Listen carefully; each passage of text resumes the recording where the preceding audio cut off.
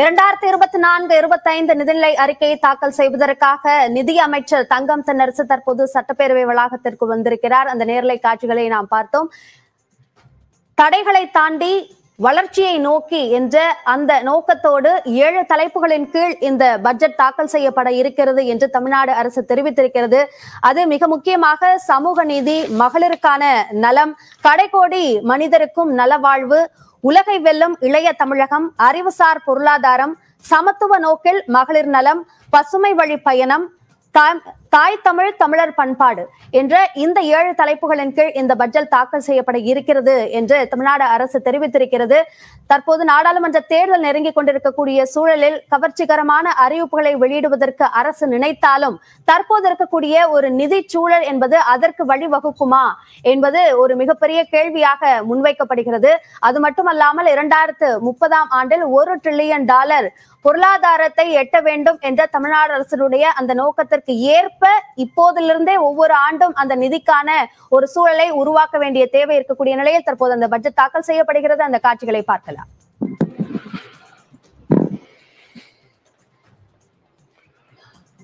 முறை செய்து காப்பாற்றும் மன்னவன் மக்கட்கு இறை என்று வைக்கப்படும். நீதி நெறியுடன் அரசு நடத்தி மக்களை காப்பாற்றும் ஆட்சியாளன் தான் மக்களுக்கு தலைவன் என போற்றப்படுவான்.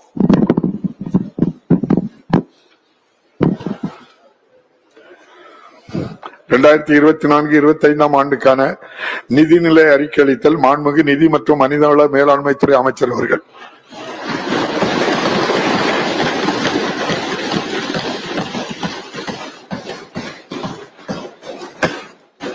மாண்புமிகு பேரவை தலைவர் அவர்களை கொள்கிறேன். இந்திய திருநாட்டின் 2வது மிகப்பெரிய பொருளாதாரமாக திகழ்ந்து கொண்டிருக்கும் தமிழ்நாட்டின் வளர்ச்சிக்கு வித்திடும் வகையில் இந்த வரவு செலவு திட்டத்தை உருவாக்குவதில் தொடர் வழிகாட்டுதலை நல்கிய நமது மாண்புமிகு முதலமைச்சர் அவர்களுக்கு என் நெஞ்சார்ந்த நன்றிகளை நான் உரித்தாக்குகிறேன். காலத்தை வென்ற என் திருவள்ளுவரின் குரலை இம்மாமன்றத்தில் பதிவு செய்து என் உரையை தொடங்குகிறேன். காட்சிக்கு எளியன் கடுஞ்சொல்லல் அல்லனேல் மீக்கூறும் மன்னன் நிலம். குடிமக்கள் எவரும் எளிதில் அணுகக்கூடியவராகவும் எவரிடத்திலும் கடுமையான சொற்களை கூறாது ஆட்சி புரிந்து வரும் அரசரின் நாட்டை உலகமே போற்றும். வள்ளுவரின் வாக்கு என்றுமே பொய்க்காது. கடைக்கோடி தமிழர்களும் எளிதில் அணுகக்கூடிய ஒப்பற்ற தலைவராகவும் கடுஞ்சொல் தவிர்த்து மாற்று சிந்தனை கொண்டவர்களையும் அன்போடு அரவணைத்து சென்றிடும் பெருந்தன்மைக்கு இலக்கணமாகவும் திகழ்ந்து வரும் நமது மாண்புமிகு முதலமைச்சர் அவர்களால் தமிழ்நாட்டிற்கு பெருமை. எனது உரையின் முன்னோட்டமாக வரலாற்று சுவடுகளில் தடம் பதித்து தலைசிறந்த நிகழ்வுகள் சிலவற்றை இம்மாமன்றத்தின் கனிவான பார்வைக்கு முன்வைத்திட விழைகிறேன். கடந்த 100 ஆண்டுகளில் பழம்பெருமை மிக்க இந்த சட்டமன்றத்தின் முன்வைக்கப்பட்ட நிதிநிலை அறிக்கைகளில் இடம்பெற்ற பல்வேறு நலத்திட்டங்கள் தமிழரை தலைநிமிரச் செய்தன. இத்தகைய முன்முயற்சிகள் வளர்ச்சி பாதையில் தமிழ்நாடு வெற்றி நடை போடுவதற்கு வழிவகுத்தன. கடந்த 1894ஆம் ஆண்டு அன்றைய சென்னை மாகாணத்தின் பொதுப்பணித்துறை செயலாளராக பதவி வகித்த கர்னல் பென்னி குயிக் 87 லட்சம் ரூபாய் மதிப்பீட்டில் ஆங்கிலேய அரசுக்கு அனுப்பி வைத்த முன்மொழிவுதான் முல்லை பெரியாறு அணையாக உருவெடுத்து இன்றளவும் தென் தமிழ்நாட்டை வாழ வைத்துக் கொண்டிருக்கிறது. மிகச்சரியாக பனகல் அரசர் அவர்கள் அன்றைய சென்னை மாகாணத்தின் முதன்மை அமைச்சராக இருந்தபோது இந்த பேரவையில் முன்வைக்கப்பட்ட நிதிநிலை அறிக்கையில் தான் முதலில் காவிரி ஆற்றின் குறுக்கே மேட்டூர் நீர்த்தேக்கம் உருவாக்கும் அறிவிப்பு வெளியிடப்பட்டது. 10 ஆண்டுகள் கழித்து 1934-35ஆம் ஆண்டு நிதிநிலை அறிக்கை வரை நிதி ஒதுக்கப்பட்டு மொத்தம் 647 லட்சம் ரூபாய் செலவில் உருவாக்கப்பட்ட மேட்டூர் நீர்த்தேக்கம் மூலம் இன்று தமிழ்நாட்டின் 12 மாவட்டங்களில் உள்ள சுமார் 16 லட்சம் ஏக்கர் விளைநிலங்கள் பாசன வசதி பெறுகின்றன. இந்தியாவிலேயே முதன்முறையாக சென்னை மாகாணத்தில் தான் 1939-40ஆம் ஆண்டு நிதிநிலை அறிக்கையில் அறிமுகப்படுத்தப்பட்ட 1% பொது விற்பனை வரி மூலமாக முதலாம் ஆண்டில் 439 லட்சம் ரூபாய் வரி வருவாய் திரட்டப்பட்டது. முதலில் 1921ஆம் ஆண்டு சென்னை மாநகராட்சி மன்ற தலைவராக பதவி வைத்த சர் பிட்டி தியாகராயர் அவர்களால் ஒரு மாணவருக்கு ஒரு நாளைக்கு ஓரணா செலவில் சென்னை 1000 விளக்கு பள்ளியில் அறிமுகப்படுத்தப்பட்ட மதிய உணவு திட்டம் பிற்காலத்தில் பெருந்தலைவர் காமராஜரால் தமிழ்நாடெங்கும் விரிவுபடுத்திட ஒரு மாணவருக்கு ஓராண்டிற்கு 18 ரூபாய்க்கு மிகாமல் மொத்தம் 10 லட்சம் ரூபாய் 1957-58 ஆண்டு வரவு செலவு திட்டத்தில் நிதி ஒதுக்கீடு செய்யப்பட்டது. ஏழை எளிய மக்களின் கண்ணியமான வாழ்வை உறுதி செய்திட முத்தமிழறிஞர் கலைஞரால் 1970 ஆண்டு தொடங்கப்பட்ட குடிசை மாற்று வாரியத்திற்கு 1971-72 ஆண்டு வரவு செலவு திட்டத்தில் 4 கோடி ரூபாய் ஒதுக்கீடு செய்யப்பட்டது. மக்கள் திலகம் எம்ஜிஆர் அவர்களால் அறிமுகப்படுத்தப்பட்டு பின்னாளில் நாடு முழுவதும் விரிவுபடுத்தப்பட்ட சத்துணவு திட்டத்திற்கு 1982-83 ஆண்டு வரவு செலவு திட்டத்தில் 100 கோடி ரூபாய் நிதி ஒதுக்கப்பட்டது. வேளாண்குடி மக்களின் வாழ்வில் ஒளியேற்றும் விதமாக முத்தமிழறிஞர் கலைஞரால் 1990 ஆண்டில் முதலில் அறிவிக்கப்பட்ட விவசாயிகளுக்கான இலவச மின்சார திட்டத்திற்கு முதலாம் ஆண்டில் 550 கோடி ரூபாய் மானிய தொகை ஒதுக்கப்பட்டது. 2001-2 ஆண்டு நிதிநிலை அறிக்கையில் மேல்நிலை கல்வி பயிலும் ஆதி திராவிடர் பழங்குடியின பெண் குழந்தைகளின் கல்வி வளர்ச்சியை உயர்த்தும் நோக்கோடு 20 கோடி ரூபாய் நிதி ஒதுக்கீட்டுடன் அறிமுகப்படுத்தப்பட்ட மிதிவண்டிகள் வழங்கும் திட்டத்தின் வாயிலாக அம்மாணவியரின் வாழ்வு சிறகடித்து பறக்க தொடங்கியது. ஏழை எளிய குடும்பங்களின் உணவு பாதுகாப்பை உறுதி செய்து நாட்டையே திரும்பி பார்க்க வைத்த 1 ரூபாய் விலையில் 1 கிலோ அரிசி திட்டத்தை முத்தமிழறிஞர் கலைஞர் அறிமுகப்படுத்தி 2009-10 ஆண்டு நிதிநிலை அறிக்கையில் 2800 கோடி ரூபாய் மானிய தொகையை ஒதுக்கினார்.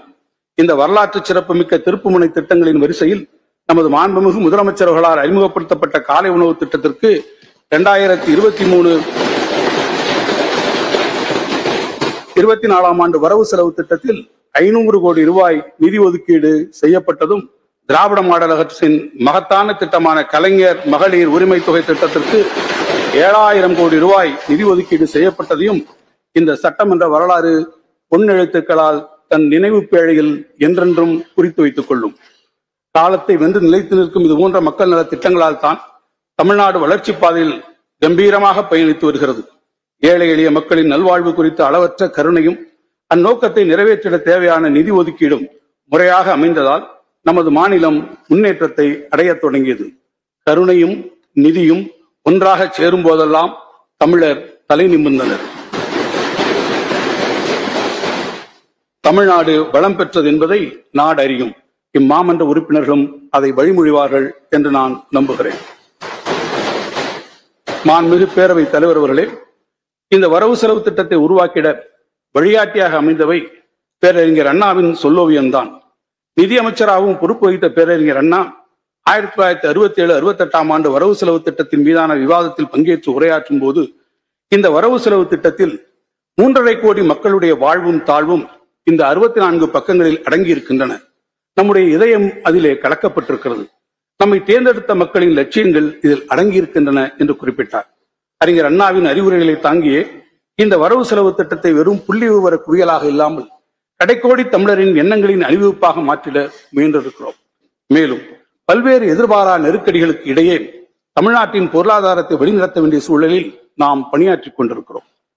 ஆழிசூழ் தமிழ்நில பரப்பிற்குள் அழையா விருந்தினர் போல் அவ்வப்போது வருகை புரிந்து இன்னல்கள் பல கொடுத்திடும் இயற்கை பேரிடர்கள் ஒருபுறம், கூட்டாட்சி தத்துவத்தை அடியோடு மறந்து மாற்றாந்தாய் மனப்பான்மையுடன் நடந்து கொள்ளும் ஒன்றிய அரசு மறுபுறம். இதற்கிடையே தமிழ்நாட்டை வளர்ச்சி பாதையில் அழைத்துச் செல்ல உதவும் வரவு செலவு திட்டத்தை உருவாக்கிட வேண்டிய தேவை எழும் போதெல்லாம் தந்தை பெரியார், பேரறிஞர் அண்ணா, முத்தமிழறிஞர் கலைஞர் ஆகியோரின் வழிகாட்டுதல் மட்டுமே கலங்கரை விளக்கமாக எங்களுக்கு அமைந்துள்ளன. மாண்புமிகு பேரவை தலைவர் அவர்களே, அறநெறி முதற்றே அரசின் கொற்றம் என செயல்பட்டு வரும் நமது மாண்புமிகு முதலமைச்சர் தலைமையிலான இந்த அரசுக்கென ஒரு மாபெரும் தமிழ் கனவு உண்டு. வானவில்லின் வண்ணங்களை போன்று 7 முதன்மையான நோக்கங்களை அடிப்படையாக கொண்ட தமிழ் கனவு அது. 1. சமூக நீதி. 2. கடைக்கோடி தமிழர் நலன். 3. உலகை வெல்லும் இளைய தமிழகம். 4. அறிவுசார் பொருளாதாரம். 5. மகளிர் நலன் காக்கும் சமத்துவ பாதம். 6. பசுமை வழி பயணம். 7. தமிழ் தாய் தமிழும் தமிழர் பண்பாடும். இந்த 7 இலக்குகளை முன்வைத்தே இந்த வரவு செலவு திட்டம் அமையப்பட்டிருக்கிறது. தமிழர்களின் ஒற்றுமை, அரசியல் நேர்மை, குடிமக்கள் உரிமை, வணிக சிறப்பு, சமய நல்லிணக்கம், பசிப்பினி ஒழிப்பு மற்றும் பெண்ணியம் உள்ளிட்ட சமூக சிந்தனைகள் பண்பாட்டு மரபுகள் ஆகியவற்றை எடுத்துரைக்கும் தமிழின் இரட்டை காப்பியங்களான சிலப்பதிகாரம், மணிமேகலை ஆகியவை 25 இந்திய மற்றும் உலக மொழிகளுக்கு சென்றடையும் வகையில் அவற்றை மொழிபெயர்க்க 2 கோடி ரூபாய் ஒதுக்கீடு செய்யப்படும். நமது செழுமையான தமிழ் இலக்கிய படைப்புகளை உலகம் முழுவதும் எடுத்துச் செல்லவும், சிறந்த பன்னாட்டு அறிஞர்கள் மற்றும் எழுத்தாளர்களின் படைப்புகளை பெற்று தமிழில் பல புதிய படைப்புகளை உருவாக்கவும் தமிழ்நாடு அரசு சென்னை பன்னாட்டு புத்தக காட்சியை 2வது ஆண்டாக வெற்றிகரமாக நடத்தியது. இதில் 40 நாடுகளில் இருந்து 75க்கும் மேற்பட்ட பதிப்பாளர்கள் மற்றும் இலக்கிய முகவர்கள் கலந்து கொண்டனர். இந்த நிகழ்வில் தமிழ் படைப்புகளை பிற மொழிகளுக்கு மொழிபெயர்க்க 483 புரிந்துணர்வு ஒப்பந்தங்கள் உட்பட மொத்தம் 752 புரிந்துணர்வு ஒப்பந்தங்கள் கையெழுத்தாகி உள்ளன. கடந்த 2 நூற்றாண்டுகளில் பல்வேறு உலக மொழிகளில் மொழிபெயர்க்கப்பட்ட தமிழ் நூல்களை விட 2 மடங்கு தமிழ் நூல்களை தற்போது 2 ஆண்டுகளில் மொழிபெயர்த்திட இவ்வரசு முன்மொழிச்சி எடுத்துள்ளது குறிப்பிடத்தக்கது. மேலும் உலக மொழிகளில் மொழிபெயர்க்கப்பட்ட தமிழின் மிகச்சிறந்த நூல்களை உலகின் தலைசிறந்த 100 பல்கலைக்கழகங்களிலும் புகழ்பெற்ற நூலகங்களிலும் இடம்பெறச் செய்ய இவ்வாண்டு முதல் நடவடிக்கை எடுக்கப்படும். தேமதுர தமிழோசை உலகெங்கும் பரவிடச் செய்யும் இம்முயற்சிக்கு 2 கோடி ரூபாய் நிதி ஒதுக்கப்படும். முத்தமிழறிஞர் கலைஞர் அவர்கள் தமிழ்நாடு பாடநூல் கழக தலைவராக பதவியேற்றிருந்த காலத்தில் கல்லூரி மாணவர்களுக்கான 32 துறைகள் சார்ந்த 875 கலை அறிவியல் பாடநூல்களை தமிழ் வழியில் வெளியிட்டு சாதனை படைத்தார். அவர் வகுத்து தந்த பாதையில் பயணித்து தற்போது கலைஞர் நூற்றாண்டில் தமிழ்நாடு பாடநூல் கழகம் இதுவரை 340 மருத்துவம், பொறியியல், கலை, அறிவியல், இலக்கிய மொழிபெயர்ப்பு நூல்களை வெளியிட்டுள்ளது. அடுத்த 3 ஆண்டுகளில் மேலும் 600 முக்கிய நூல்கள் தமிழில் வெளியிடப்படும். 25 ஆண்டுகளுக்கு முன் முத்தமிழறிஞர் கலைஞர் அவர்கள் முன்னின்று நடத்திய தமிழ் இணையம் 99 மாநாட்டிற்கு பிறகு இந்த ஆண்டு வெற்றிகரமாக நடைபெற்ற கனித்தமிழ் 24 மாநாட்டில் உலகெங்கிலும் இருந்து தமிழறிஞர்கள், தொழில்நுட்ப வல்லுநர்கள், மின்னணு வணிக நிறுவனங்களுடைய நிர்வாகிகள் கலந்து கொண்டு வளர்ந்து வரும் தொழில்நுட்பங்களில் தமிழுக்கான இடம் குறித்து ஆக்கப்பூர்வமாக விவாதித்து பல செயல் திட்டங்களை உருவாக்கியுள்ளனர்.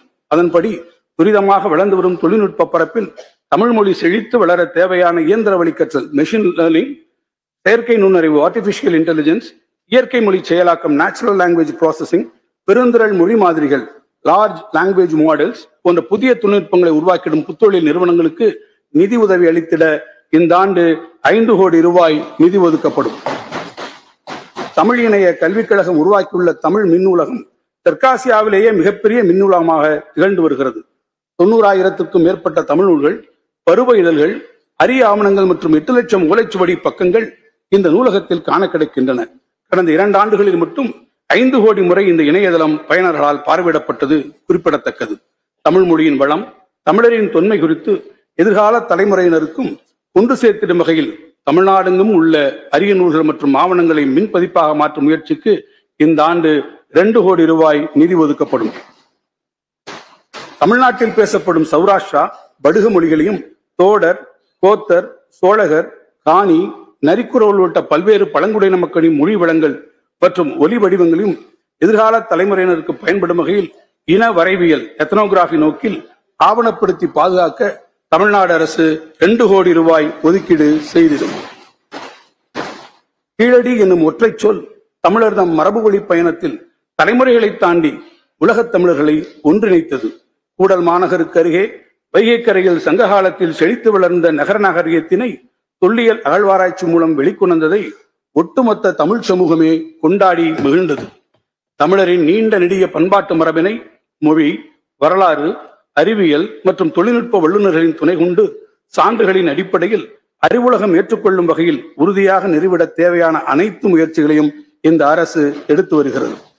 அந்த வகையில் தமிழ்நாட்டில் 2024-25 ஆண்டில் சிவகங்கை மாவட்டம் கீழடி, விருதுநகர் மாவட்டம் வெம்பக்கோட்டை, புதுக்கோட்டை மாவட்டம் கொற்பனைக்கோட்டை, திருவண்ணாமலை மாவட்டம் கீழ்மண்டி, தென்காசி மாவட்டம் திருமலாபுரம், திருப்பூர் மாவட்டம் கொங்கல் நகரம், கடலூர் மாவட்டம் மருங்கூர், கிருஷ்ணகிரி மாவட்டம் சென்னானூர் என மொத்தம் 8 இடங்களில் தொல்லியல் அகழ்வாய்வுகள் மேற்கொள்ளப்படும். மேலும் தமிழ்நாடு மட்டுமின்றி பண்டை தமிழ் சமூகத்தின் காலச்சுவடிகளை தேடி கேரள மாநிலத்தில் உள்ள முசிறி பட்டணம், ஒடிசா மாநிலத்தில் உள்ள பாலூர், ஆந்திர மாநிலத்தில் உள்ள வெங்கி, கர்நாடக மாநிலத்தில் உள்ள மஸ்கி ஆகிய தொல்லியல் சிறப்புமிக்க இடங்களிலும் இந்த ஆண்டு அகழ்வாய்வு மேற்கொள்ளப்படும். மேற்கூறிய பகுதிகளில் அகழ்வாராய்ச்சி மேற்கொள்ள தொல்லியல் துறைக்கு 5 கோடி ரூபாய் நிதி ஒதுக்கப்படும். அகழ்வாராய்ச்சிக்கென நாட்டிலேயே ஒரு மாநிலத்தில் இவ்வளவு அதிக நிதியை தமிழ்நாடு அரசுதான் தொடர்ந்து வழங்கி வருகிறது என்பதை பெருமையுடன் நான் தெரிவித்துக் கொள்கிறேன்.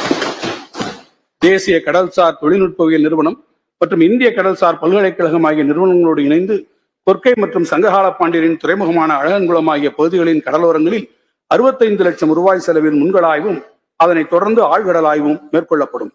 கீழடி அகழ்வாய்வுகளில் வெளிப்படுத்தப்பட்ட சங்ககால செங்கல் கட்டுமானங்கள், உறைகிணறுகள், தொழிற்கூட பகுதிகள் ஆகியவற்றை பொதுமக்களும் எதிர்கால தலைமுறையினரும் நேரடியாக கண்டு உணரும் வகையில் கீழடி அகழ்வாய்வு தளத்தில் திறந்தவெளி தொல்லியல் அருங்காட்சியகம் ஓப்பன் ஏர் மியூசியம் ஒன்று 17 கோடி ரூபாய் மதிப்பீட்டில் அமைக்கப்படும். மேலும் நவீன மரபியல் தொழில்நுட்பங்களை கொண்டு தமிழ் மக்களின் மரபணு தொன்மை, இடப்பெயர்வு, வேளாண்மை, பண்பாட்டு நடைமுறைகள் மற்றும் உணவு பழக்க வழக்கங்களை கண்டறிய மதுரை காமராசர் பல்கலைக்கழக மரபியல் துறையின் கீழ் செயல்பட்டு வரும் தொல் மரபணுவியல் ஆய்வகம் மூலம் தொல் மரபியல் ஆய்வினை மேற்கொள்வதற்கு 3 கோடி ரூபாய் நிதி ஒதுக்கப்படும். சிந்துவெளி பண்பாடு குறித்து முதலில் இந்திய தொல்லியல் துறையின் தலைவராக இருந்த சர் ஜான் மார்ஷல் அவர்களால் 1924ஆம் ஆண்டு அறிவிப்பு வெளியிடப்பட்டது. அந்நிகழ்வை நினைவு கூறும் வகையில் சிந்துவெளி பண்பாட்டு நூற்றாண்டு கருத்தரங்கம் பன்னாட்டு அறிஞர்கள் கலந்து கொள்ளும் வகையில் இந்த ஆண்டு சென்னையில் நடத்தப்படும். 21ஆம் நூற்றாண்டிலும் இன்றளவும் கிராம பகுதிகளின் வறுமையின் அடையாளமாக எஞ்சியிருப்பவை குடிசைகளே. குடிசைகளில் வாழ்ந்திடும் குடும்பங்கள் பாதுகாப்பான நிரந்தர வீடுகளுக்கு இடம்பெறும் போது ஏற்றத்தாழ்வு கொண்ட இந்த சமூகத்தில் அவர்கள் சுயமரியாதையுடன் தங்கள் வாழ்வை தொடர்ந்திட கிடைக்கும் பெரும் வாய்ப்பாகவே அது அமைந்திடும்.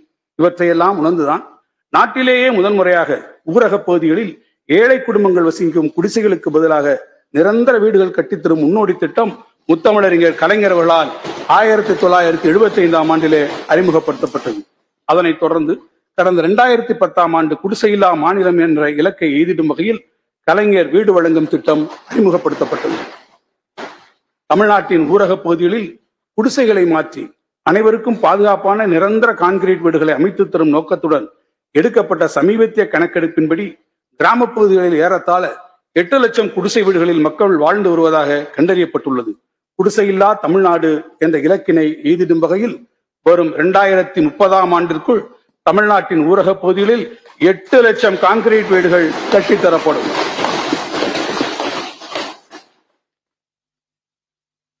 முதற்கட்டமாக 2024-25ஆம் ஆண்டில் 1 லட்சம் புதிய வீடுகள் ஒவ்வொன்றும் 3.5 லட்சம் ரூபாய் செலவில் உருவாக்கப்படும்.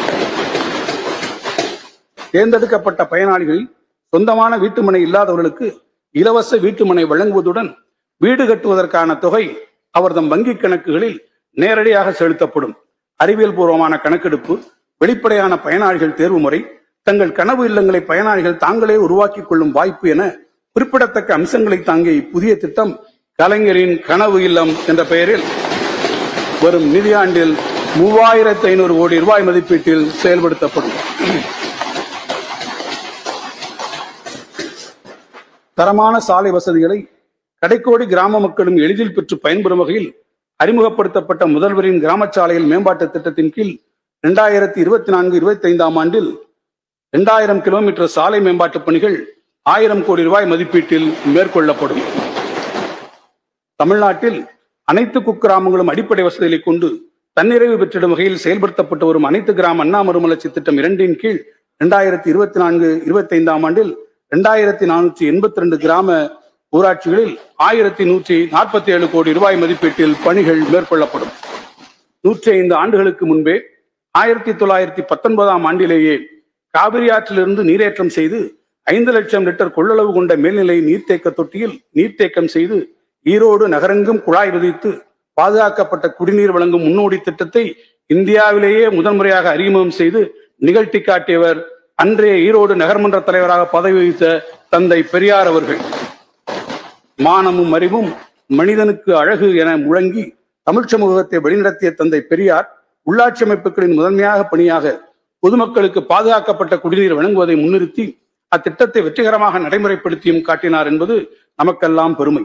தந்தை பெரியாரின் வழியில் நடைபெற்றுக் கொண்டிருக்கும் மாண்புமிகு முதலமைச்சர் அவர்களின் தலைமையிலான திராவிட மாடல் அரசு கடந்த 3 ஆண்டுகளில் ஊரக பகுதியில் உள்ள வீடுகளுக்கு 46 லட்சம் குடிநீர் இணைப்புகளை வழங்கியுள்ளது.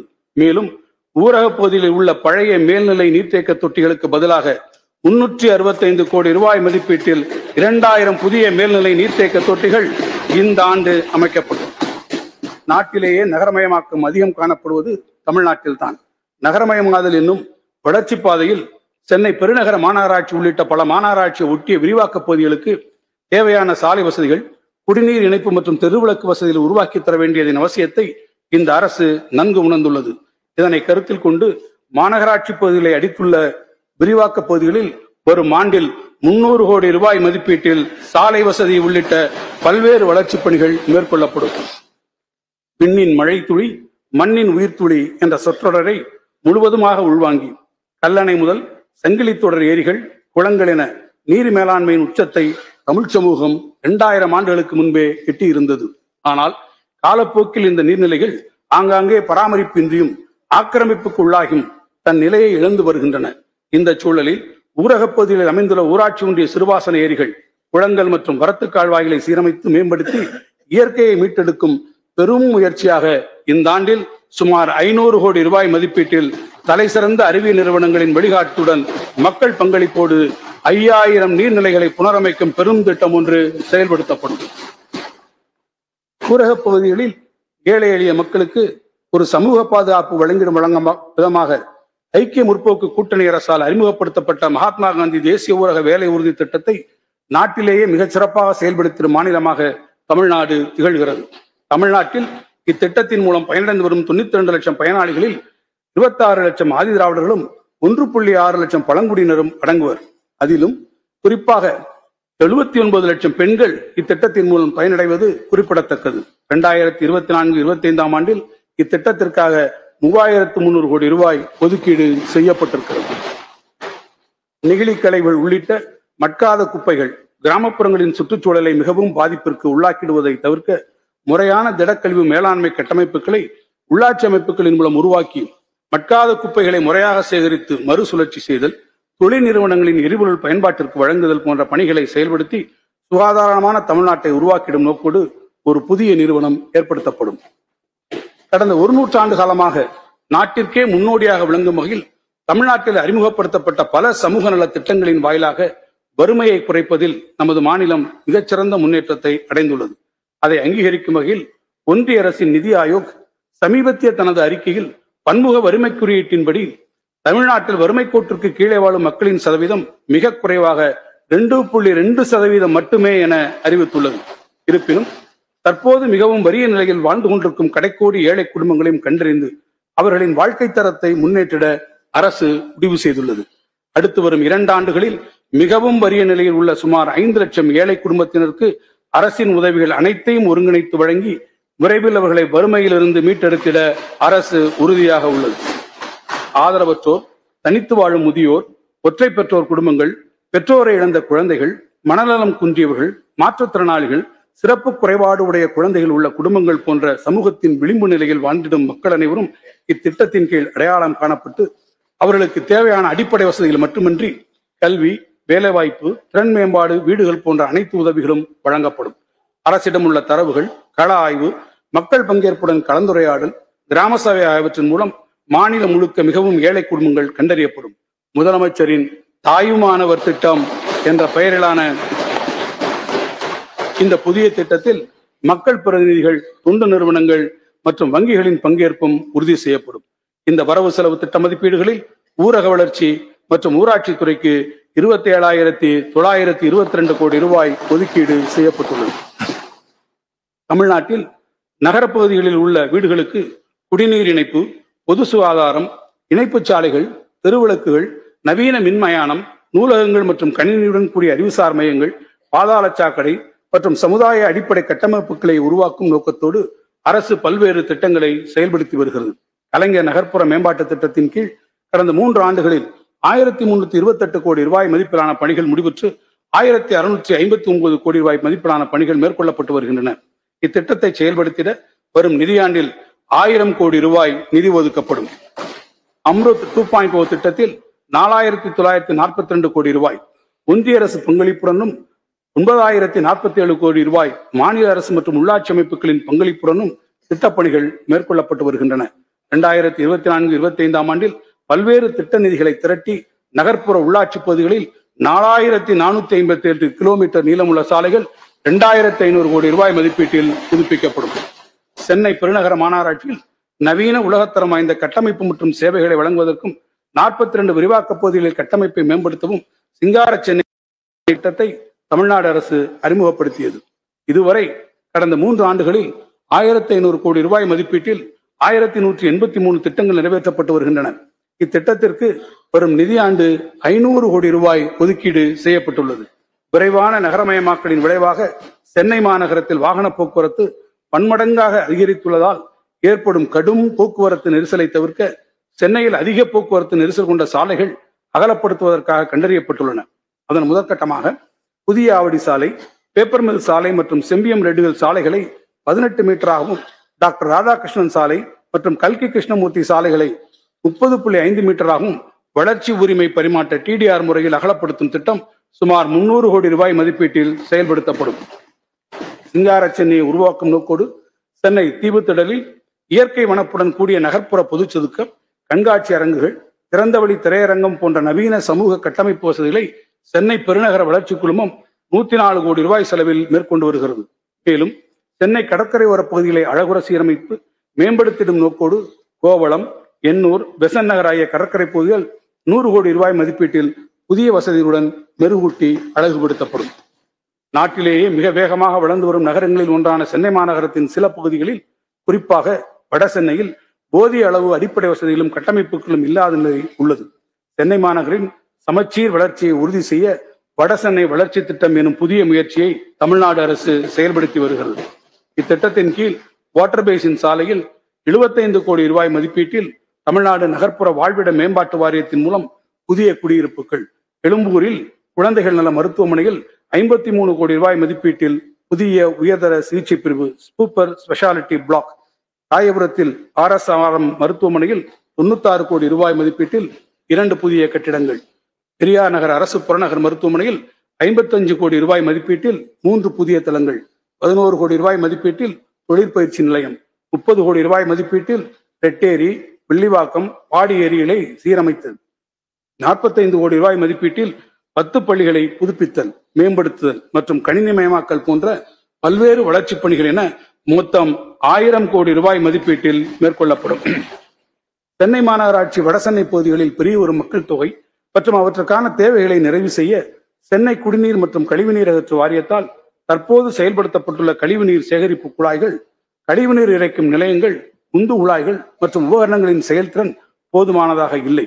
எனவே வடசென்னை பகுதிகளில் கழிவுநீர் மற்றும் குடிநீர் கட்டமைப்பு மேம்பாட்டு பணிகளை மேற்கொண்டு கழிவுநீரை திறம்பட அகற்றுவதற்கும் நீர்நிலை மாசுபாட்டை தவிர்ப்பதற்கும் 946 கோடி ரூபாய் மதிப்பீட்டில் ஒரு புதிய திட்டம் நிறைவேற்றப்படும். சென்னையை ஒட்டி பூந்தமல்லிக்கு அருகில் அதிநவீன திரைப்பட நகரம் ஒன்று உருவாக்கப்பட உள்ளது. சுமார் 150 ஏக்கர் பரப்பளவில் 500 கோடி ரூபாய் மதிப்பீட்டில் இந்த கனவு தொழிற்சாலையில் VFX, அனிமேஷன் மற்றும் LED வால் போன்ற நவீன தொழில்நுட்பங்களுடன் கூடிய படப்பிடிப்பு தளங்கள், படத்தயாரிப்புக்கு பிந்திய பணிகளுக்கான போஸ்ட் ப்ரொடக்ஷன் கட்டமைப்புகள் மற்றும் படப்பிடிப்புக்கு தேவையான கட்டமைப்புகள் அரசு தனியார் பங்களிப்புடன் பப்ளிக் பிரைவேட் பார்ட்னர்ஷிப் அமைக்கப்படும். தமிழ்நாட்டில் நகர்ப்புறங்களில் வசிக்கும் மக்களுக்கு தூய்மையான மற்றும் பசுமையான வாழிட சூழ்நிலை உருவாக்க இந்த அரசு உறுதி பூண்டுள்ளது. சென்னையில் உள்ள முக்கிய நீர்வழிகளான அடையாறு, கூவம், பக்கிங்காம் கால்வாய் மற்றும் கொசஸ்தலையாறு ஆகியவற்றை சீரமைத்திட இந்த அரசு முனைப்புடன் செயல்பட்டு வருகிறது. அதன் முதற்கட்டமாக சென்னை நதிகள் சீரமைப்பு அறக்கட்டளை மூலம் செங்கல்பட்டு மாவட்டத்தில் உள்ள கூடுவாஞ்சேரியிலிருந்து தாம்பரம், திருநீர்மலை, மணப்பாக்கம், ஆலந்தூர், சைதாப்பேட்டை பகுதிகள் வழியாக பாய்ந்து வங்கக்கடலில் கலக்கும் அடையார் நதியை மீட்டெடுத்து அழகுற சீரமைக்கும் திட்டம் அரசு தனியார் பங்களிப்புடன் சுமார் 1500 கோடி ரூபாய் செலவில் மேற்கொள்ளப்படும்.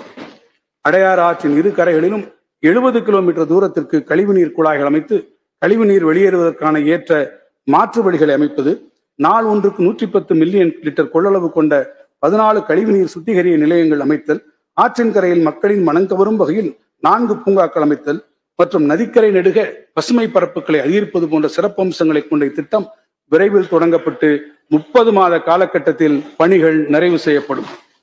சைதாப்பேட்டை முதல் திருவிக பாலம் வரையிலான பணிகளுக்கு முன்னுரிமை அளிக்கப்பட்டு 15 மாதங்களுக்கு உள்ளாகவே இப்பணிகள் முடிக்கப்படும்.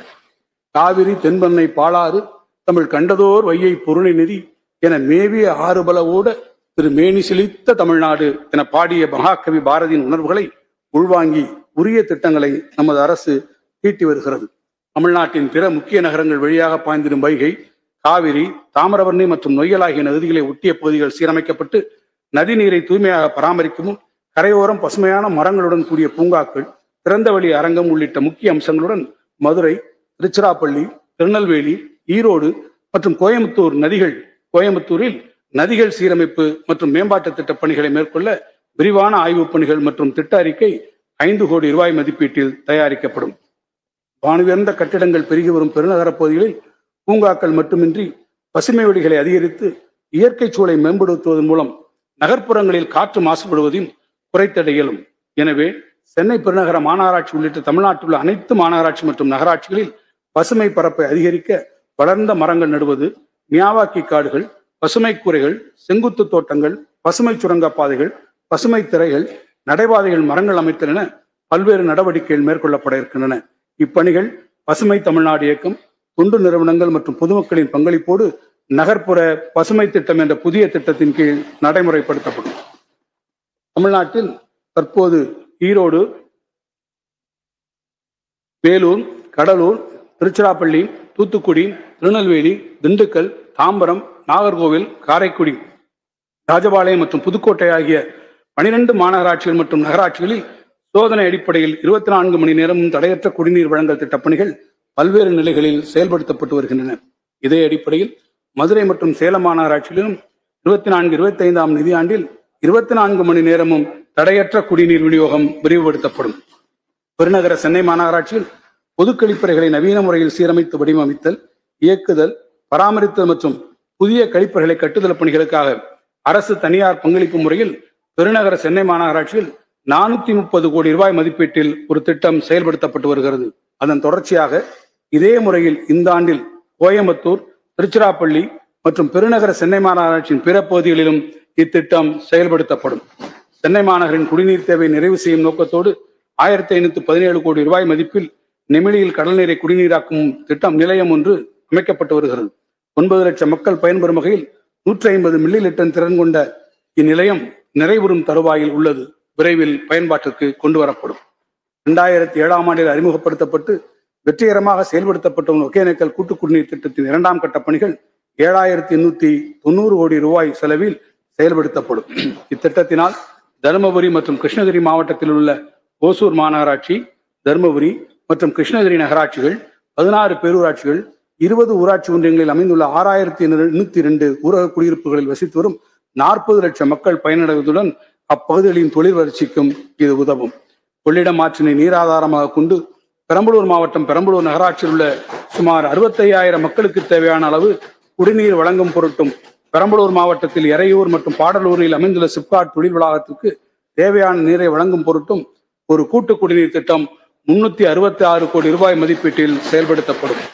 காவிரி ஆற்றை நீராதாரமாக கொண்டு நாமக்கல் மாவட்டம் சேந்தமங்கலம், எருமப்பட்டி, கபிலர்மலை மற்றும் பரமத்தி ஆகிய 4 ஒன்றியங்களில் உள்ள 216 குடியிருப்புகளில் வசிக்கும் சுமார் 2 லட்சம் மக்கள் பயன்பெறும் வகையில் ஒரு கூட்டு குடிநீர் திட்டம் 358 கோடி ரூபாய் மதிப்பீட்டில் செயல்படுத்தப்படும். வைகை ஆற்றை நீராதாரமாக கொண்டு திண்டுக்கல் மாநகராட்சி, சின்னாலப்பட்டி, சேபுகம்பட்டி பேரூராட்சிகள் மற்றும் ஆத்தூர், நிலக்கோட்டை, வத்தலக்குண்டு ஆகிய ஊராட்சி ஒன்றியங்களில் உள்ள 425 ஊரக குடியிருப்புகளில் வசிக்கும் சுமார் 6 லட்சம் மக்கள் பயன்பெறும் வகையில் ஒரு புதிய கூட்டு குடிநீர் திட்டம் 565 கோடி ரூபாய் மதிப்பீட்டில் நிறைவேற்றப்படும். இந்த வரவு செலவு திட்ட மதிப்பீடுகளில் நகராட்சி நிர்வாகம் மற்றும் குடிநீர் வழங்கல் துறைக்கு 25,858 கோடி ரூபாய் ஒதுக்கீடு செய்யப்பட்டுள்ளது. ஒரு சமூகத்தில் பெண்கள் அடையும் வளர்ச்சியை கொண்டே அச்சமூகத்தின் வளர்ச்சியை மதிப்பிட வேண்டும் என்று உரைத்த அண்ணல் அம்பேத்கரின் வழியில் ஆணுக்கிங்கே பெண் நிகர் என்னும் சரிநிகர் சமத்துவ பாதையில் மகளிர் நலன் காக்க பல்வேறு நலத்திட்டங்களை தீட்டி தமிழ்நாடு அரசு செயல்படுத்தி வருகிறது.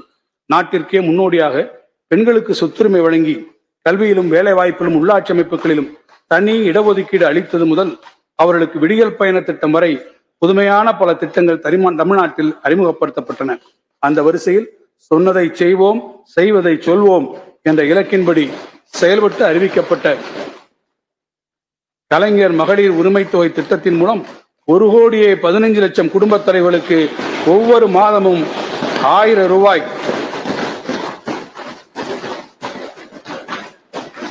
அவருடைய வங்கி கணக்கில் நேரடியாக செலுத்தப்பட்டு வருகிறது. விலைவாசி உயர்வால் தொடர்ந்து அதிகரிக்கும் குடும்ப செலவுகள் போன்றவற்றால் பாதிக்கப்பட்டுள்ள குடும்பங்களின் இல்லத்தரசிகளுக்கு மாதந்தோறும் 1000 ரூபாய் என்பது அவர்களது அன்றாட வாழ்க்கைக்கு பேருதவியாக இருப்பது மட்டுமன்றி அவர்கள் மாதந்தோறும் கணிசமாக சேமிக்கவும் வழிவகுக்கிறது.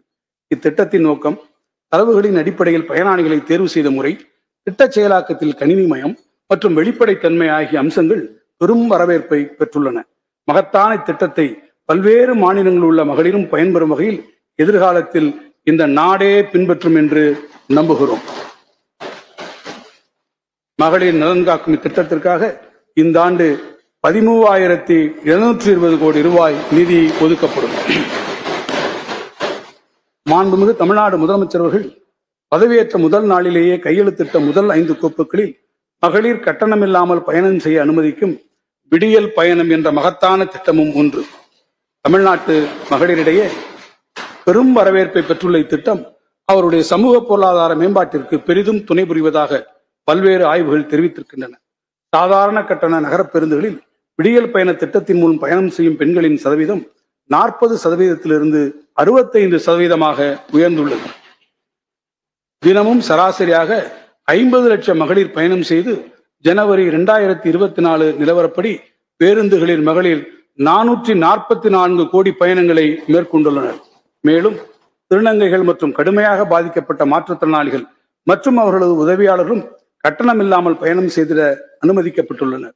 தற்போது மாநிலத்தின் மலைப்பகுதிகளில் வாழும் மகளிர் பயன்பெறும் வகையில் நீலகிரி மாவட்டம், கொடைக்கானல், வால்பாறை போன்ற மலைப்பகுதிகளுக்கும் இத்திட்டம் விரிவுபடுத்தப்படும். மகளிரின் பேராதரவு பெற்ற இத்திட்டத்திற்கான மானியத் தொகையாக 3050 கோடி ரூபாயை 24-25 ஆண்டின் வரவு செலவு திட்ட மதிப்பீடுகளில் அரசு ஒதுக்கியுள்ளது. காலத்திற்கேற்ப அரசு நலத்திட்டங்களின் நோக்கத்தையும் செயல் வடிவத்தையும் மாற்றி தகவமைத்துக் கொள்வது முதிர்ச்சியடைந்த ஒரு அரசின் செயல்பாடாகும். அந்த வகையில் ஏழை குடும்பங்களை சார்ந்த மாணவியர் உயர்கல்வி பயில்வதை உறுதி செய்யும் வகையில் அறிமுகப்படுத்தப்பட்ட மூவலூர் ராமாமிர்தம் அம்மையார் புதுமை பெண் திட்டத்தில் 2,73,000 மாணவிகள் மாதந்தோறும் ரூபாய் 1000 பெற்று பயனடைந்து வருகின்றனர். இத்திட்டம் அறிமுகப்படுத்தப்பட்ட பின்னர் உயர்கல்வியில் முதலாண்டு சேரும் மாணவிகளின் எண்ணிக்கை நடப்பு ஆண்டில் 34% அதிகரித்து கூடுதலாக 34,460 மாணவியர் கல்லூரிகளில் சேர்ந்துள்ளனர் என்பதை பெருமையுடன் இந்த மாமன்றத்திற்கு தெரிவிக்க விரும்புகிறேன். இத்தகைய சிறப்புகளை கொண்ட இந்த புதுமை பெண் திட்டம் வரும் கல்வியாண்டு முதல் அரசு உதவி பெறும் பள்ளிகளில் தமிழ் வழியில் பயிலும் மாணவிகளும் பயன்பெறும் வகையில் விரிவுபடுத்தப்படும்.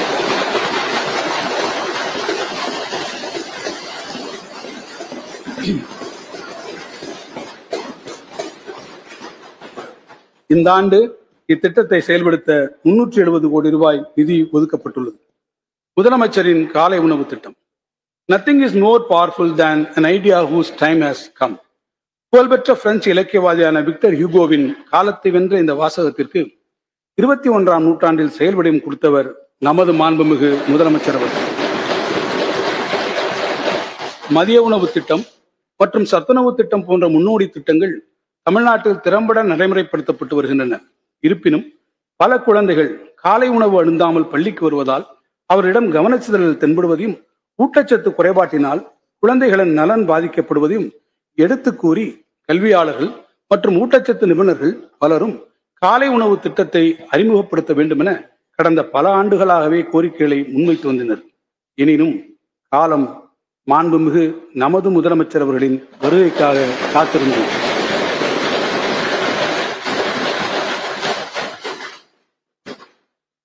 சமூக நீதி அடிப்படையாக கொண்ட திராவிட மாடல் அரசின் மகத்தான திட்டமான முதலமைச்சரின் காலை உணவு திட்டம் கடந்த 2022ஆம் ஆண்டு பேரறிஞர் அண்ணா அவர்களின் பிறந்த நாள் அன்று மதுரையில் தொடங்கப்பட்டு பிறகு கடந்த 2023ஆம் ஆண்டு தமிழ்நாட்டில் உள்ள அனைத்து 3992 அரசு பள்ளிகளில் 1ஆம் வகுப்பு முதல் 5ஆம் வகுப்பு வரை பயிலும் 15 லட்சம் மாணவர்கள் பயனடையும் வகையில் விரிவுபடுத்தப்பட்டது. இத்திட்டம் செயல்படுத்தப்பட்ட பின்னர் மாணவர்களின் வருகை உயர்ந்துள்ளதோடு அவர்களின் ஊட்டச்சத்தும் கற்றல் திறனும் மேம்பட்டுள்ளது என ஆய்வுகள் தெரிவித்துள்ளன.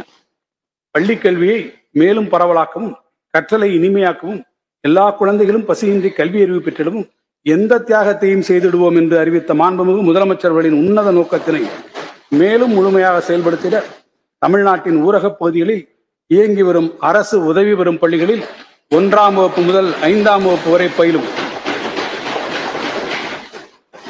மேலும் சுமார் 2,50,000 மாணவர்கள் பயனிடும் வகையில் வரும் கல்வியாண்டு முதல் இத்திட்டம் விரிவுபடுத்தப்படும். இத்திட்டத்தை செயல்படுத்துவதற்காக வரும் நிதியாண்டில் 600 கோடி ரூபாய் நிதி ஒதுக்கீடு செய்யப்பட்டது. தமிழ்நாட்டில் கடுமையான ஊட்டச்சத்து குறைபாடுள்ள குழந்தைகளின் ஊட்டச்சத்து நிலையை மேம்படுத்தும் பொருட்டு ஊட்டச்சத்தை உறுதி செய்கின்ற திட்டம் வெற்றிகரமாக செயல்படுத்தப்பட்டு அதன் விளைவாக ஊட்டச்சத்து குறைபாடுள்ள 6 மாதத்துக்கு உட்பட்ட குழந்தைகளில் 74% குழந்தைகள் இயல்பு நிலைக்கு முன்னேறியுள்ளனர். இன்னும் கடுமையான ஊட்டச்சத்து குறைபாடு உள்ளவர்களாக கண்டறியப்படும் 6 மாதத்திற்கு உட்பட்ட அனைத்து குழந்தைகளின் தாய்மார்களுக்கும் ஊட்டச்சத்து பெட்டகம் வழங்கப்படும். மேலும் குழந்தைகள் மையங்களில் அடிப்படை வசதிகளை உறுதி செய்திடும் வகையில் வரும் நிதியாண்டில் சுமார் 70 கோடி ரூபாய் செலவில் வாடகை கட்டடங்களில் இயங்கி வரும் 500 குழந்தைகள் மையங்களுக்கு புதிய கட்டடங்கள் கட்டப்படும். ஒருங்கிணைந்த குழந்தைகள் மேம்பாட்டு திட்டத்திற்காக வரும் நிதியாண்டில் 3,123 கோடி ரூபாய் ஒதுக்கப்படும். 1989ஆம் ஆண்டு தருமபுரி மாவட்டத்தில் தொலைநோக்குடன் விதைக்கப்பட்ட சுய உதவிக்குழு திட்டம் இன்று நாடெங்கும் கோடிக்கணக்கான மகளிரின் வாழ்க்கையில் ஒளியேற்றும் இயக்கமாக உருவெடுத்துள்ளது. மகளிரிடையே சேமிப்பு பழக்கத்தை ஊக்குவிக்கவும் அவர்களை தொழில் முனைவோர்களாக மாற்றி சமூகத்தில் பெண்களுக்கு உரிய பங்கினை வழங்கிடும் நோக்கில் அவர்களின் வளர்ச்சிக்கும் திறன் மேம்பாட்டிற்கும் தேவையான நடவடிக்கைகளை இந்த அரசு தொடர்ந்து எடுத்து வருகிறது.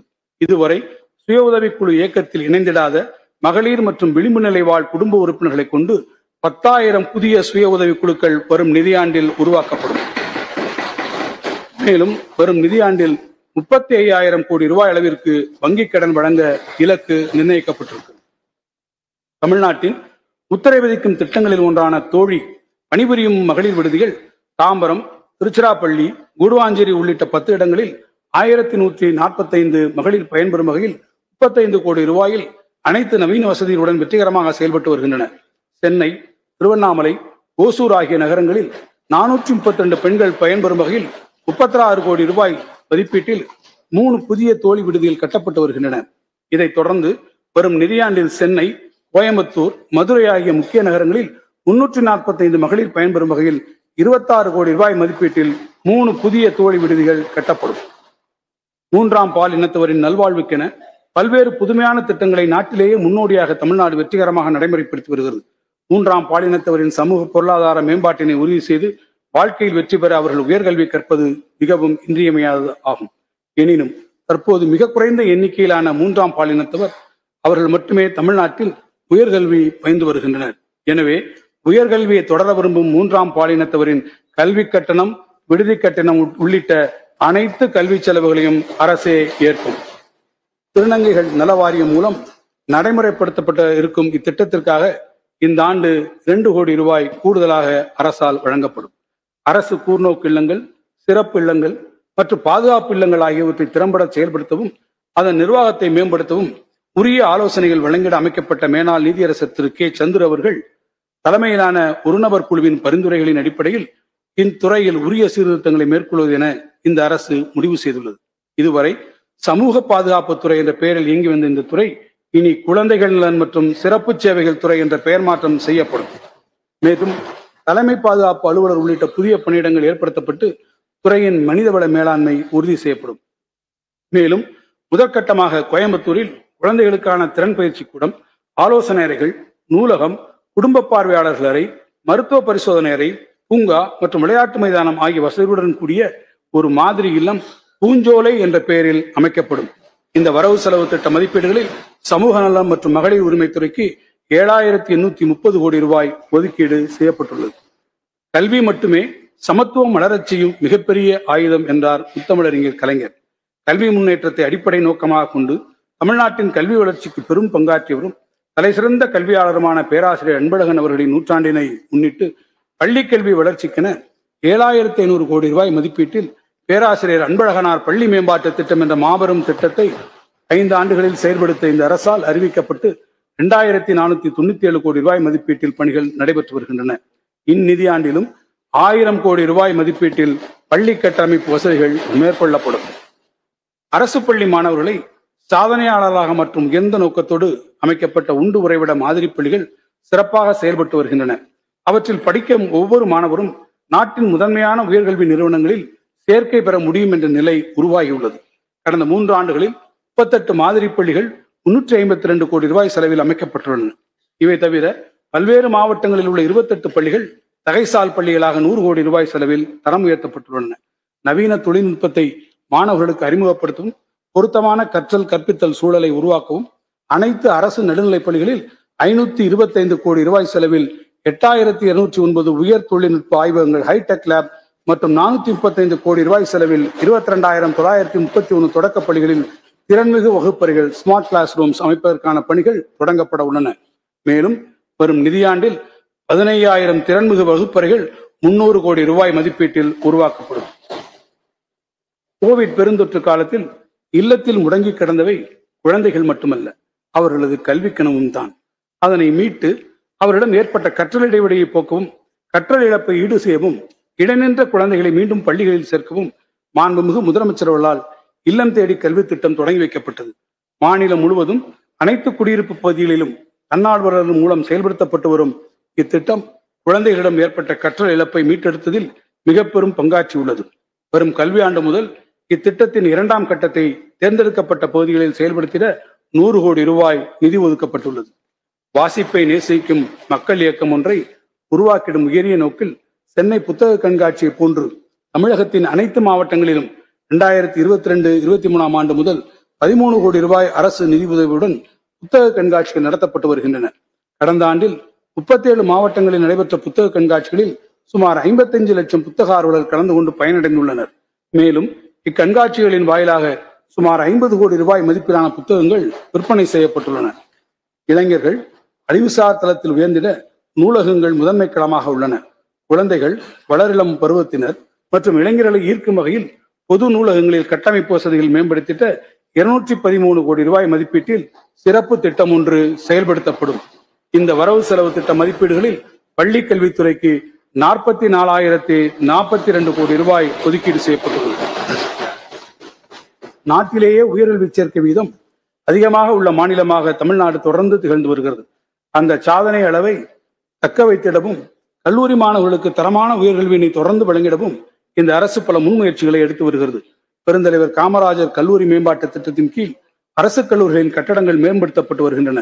வரும் நிதியாண்டில் அரசு பொறியியல், கலை அறிவியல் மற்றும் பல வகை தொழில்நுட்ப கல்லூரிகளில் கட்டமைப்பு பணிகள் 200 கோடி ரூபாய் செலவில் செயல்படுத்தப்படும். மேலும் ஒருங்கிணைந்த கற்றல் மேலாண்மை அமைப்புடன் பொறியியல், பல வகை தொழில்நுட்பம், கலை, அறிவியல் கல்லூரி உட்பட 236 அரசு கல்வி நிறுவனங்களுக்கு கணினி மற்றும் இதர அறிவியல் கருவிகள் 173 கோடி ரூபாய் செலவில் வழங்கப்படும். 45 அரசு பல வகை தொழில்நுட்ப கல்லூரிகளை பாலிடெக்னிக் தொழில்துறை 4.0 தரத்திற்கு உயர்த்திட 3014 கோடி ரூபாய் மதிப்பீட்டில் புதிய திட்டம் செயல்படுத்தப்படும்.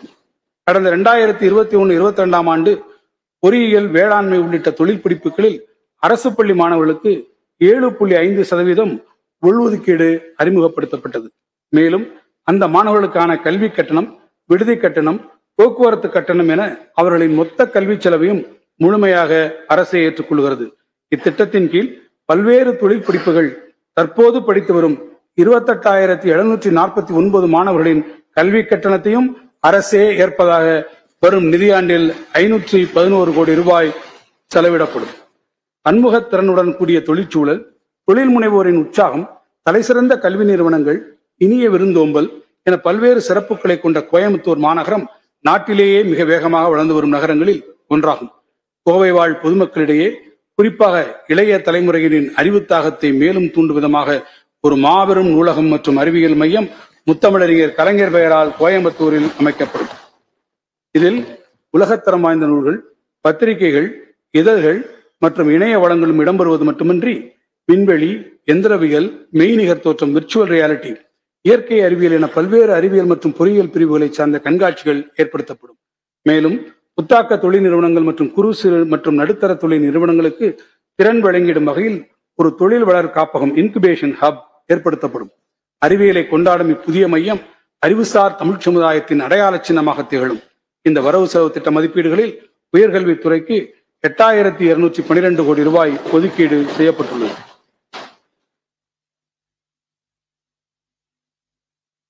உலகை வெல்லும் இளைய தமிழகத்தை படைக்கும் உயரிய நோக்கத்தோடு நான் முதல்வன் திட்டத்தினை மாண்புமிகு முதலமைச்சர் அவர்கள் தொடங்கி வைத்தார்.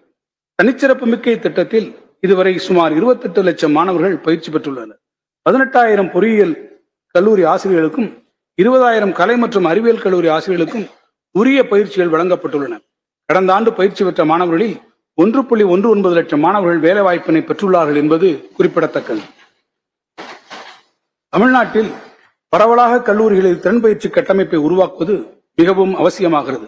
அந்த வகையில் இந்த ஆண்டு அரசு மற்றும் அரசு உதவி பெறும் 100 பொறியியல் மற்றும் கலை அறிவியல் கல்லூரிகளில் 200 கோடி ரூபாய் மதிப்பீட்டில் புதிய திறன் பயிற்சி கட்டமைப்புகள் ஸ்கில் லேப்ஸ் உருவாக்கப்படும். ஒன்றிய குடிமைப்பணி தேர்வுகளில் தமிழ்நாட்டிலிருந்து தேர்ச்சி பெறுபவர்களின் எண்ணிக்கை அதிகரித்திட ஒவ்வொரு ஆண்டும் தேர்ந்தெடுக்கப்பட்ட 1000 மாணவர்களுக்கு அவர்கள் முதல்நிலை தேர்வுக்கு தயாராக மாதந்தோறும் 7,500 ரூபாய் மற்றும் முதல்நிலை தேர்வில் தேர்ச்சி பெறுவதற்கு 25,000 ரூபாய் ஊக்கத்தொகையாக வழங்கப்படுகிறது. இத்திட்டம் 10 கோடி ரூபாய் நிதி ஒதுக்கீட்டில் கடந்த ஆண்டு முதல் நடைமுறைப்படுத்தப்பட்டு வருகிறது.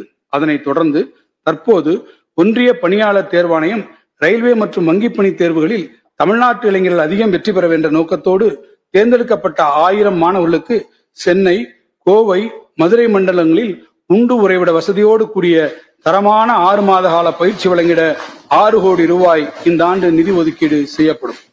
அரசு பள்ளி மாணவர்களை சாதனையாளர்களாக உருவாக்கிடும் பொருட்டு அரசு பல முன்னோடி திட்டங்களை செயல்படுத்தி வருகிறது. அந்த வரிசையில் அரசு பள்ளி மாணவர்கள் தங்களது பட்ட மேற்படிப்பு மற்றும் ஆராய்ச்சி படிப்புகளை வெளிநாடுகளில் உள்ள புகழ்பெற்ற பல்கலைக்கழகங்களில் பயின்றிட உதவித்தொகை அளித்து உதவும் வகையில் ஒரு புதிய திட்டம் வரும் ஆண்டு அறிமுகப்படுத்தப்படும். உயர்கல்வியில் பெண்களின் சேர்க்கையை அதிகரிக்கும் நோக்கத்துடன் அறிமுகப்படுத்தப்பட்ட மூவலூர் ராமாமிர்தம் அம்மையார் புதுமை பெண் திட்டம் பெண்களின் உயர்கல்வியில் பெரும் முன்னேற்றத்தை ஏற்படுத்தியுள்ளது. அதேபோல் அரசு பள்ளிகளில் பயின்ற ஏழை எளிய மாணவர்களை சாதனையாளர்களாக உருவாக்கிடவும் அரசு பள்ளி மாணவரின் உயர்கல்வியை சேர்க்கையை உயர்த்திடவும் தமிழ் புதல்வன் எனும் மாபெரும் திட்டம் வரும் நிதியாண்டிலிருந்து அறிமுகப்படுத்தப்படும். இத்திட்டத்தின் கீழ் 6 முதல் 12ஆம் வகுப்பு வரை அரசு பள்ளிகளில் பயின்று உயர்கல்வி சேரும் மாணவர்கள் பாடப்புத்தகங்கள், பொது அறிவு நூல்கள் மற்றும் இதழ்களை வாங்கி அவரது கல்வியை மெருகேற்றி உதவிடும் வகையில் மாதந்தோறும் 1000 ரூபாய் அவர்களின் வங்கி கணக்கில் நேரடியாக செலுத்தப்படும். இத்தகைய முன்னோடி திட்டங்களின் மூலம் நமது இளைஞர்களின் ஆற்றலை ஆக்கப்பூர்வமாக பயன்படுத்தி அவர்கள் நமது மாநிலம் மற்றும் நாட்டின் எதிர்கால தூண்களாக திகழ்வார்கள். இப்புதிய திட்டத்தின் மூலம் சுமார் 3 லட்சம் கல்லூரி மாணவர்கள் பயனடைவர். உயரிய நோக்கம் கொண்ட இத்திட்டத்தை நிறைவேற்றிட வரும் நிதியாண்டில் 360 கோடி ரூபாய் நிதி ஒதுக்கப்பட்டுள்ளது. தமிழ்நாட்டு மாணவர்களின் கல்லூரி கனவை நனவாக்கிடவும் அவர்தம் பெற்றோரின் நிதி சுமையை பகிர்ந்து கொள்ளும் வகையில் தேவையின் அடிப்படையில் 2024-25ஆம் ஆண்டில் 1 லட்சம் கல்லூரி மாணவர்களுக்கு 2,500 கோடி ரூபாய் அளவிற்கு பல்வேறு வங்கிகளின் மூலம் கல்வி கடன் வழங்குவதை அரசு உறுதி செய்யும். இளைஞர் நலன் மற்றும் விளையாட்டுப் போட்டிகளின் தலைமையகமாக தமிழ்நாட்டை மாற்றிடவும் லட்சிய வேட்கையுடன் ஒலிம்பிக் பதக்க வெற்றியாளர்களை உருவாக்கிட சென்னை, மதுரை, திருச்சி மற்றும் நீலகிரி மாவட்டங்களில் 4 ஒலிம்பிக் பயிற்சி மையங்கள் ஒலிம்பிக் அகாடமி நிறுவப்படும். இப்பயிற்சி மையங்கள் இறகு பந்து, கையுந்து பந்து, கூடைப்பந்து, தடகளம் உள்ளிட்ட விளையாட்டுக்கான உலகத்தரமிக்க பயிற்சிகளை வழங்குவதுடன் விளையாட்டு அறிவியலுக்கான மையங்களாகவும் செயல்படும். தமிழ்நாட்டு இளைஞர்களின் ஆற்றலையும் அறிவுத்திறனையும் ஆக்கப்பூர்வமாகவும் பயனுள்ளதாகவும் மெருகேற்றி தரணி ஓற்றிடும் சாதனையாளர்களாக உருவாக்கிட முதலமைச்சரின் இளைஞர் திருவிழாக்கள் தமிழ்நாடெங்கும் நடத்தப்படும். இளைஞர்களின் கலைத்திறமைகளை வெளிக்கொணரும் வகையில் பேச்சு, பாட்டு, இசை, நடனம் என பன்முக போட்டிகள் நடத்தப்படும். மேலும் கிரிக்கெட், கையுந்து பந்து, கால்பந்து, இறகு பந்து, சிலம்பம் என 33 விளையாட்டுகள் மற்றும் உடற்பயிற்சிக்கான கருவிகள் அடங்கிய கலைஞர் விளையாட்டு தொகுப்புகள் தமிழ்நாட்டில் உள்ள அனைத்து ஊராட்சிகளிலும் வழங்கப்படும். அனைவரையும் உள்ளடக்கிய வளர்ச்சியே தமிழ்நாடு அரசின் தாரக மந்திரம். இம்முயற்சிகளின் ஒரு பகுதியாக மாற்றுத்திறன் படைத்த விளையாட்டு வீரர் வீராங்கனைகளின் பேரா அத்லெட்டிக்ஸ் திறமைகளை மேம்படுத்திட நாட்டிலேயே முதன்முறையாக மாற்றுத்திறனாளிகளுக்கான 6 விளையாட்டு மையங்கள் அமைக்கப்பட்டு வருகின்றன. இதில் மாற்றுத்திறனாளிகளின் விளையாட்டு திறனை வளர்க்கும் நோக்கோடு அவர்கள் விளையாடுவதற்கேற்ற சிறப்பு இறகு பந்து, கையுந்து பந்து, வாழ்வீச்சு உள்ளிட்ட ஆடுகளங்கள் அமைக்கப்பட்டு வருகின்றன. கடல்சார் நீர் விளையாட்டுகளில் இளைஞர்களின் ஆர்வத்தை ஈர்த்திடவும் நீர் விளையாட்டு போட்டிகளுக்கான உலகத்தளம் வாய்ந்த கட்டமைப்பை ஏற்படுத்திடவும் இந்தியாவில் முதன்முறையாக தமிழ்நாடு ஒலிம்பிக் நீர் விளையாட்டு academy, Tamil Nadu Olympic water sports academy Ramanathapuram மாவட்டத்தில் பிறப்பன் வலசையில் அமைக்கப்படும். இந்த வரவு செலவு திட்ட மதிப்பீடுகளில் இளைஞர் நலன் மற்றும் விளையாட்டு மேம்பாட்டுத்துறைக்கு 440 கோடி ரூபாய் ஒதுக்கீடு செய்யப்பட்டுள்ளது. நல்ல தரமான வேலை வாய்ப்புகளை இளைஞர்கள் பெற்றிடும் வகையில் அவர்களின் திறனை உயர்த்திட இந்த அரசு உறுதி கொண்டுள்ளது. 71 அரசு தொழிற்பயிற்சி நிறுவனங்களை தொழில் 4.0 தரநிலைக்கு உயர்த்தி 2877 கோடி ரூபாய் மதிப்பீட்டில் உயர்திறன் மையங்கள் அமைக்கப்பட்டுள்ளன. மேலும் கடலூர் மாவட்டம் வேப்பூர், திண்டுக்கல் மாவட்டம் குஜிலியம்பாறை, கிருஷ்ணகிரி மாவட்டம் போச்சம்பள்ளி, நாமக்கல் மாவட்டம் சேந்தமங்கலம், புதுக்கோட்டை மாவட்டம் கந்தர்பகோட்டை, ராமநாதபுரம் மாவட்டம் கமுதி, திருப்பத்தூர் மாவட்டம் நாட்ராம்பள்ளி, திருவாரூர் மாவட்டம் கூத்தாநல்லூர், திருவண்ணாமலை மாவட்டம் செங்கம் மற்றும் தூத்துக்குடி மாவட்டம் ஏரல் ஆகிய இடங்களில் 10 புதிய அரசு தொழிற்பயிற்சி நிறுவனங்கள் 111 கோடி ரூபாய் மதிப்பீட்டில் தொடங்கப்படும். அரசு தொழிற்பயிற்சி நிறுவனங்களில் பயிரும் மாணவர்களின் கல்வி கற்றல் தரத்தின மேம்படுத்திட திறன்மிகு வகுப்பறைகள் அமைக்கப்படும். தமிழ்நாட்டில் மருத்துவத்துறையின் தொடர் முயற்சிகளினால் 2030ஆம் ஆண்டுக்குள் அடைய வேண்டிய கர்ப்பிணி தாய்மார்கள் மற்றும் குழந்தைகள் நலம் தொடர்பான நிலைத்த வளர்ச்சி இலக்குகளை சஸ்டைனபிள் டெவலப்மெண்ட் கோல்ஸ் நமது மாநிலம் ஏற்கனவே எட்டியுள்ளது. இந்நிலையில் தமிழ்நாட்டில் தொற்றா நோய்களின் பரவல் அதிகரித்து வருவதை கருத்தில் கொண்டு தொற்றா நோய் உண்டாக்குவதற்கு முக்கிய காரணிகளாக விளங்கும் உயர் இரத்த அழுத்தம், சர்க்கரை நோய் போன்றவற்றை கட்டுப்படுத்துவது மிகவும் அவசியம். இந்த நோக்கத்தோடு மக்களை தேடி மருத்துவம் எனும் ஒரு மகத்தான திட்டத்தினை தமிழ்நாடு அரசு செயல்படுத்தி வருகிறது. குடும்பத்தில் உள்ள அனைத்து உறுப்பினர்களும் வீட்டிலிருந்தே பயன்பெறும் வகையில் சேவைகளை வழங்கும் இத்திட்டத்திற்காக 243 கோடி ரூபாய் ஒதுக்கீடு செய்யப்படும். மருத்துவ காப்பீட்டினை பயன்படுத்தி நோயாளிகளுக்கு சிகிச்சை அளிப்பதில் அரசு மருத்துவமனைகளின் பங்களிப்பை 50% மேலாக உயர்த்தி நாட்டிலேயே முதன்மை மாநிலமாக தமிழ்நாடு திகழ்கிறது. இந்த மருத்துவமனைகளில் கட்டமைப்பை மேலும் மேம்படுத்தி உயர் சேவைகளை வழங்குவதற்காக காப்பீட்டு தொகுப்பு நிதியிலிருந்து 200 கோடி ரூபாய் செலவிடப்படும். விலை மதிப்பற்ற மனித உயிர்களை காத்து 2 லட்சம் நபர்களுக்கு மேல் பயன்பெற்றுள்ள நாட்டிலேயே முன்னோடியான இன்னுயிர் காப்போம் நம்மை காக்கும் 48 திட்டத்தை மேலும் மேம்படுத்திட இந்த அரசு முனைந்துள்ளது. சிகிச்சை செலவுகளை கருத்தில் கொண்டு இத்திட்டத்தின் கீழ் விபத்து நடந்த முதல் 48 மணி நேரத்தில் வழங்கப்படும் இலவச சிகிச்சைக்கான உச்சவரம்பு தொகை 1 லட்சம் ரூபாயிலிருந்து 2 லட்சம் ரூபாயாக உயர்த்தப்படும். மாநிலம் முழுவதிலும் உள்ள தீவிர சிகிச்சை பிரிவுகள் மற்றும் நோய் கண்டறிதல் சேவைகளுக்கான கட்டமைப்பு வசதிகள் வரும் நிதியாண்டில் மேலும் மேம்படுத்தப்படும். ராமநாதபுரம் மாவட்டம் ராமேஸ்வரம், அரியலூர் மாவட்டம் செந்துறை, காஞ்சிபுரம் மாவட்டம் திருப்பெரும்புதூர், ராணிப்பேட்டை மாவட்டம் அரக்கோணம் ஆகிய அரசு மருத்துவமனைகளிலும் தேனி மற்றும் சேலம் அரசு மருத்துவக் கல்லூரி மருத்துவமனைகளிலும் 50 படுக்கையில் கொண்ட 6 தீவிர சிகிச்சை பிரிவுகள் 142 கோடி ரூபாய் மதிப்பீட்டில் கட்டப்படும். அதேபோல் ஈரோடு மாவட்டம் பெருந்துறை அரசு மருத்துவக் கல்லூரி மருத்துவமனையில் 40 கோடி ரூபாய் மதிப்பீட்டில் 100 படுக்கையில் கொண்ட தீவிர சிகிச்சை பிரிவு கட்டப்படும். மேலும் 87 கோடி ரூபாயில் 25 வட்டம் மற்றும் வட்டம் சாரா மருத்துவமனைகளுக்கு கூடுதல் கட்டடங்கள் கட்டப்படும். சென்னையில் உள்ள தமிழ்நாடு அரசு பல் மருத்துவக் கல்லூரி மருத்துவமனையும் 64 கோடி ரூபாய் செலவில் மேம்படுத்தப்படும். புற்றுநோயால் பாதிக்கப்பட்டவர்களுக்கு உயர்தர சிகிச்சைகளை அளிப்பதோடு இந்நோயை ஆரம்ப நிலையிலேயே கண்டுபிடிப்பது புற்றுநோயால் ஏற்படும் உயிரிழப்புகளை குறைத்திட மிகவும் அவசியமாகும். இந்த வகையில் மாநிலத்தில் உள்ள பல்வேறு மருத்துவக் கல்லூரி மருத்துவமனைகளில் புற்றுநோய் சிகிச்சை துறைகளை இந்த அரசு மேம்படுத்தியுள்ளது. புற்றுநோய் பற்றிய விழிப்புணர்வை ஏற்படுத்துவது, நோய் வந்த பின் ஆரம்ப நிலையிலேயே அதனை கண்டறிவது, தகுந்த சிகிச்சை அளிப்பது மற்றும் புனர்வாழ்வு சேவைகள் அளிப்பது போன்ற பல்வேறு நோய் மேலாண்மை உத்திகளை கொண்டு ஒரு புதிய புற்றுநோய் மேலாண்மை இயக்கத்தை இந்த அரசு செயல்படுத்தும். அரசு அறிஞர் அண்ணா நினைவு புற்றுநோய் மருத்துவமனைக்கு தேவையான உயர்தர சிகிச்சைக்காக கூடுதல் உயர்நிலை புற்றுநோய் கருவிகள் வழங்கப்பட்டு அதை உயர்திறன் மையமாக சென்டர் ஆஃப் எக்ஸலன்ஸ் தரம் உயர்த்தப்படும். 25 அரசு மருத்துவமனைகளில் சிறப்பு போதைப் பழக்க மீட்பு மையங்களை நிறுவி மது மற்றும் போதைப் பொருள்களால் பாதிக்கப்பட்டோருக்கு தேவையான மனநல ஆலோசனை, மருத்துவ சிகிச்சை மற்றும் புனர்வாழ்வு சேவைகள் 20 கோடி ரூபாய் செலவில் வழங்கப்படும். இந்த வரவு செலவு திட்ட மதிப்பீடுகளில் மருத்துவ மற்றும் மக்கள் நல்வாழ்வுத்துறைக்கு 20,198 கோடி ரூபாய் ஒதுக்கீடு செய்யப்பட்டுள்ளது. இந்தியாவின் முதலாவது PM மித்ரா ஜவுளி பூங்கா கடந்த ஆண்டு விருதுநகர் மாவட்டத்தில் ஒன்றிய மற்றும் மாநில அரசுகளின் கூட்டு முயற்சியால் தொடங்கப்பட்டது. ஜவுளி மற்றும் ஆயத்த ஆடைகளுக்கான ஒருங்கிணைந்த மற்றும் மதிப்பூட்டப்பட்ட உற்பத்தி மையமாக திகழவிருக்கும் இப்பூங்காவை அமைக்கும் பணிகள் 1,683 கோடி ரூபாய் மதிப்பில் வரும் நிதியாண்டில் மேற்கொள்ளப்படும். இதன் மூலம் 2 லட்சம் வேலை வாய்ப்புகள் உருவாக்கப்படும். மேலும் சிப்காட் நிறுவனம் மூலம் சேலம் மாவட்டத்தில் 111 ஏக்கர் பரப்பளவில் உருவாக்கப்பட்டு வரும் பூங்காவின் மூலம் 8000 நபர்களுக்கு வேலை வாய்ப்பை உருவாக்கும் வகையில் 800 கோடி ரூபாய் முதலீடுகள் ஈர்க்கப்படும். தஞ்சை மண்டலத்தில் வேலை வாய்ப்புகளை உருவாக்கும் விதமாக தஞ்சாவூர் மாவட்டம் செங்கிப்பட்டி அருகில் 120 கோடி ரூபாய் மதிப்பீட்டில் 300 ஏக்கர் நிலப்பரப்பளவில் சிப்காட் நிறுவனம் ஒரு புதிய தொழில் பூங்காவை அமைக்கும். இந்த புதிய பூங்காவில் உணவுப் பொருள்கள் பதப்படுத்துதல், தோல் அல்லாத காலநிலை உள்ளிட்ட சுற்றுச்சூழல் மாசு ஏற்படுத்தாத தொழில்கள் அமைக்க உரிய முயற்சிகள் எடுக்கப்படும். உடனடியாக தொழில் தொடங்கிட விரும்பும் அயல்நாட்டு முதலீட்டாளர்களின் தேவையை நிறைவு செய்யும் விதமாக ஆயத்த தொழிற்கூடங்களை பிளக் அண்ட் பிளே ஃபெசிலிட்டிஸ் உருவாக்குவதற்கான கொள்கையை சிப்காட் வரும் நிதியாண்டு முதல் செயல்படுத்தும். இந்த ஆயத்த தொழிற்கூடங்கள் பொதுத்துறை மற்றும் தனியார் பங்களிப்புடன் முதற்கட்டமாக கிருஷ்ணகிரி மாவட்டம் சூளகிரி மற்றும் திருவள்ளூர் மாவட்டம் மானலூர் ஆகிய இடங்களில் அமைக்கப்படும். தொழில்துறைகளில் பணிபுரியும் பெண்களின் எண்ணிக்கையில் நாட்டிலேயே அதிக பங்களிப்பை கொண்டிருப்பதும் மாநிலத்தின் தொழில் சூழமைப்பின் பாலின பன்முகத்தன்மையும் முற்போக்கான முதலீட்டாளர்கள் பலரை தமிழ்நாட்டிற்கு இருக்கின்றனர். இதனை உணர்ந்து இவற்றை மேலும் உயர்த்திடவும் பெண்களுக்கு வேலை வாய்ப்புகளை அளிப்பதை மேலும் அதிகரிக்கவும் ஒரு சிறப்பு திட்டத்தை இந்த அரசு செயல்படுத்தும். தமிழ்நாட்டை சார்ந்த பெண்கள், மாற்றுத்திறனாளிகள், மூன்றாம் பாலினத்தவர் போன்ற 500க்கும் மேற்பட்ட நபர்களுக்கு நேரடி வேலைவாய்ப்பு அளிக்கும் புதிய தொழில் நிறுவனங்களுக்கு அவர்களின் ஊதியத்தில் 10% ஊதிய மானியம் 2 ஆண்டுகளுக்கு வழங்கப்படும்.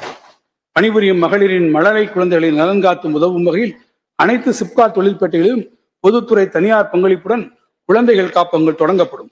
மகப்பேறு, திருமணம் போன்ற பல காரணங்களினால் பணியில் இடைநிற்க நேரிட்டு மீண்டும் வேலைக்கு செல்ல விரும்பும் பெண்களுக்கு தேவையான தனித்திறன் பயிற்சி அளிப்பதற்கான புதிய திட்டம் ஒன்று அறிமுகப்படுத்தப்படும். மாநிலத்தில் சமச்சீரான வளர்ச்சியை உறுதி செய்வதற்கு சமீபத்தில் சென்னையில் நடைபெற்ற உலக முதலீட்டாளர் மாநாடு ஒரு நல்ல வாய்ப்பாக அமைந்தது. 6.6 லட்சம் கோடி ரூபாய்க்கான புரிந்துணர்வு ஒப்பந்தங்கள் மேற்கொள்ளப்பட்டதில் தென் மாவட்டங்கள் 1.1 லட்சம் கோடிக்கான முதலீடுகளை ஈர்த்துள்ளன. சிறிய அளவிலான செயற்கைக்கோள்களை ஏவுவதற்கான விண்வெளி தளத்தை தூத்துக்குடி மாவட்டத்தில் இஸ்ரோ நிறுவனம் தற்போது உருவாக்கி வருகிறது. அதனை ஒட்டிய பகுதிகளில் வான்வெளி சார்ந்த தொழிற்சாலைகளை ஊக்குவிக்கும் விதமாக 2000 ஏக்கர் நிலப்பரப்பில் ஒரு புதிய விண்வெளி தொழில் மற்றும் உந்து சக்தி பூங்கா space industrial and ப்ரொபல்லன்ட் park TIDCO நிறுவனத்தால் அமைக்கப்படும். தமிழ்நாடு ஓர் அறிவுசார் பொருளாதார மாநிலமாக வெற்றிகரமாக மாற்றமடைந்து வருவதற்கான அடையாளமாக அதிக எண்ணிக்கையிலான முக்கிய பன்னாட்டு நிறுவனங்கள் தங்கள் உலகளாவிய திறன் மையங்களை குளோபல் கேப்பபிலிட்டி சென்டர்ஸ் தற்போது தமிழ்நாட்டில் அமைத்து வருகின்றனர். உலக சந்தைக்கு தேவையான அதிநவீன ஆராய்ச்சி, வடிவமைப்பு, மாதிரி வடிவமைப்பு மற்றும் தரக்கட்டுப்பாடு போன்றவை தற்போது நம் மாநிலத்தில் மேற்கொள்ளப்பட்டு வருகின்றன. இந்தியாவில் உலகளாவிய திறன் மையங்கள் அமைப்பதற்குரிய தலைசிறந்த இடமாக தமிழ்நாட்டினை உருவாக்குவதற்கு மாநிலத்தில் அமைய உள்ள புதிய உலகளாவிய திறன் மேம்பாட்டு மையங்களில் 1 லட்சம் ரூபாய்க்கு மேற்பட்ட மாத ஊதியத்துடன் உருவாக்கப்படும் உயர்திறன் மிக்க வேலைகளுக்கு 1ஆம் ஆண்டு 30%, 2ஆம் ஆண்டு 20% மற்றும் 3ஆம் ஆண்டு 10% ஊதிய மானியம் வழங்கப்படும். மேலும் கோயம்புத்தூர் மற்றும் மதுரை நகரங்களில் உலகளாவிய திறன் மையங்கள் அமைப்பதற்கான உகந்த சூழல் ஏற்படுத்தப்படும். இந்த வரவு செலவு திட்ட மதிப்பீடுகளில் தொழில் முதலீட்டு ஊக்குவிப்பு மற்றும் வர்த்தகத்துறைக்கு 2295 கோடி ரூபாய் ஒதுக்கீடு செய்யப்பட்டுள்ளது. முதல் தலைமுறை தொழில் முனைவோர்களின் மேம்பாட்டு திட்டத்தின் நீட்ஸ் கீழ் வரும் நிதியாண்டில் 101 கோடி ரூபாய் அளவிற்கான மானிய உதவி அளிக்க நிதி ஒதுக்கப்படும். மேலும் குறு, சிறு மற்றும் நடுத்தர நிறுவனங்களுக்கு உரிய நேரத்தில் அவர்களுக்குரிய தொகை அளிக்கப்படுவதை உறுதி செய்ய மின்னணு வர்த்தக வரவுகள் தள்ளுபடி TRDS தளத்தில் பெரும்பான்மையான பொதுத்துறை நிறுவனங்களும் இணைவது உறுதி செய்யப்படும். கடந்த 3 ஆண்டுகளாக மேற்கொள்ளப்பட்ட சிறப்பு முயற்சிகளின் விளைவாக புத்தொழில் நிறுவனங்கள் ஸ்டார்ட் அப் அமைவதற்கான உகந்த சூழலை உருவாக்குவது நாட்டிலேயே தலைசிறந்த மாநிலங்கள் ஒன்றாக தமிழ்நாடு தேர்வு செய்யப்பட்டுள்ளது என்பது பெருமகிழ்ச்சிக்குரியது. அந்த வெற்றியை தக்க வைக்கும் நோக்கோடு உலகின் பல்வேறு பகுதிகளில் முத்திரை வைத்த முன்னணி புத்தொழில் நிறுவனங்களும் இளம் தொழில் முனைவோர்களும் கலந்து கொள்ளும் வகையில் உலக புத்தொழில் மாநாடு குளோபல் ஸ்டார்ட் அப் சம்மிட் வரும் 2025ஆம் ஆண்டு ஜனவரி மாதம் சென்னையில் நடத்தப்படும். பல்வேறு சமூக மேம்பாடு குறித்த தேவைகள், காலநிலை மாற்றம், அரசு துறை சார்ந்த சேவைகள் குறித்தான தீர்வுகளை உருவாக்கவும் அவற்றை செயல்படுத்தக்கூடிய ஆர்வமும் ஆற்றலும் மிக்க தொழில் முனைவோர்களை கண்டறிந்து அந்நிறுவனங்களுக்கு தேவையான வளங்களை ஒருங்கிணைத்து செயல்படுத்திடவும் பெரியார் சமூக நீதி புத்தொழில் வளர் மையம், Periyar social justice venture lab ஒன்று உருவாக்கப்படும். சமூகத்தில் விளிம்பு நிலையில் வாழும் மக்கள், பட்டியலினம் வரும் பழங்குடியினர் தொடங்கி நடத்தப்படும் புத்தொழில் நிறுவனங்களுக்கு இந்த மையம் முன்னுரிமை அளிக்கும். தமிழ்நாடு சிறுதொழில் வளர்ச்சி நிறுவனத்தின் மூலம் டான்சிட்கோ திண்டுக்கல் மாவட்டம் ஒட்டஞ்சத்திரம் வட்டம், சிவகங்கை மாவட்டம் மானாமதுரை வட்டம், திருவாரூர் மாவட்டம் திருத்துறைப்பள்ளி வட்டம் ஆகிய இடங்களில் மொத்தம் 80 ஏக்கர் பரப்பளவில் 32 கோடி ரூபாய் திட்ட மதிப்பீட்டில் குறு, சிறு மற்றும் நடுத்தர தொழில் முனைவுகளுக்கான 3 புதிய தொழிற்பேட்டைகள் உருவாக்கப்படும். இதன் மூலம் 3000 நபர்களுக்கு நேரடி வேலை வாய்ப்புகள் உருவாக்கப்படும். குறுந்தொழில் முனைவோர்கள் உடனடியாக தொழில் துவங்க 1.2 ஏக்கர் பரப்பளவில் 4 அடுக்குகள் கொண்ட அடுக்குமாடி ஆயத்த தொழில் வளாகம் பிளக் அண்ட் பிளே 37 கோடி ரூபாய் மதிப்பீட்டில் கோயம்புத்தூர் மாவட்டம் குறிச்சி தொழிற்பேட்டையில் தமிழ்நாடு சிறுதொழில் வளர்ச்சி நிறுவனத்தின் மூலம் கட்டப்படும். இதன் மூலம் 1000 நபர்களுக்கு நேரடியாகவும் 500 நபர்களுக்கு மறைமுகமாகவும் வேலை வாய்ப்புகள் உருவாக்கப்படும். மதுரையில் 25,500 சதுர அடி பரப்பில் தொழில் புத்தாக்க மையம் 24 கோடி ரூபாய் மதிப்பீட்டில் அமைக்கப்படும். தொழில்துறையில் புத்தாக்கத்தை ஊக்குவிக்கவும் தொழில்துறை சார்ந்த புத்தாக்க நிறுவனங்களை மேம்படுத்தவும் இம்மையம் உதவிடும். இம்மையத்தில் புத்தொழில் தொடங்குவோர் ஸ்டார்ட் அப்ஸ் கூட்டாக பணிபுரியும் வசதி மற்றும் தொழில் 4.0 உபகரணங்கள் தயாரிப்புகள் மேம்பாட்டு மையம், முன்மாதிரி தயாரிப்பு வசதி புரோட்டோடைப்பிங் மற்றும் பயிற்சி நிலையம் போன்ற வசதிகள் ஏற்படுத்தப்படும். மேலும் மதுரை மாவட்டத்தில் உள்ள குறு சிறு மற்றும் நடுத்தர தொழில் முனைவோர்களுக்கு உதவும் வகையில் தமிழ்நாடு சிறுதொழில் வளர்ச்சி நிறுவனத்தின் மூலம் சக்கிமங்கலம் தொழிற்பேட்டையில் 5 ஏக்கர் நிலப்பரப்பில் 118 கோடி ரூபாய் மதிப்பீட்டில் 3 அடுக்குகள் கொண்ட அடுக்குமாடி தொழில் வளாகம் கட்டப்படும். இதன் மூலம் 4500 நபர்களுக்கு வேலை வாய்ப்புகள் உருவாக்கப்படும். குறுங்குழும மேம்பாட்டு திட்டத்தின் கீழ் விருதுநகர் மாவட்டம் வெள்ளையாபுரத்தில் ஆயத்த ஆடை உற்பத்திக்கும், செங்கல்பட்டு மாவட்டம் அச்சரப்பாக்கத்தில் சித்த மருத்துவ மூலிகை பொருட்கள் தயாரிப்பிற்கும், கன்னியாகுமரி மாவட்டம் அழகியபாண்டிபுரத்தில் ஆயத்த ஆடை உற்பத்திக்கும், சேலம் மாவட்டம் ராக்கிப்பட்டியில் பட்டு நூல் உற்பத்திக்கும், நாமக்கல் மாவட்டம் கத்தேரியில் துணிநூல் வார்ப்பிற்கும் மற்றும் புதுக்கோட்டை மாவட்டம் ராங்கியத்தில் ஆயத்த ஆடை உற்பத்திக்கும் 6 குழுங்குடும்ப திட்டங்கள் தமிழ்நாடு அரசு மானியத்துடன் 25 கோடி ரூபாய் மொத்த மதிப்பீட்டில் பொது வசதி மையங்களுடன் அமைக்கப்படும். நீலகிரி மாவட்டத்தை சார்ந்த சிறு தேயிலை விவசாயிகளின் வாழ்வாதாரத்தை பாதுகாக்கும் பொருட்டு 16 கூட்டுறவு தேயிலை உற்பத்தி தொழிற்சாலை உறுப்பினர்களால் கடந்த ஆண்டு வழங்கப்பட்ட பசுந்தேயிலை கிளைக்கு ஊக்கத்தொகையாக கிலோ ஒன்றுக்கு 2 ரூபாய் வீதம் வழங்கப்படும். சுமார் 27,000 சிறு தேயிலை விவசாயிகள் பயன்பெறும் வகையில் இதற்காக 9 கோடி ரூபாய் செலவிடப்படும். இந்த வரவு செலவு திட்ட மதிப்பீடுகளில் குறு சிறு மற்றும் நடுத்தர தொழில் நிறுவனங்கள் துறைக்கு 1557 கோடி ரூபாய் ஒதுக்கீடு செய்யப்பட்டுள்ளது. அரசு நிர்வாக நடைமுறைகளை எளிமையாக்கி வெளிப்படைத்தன்மையை கொண்டு வரும் நோக்கோடு அரசு அலுவலகங்களை முழுமையாக கணினிமயமாக்கும் திட்டத்தை இந்த அரசு அறிமுகப்படுத்தி சிறப்பாக நடைமுறைப்படுத்தி வருகிறது. வரும் 24-25ஆம் நிதியாண்டில் பல்வேறு துறை தலைமை அலுவலகங்களுக்கும் சார்பு அலுவலகங்களுக்கும் தேவையான மென்பொருள்கள் மற்றும் கணினிகள் உள்ளிட்டவற்றை வழங்கவும், அலுவலர்களுக்கு உரிய திறன் பயிற்சி அளித்து மின் அலுவலக திட்டத்தை ஆபீஸ் விரிவுபடுத்தவும் திட்டமிடப்பட்டுள்ளது. இதற்காக 30 கோடி ரூபாய் 24-25ஆம் ஆண்டின் வரவு செலவு திட்ட மதிப்பீடுகளில் ஒதுக்கப்பட்டுள்ளது. அரசு சார் இணையவழி சேவைகளை மேலும் துரிதமாக அளித்திடும் வகையில் தமிழ்நாடு மின்னணு நிறுவனம் எல்காட் மூலம் பேரிடர் தரவு மீட்பு வசதியுடன் கூடிய மேக கணினிய கட்டமைப்பு கொண்டதாக மாநில தரவு மையம் அடுத்த 5 ஆண்டுகளில் 200 கோடி ரூபாய் மதிப்பீட்டில் தரம் உயர்த்தப்படும். இணைய உலகத்தின் தகவல் பரிமாற்றத்தை மேலும் பரவலாக்கும் வகையில் சென்னை போன்றே கோவை, மதுரை, திருச்சி, சேலம் உள்ளிட்ட அனைத்து மாநகராட்சிகளிலும் 1000 முக்கிய இடங்களில் இலவச வைஃபை சேவைகள் வழங்கப்படும். கடந்த 2000ஆம் ஆண்டில் சென்னையில் டைடல் நிறுவனத்தை அமைத்து தமிழ்நாட்டின் தகவல் தொழில்நுட்ப வளர்ச்சிக்கு வித்திட்டவர் நவீன தமிழ்நாட்டின் சிற்பி முத்தமிழறிஞர் கலைஞர் அவர்கள். அவர் வகுத்து தந்த தகவல் நெடுஞ்சாலையில் தமிழ்நாட்டின் அனைத்து பகுதியிலும் இணைந்திட வேண்டும் என்ற நோக்கில் மதுரையில் 350 கோடி ரூபாய் மதிப்பீட்டில் 6,40,000 சதுர அடி பரப்பிலும், திருச்சியில் 345 கோடி ரூபாய் மதிப்பீட்டில் 6,30,000 சதுர அடி பரப்பிலும் தகவல் தொழில்நுட்ப பூங்காக்கள் அமைக்கப்பட்டு வருகின்றன. மேலும் தஞ்சாவூர், சேலம், வேலூர், திருப்பூர், தூத்துக்குடி ஆகிய இடங்களில் புதிய தகவல் தொழில்நுட்ப பூங்காக்கள் நியூ டைடல் பார்க்ஸ் அமைக்கப்பட்டு வருகின்றன. இதன் மூலம் 13,000 நபர்களுக்கு வேலை வாய்ப்பு உருவாக்கப்படும். உலக அளவில் அண்மை காலத்தில் பெரும் தாக்கத்தை ஏற்படுத்தியுள்ள புதிய தொழில்நுட்பமான செயற்கை நுண்ணறிவு ஆர்டிபிஷியல் இன்டெலிஜென்ஸ் குறித்தும், அது தமிழ் சமூகத்தின் பல்வேறு தரப்பிலும் ஏற்படுத்தக்கூடிய தாக்கங்கள் குறித்தும் இந்த அரசு கவனமுடன் ஆய்வு செய்து வருகிறது. கல்வி, வேலைவாய்ப்பு, தொழில்துறை, ஆராய்ச்சி மற்றும் மருத்துவத்துறைகளில் செயற்கை நுண்ணறிவை பயன்படுத்துவதன் வாய்ப்புகள் குறித்த ஆக்கப்பூர்வமான வழிகாட்டுதலையும், இப்புதிய தொழில்நுட்பத்தின் பயன்பாட்டினை வழிநடத்திட தேவைப்படும் வரையறைகளை தெளிவாக வகுத்திடவும் மாண்புமிகு முதலமைச்சர்கள் தலைமையில் தமிழ்நாடு செயற்கை நுண்ணறிவு இயக்கம், தமிழ்நாடு ஆர்டிபிஷியல் இன்டெலிஜென்ஸ் மிஷன் ஒன்று ஏற்படுத்தப்படும். தமிழ்நாட்டின் தலைசிறந்த கல்வி நிறுவனங்களின் பேராசிரியர்கள், மின்னணு தொழில் நிறுவனங்களின் நிர்வாகிகள் மற்றும் துறை வல்லுநர்கள் இந்த அமைப்பில் இடம்பெற்றிருப்பர். நாட்டிலேயே வேகமாக வளர்ந்து வரும் நகரங்களில் ஒன்றான கோயம்புத்தூரில் தகவல் தொழில்நுட்பம், வாழ்வியல் அறிவியல், விண்வெளி, பொறியியல் துறைகளுக்கான ஆராய்ச்சி மற்றும் மேம்பாடு போன்ற உயர் தொழில்நுட்ப அலுவலகங்களுக்கான தேவை அதிகரித்துக் கொண்டே வருகிறது. இதனை கருத்தில் கொண்டு 20 லட்சம் சதுர அடியில் 2 கட்டங்களாக 1,100 கோடி ரூபாய் மதிப்பீட்டில் அதிநவீன வசதியுடன் தகவல் தொழில்நுட்ப பூங்கா கோவை விளாங்குறிச்சியில் அமைக்கப்படும். நீரின்றி அமையாது உலகு என்பதை நன்கு உணர்ந்துள்ள இந்த அரசு மாநிலத்தின் நீர் வளங்களை உரிய முறையில் பராமரித்து பாதுகாப்பதற்கென பல்வேறு முயற்சிகளை மேற்கொண்டு வருகிறது. அண்மையில் மிக்ஜாம் புயலால் சென்னை மற்றும் சுற்றியுள்ள மாவட்டங்களில் புயல் வெள்ளத்தால் பாதிக்கப்பட்ட பகுதிகளில் 350 கோடி ரூபாய் மதிப்பீட்டில் 22 நிரந்தர வெள்ள தடுப்பு பணிகள் நடைபெற்று வருகின்றன. தென் மாவட்டங்களில் வரலாறு காணாத மழை வெள்ளத்தால் ஏற்பட்ட பாதிப்பினை சீரமைப்பதற்கு 250 கோடி ரூபாய் மதிப்பீட்டில் பல்வேறு நிரந்தர வெள்ள தணிப்பு பணிகள் மேற்கொள்ளப்பட்டு வருகின்றன.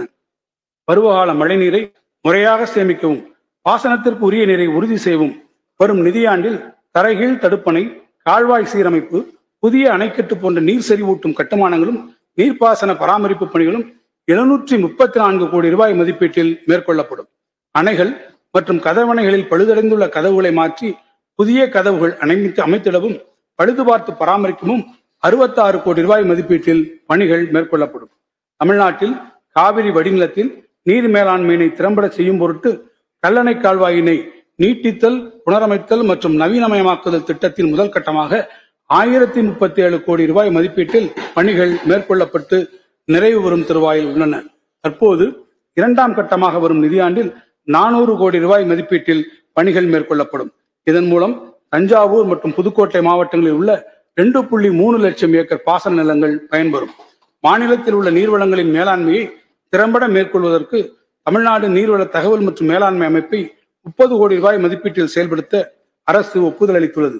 இந்த இணைய தகவல் தளம் விரைவில் தொடங்கப்படும். இந்த வரவு செலவு திட்ட மதிப்பீடுகளில் நீர்வளத்துறைக்கு 8398 கோடி ரூபாய் ஒதுக்கீடு செய்யப்பட்டுள்ளது.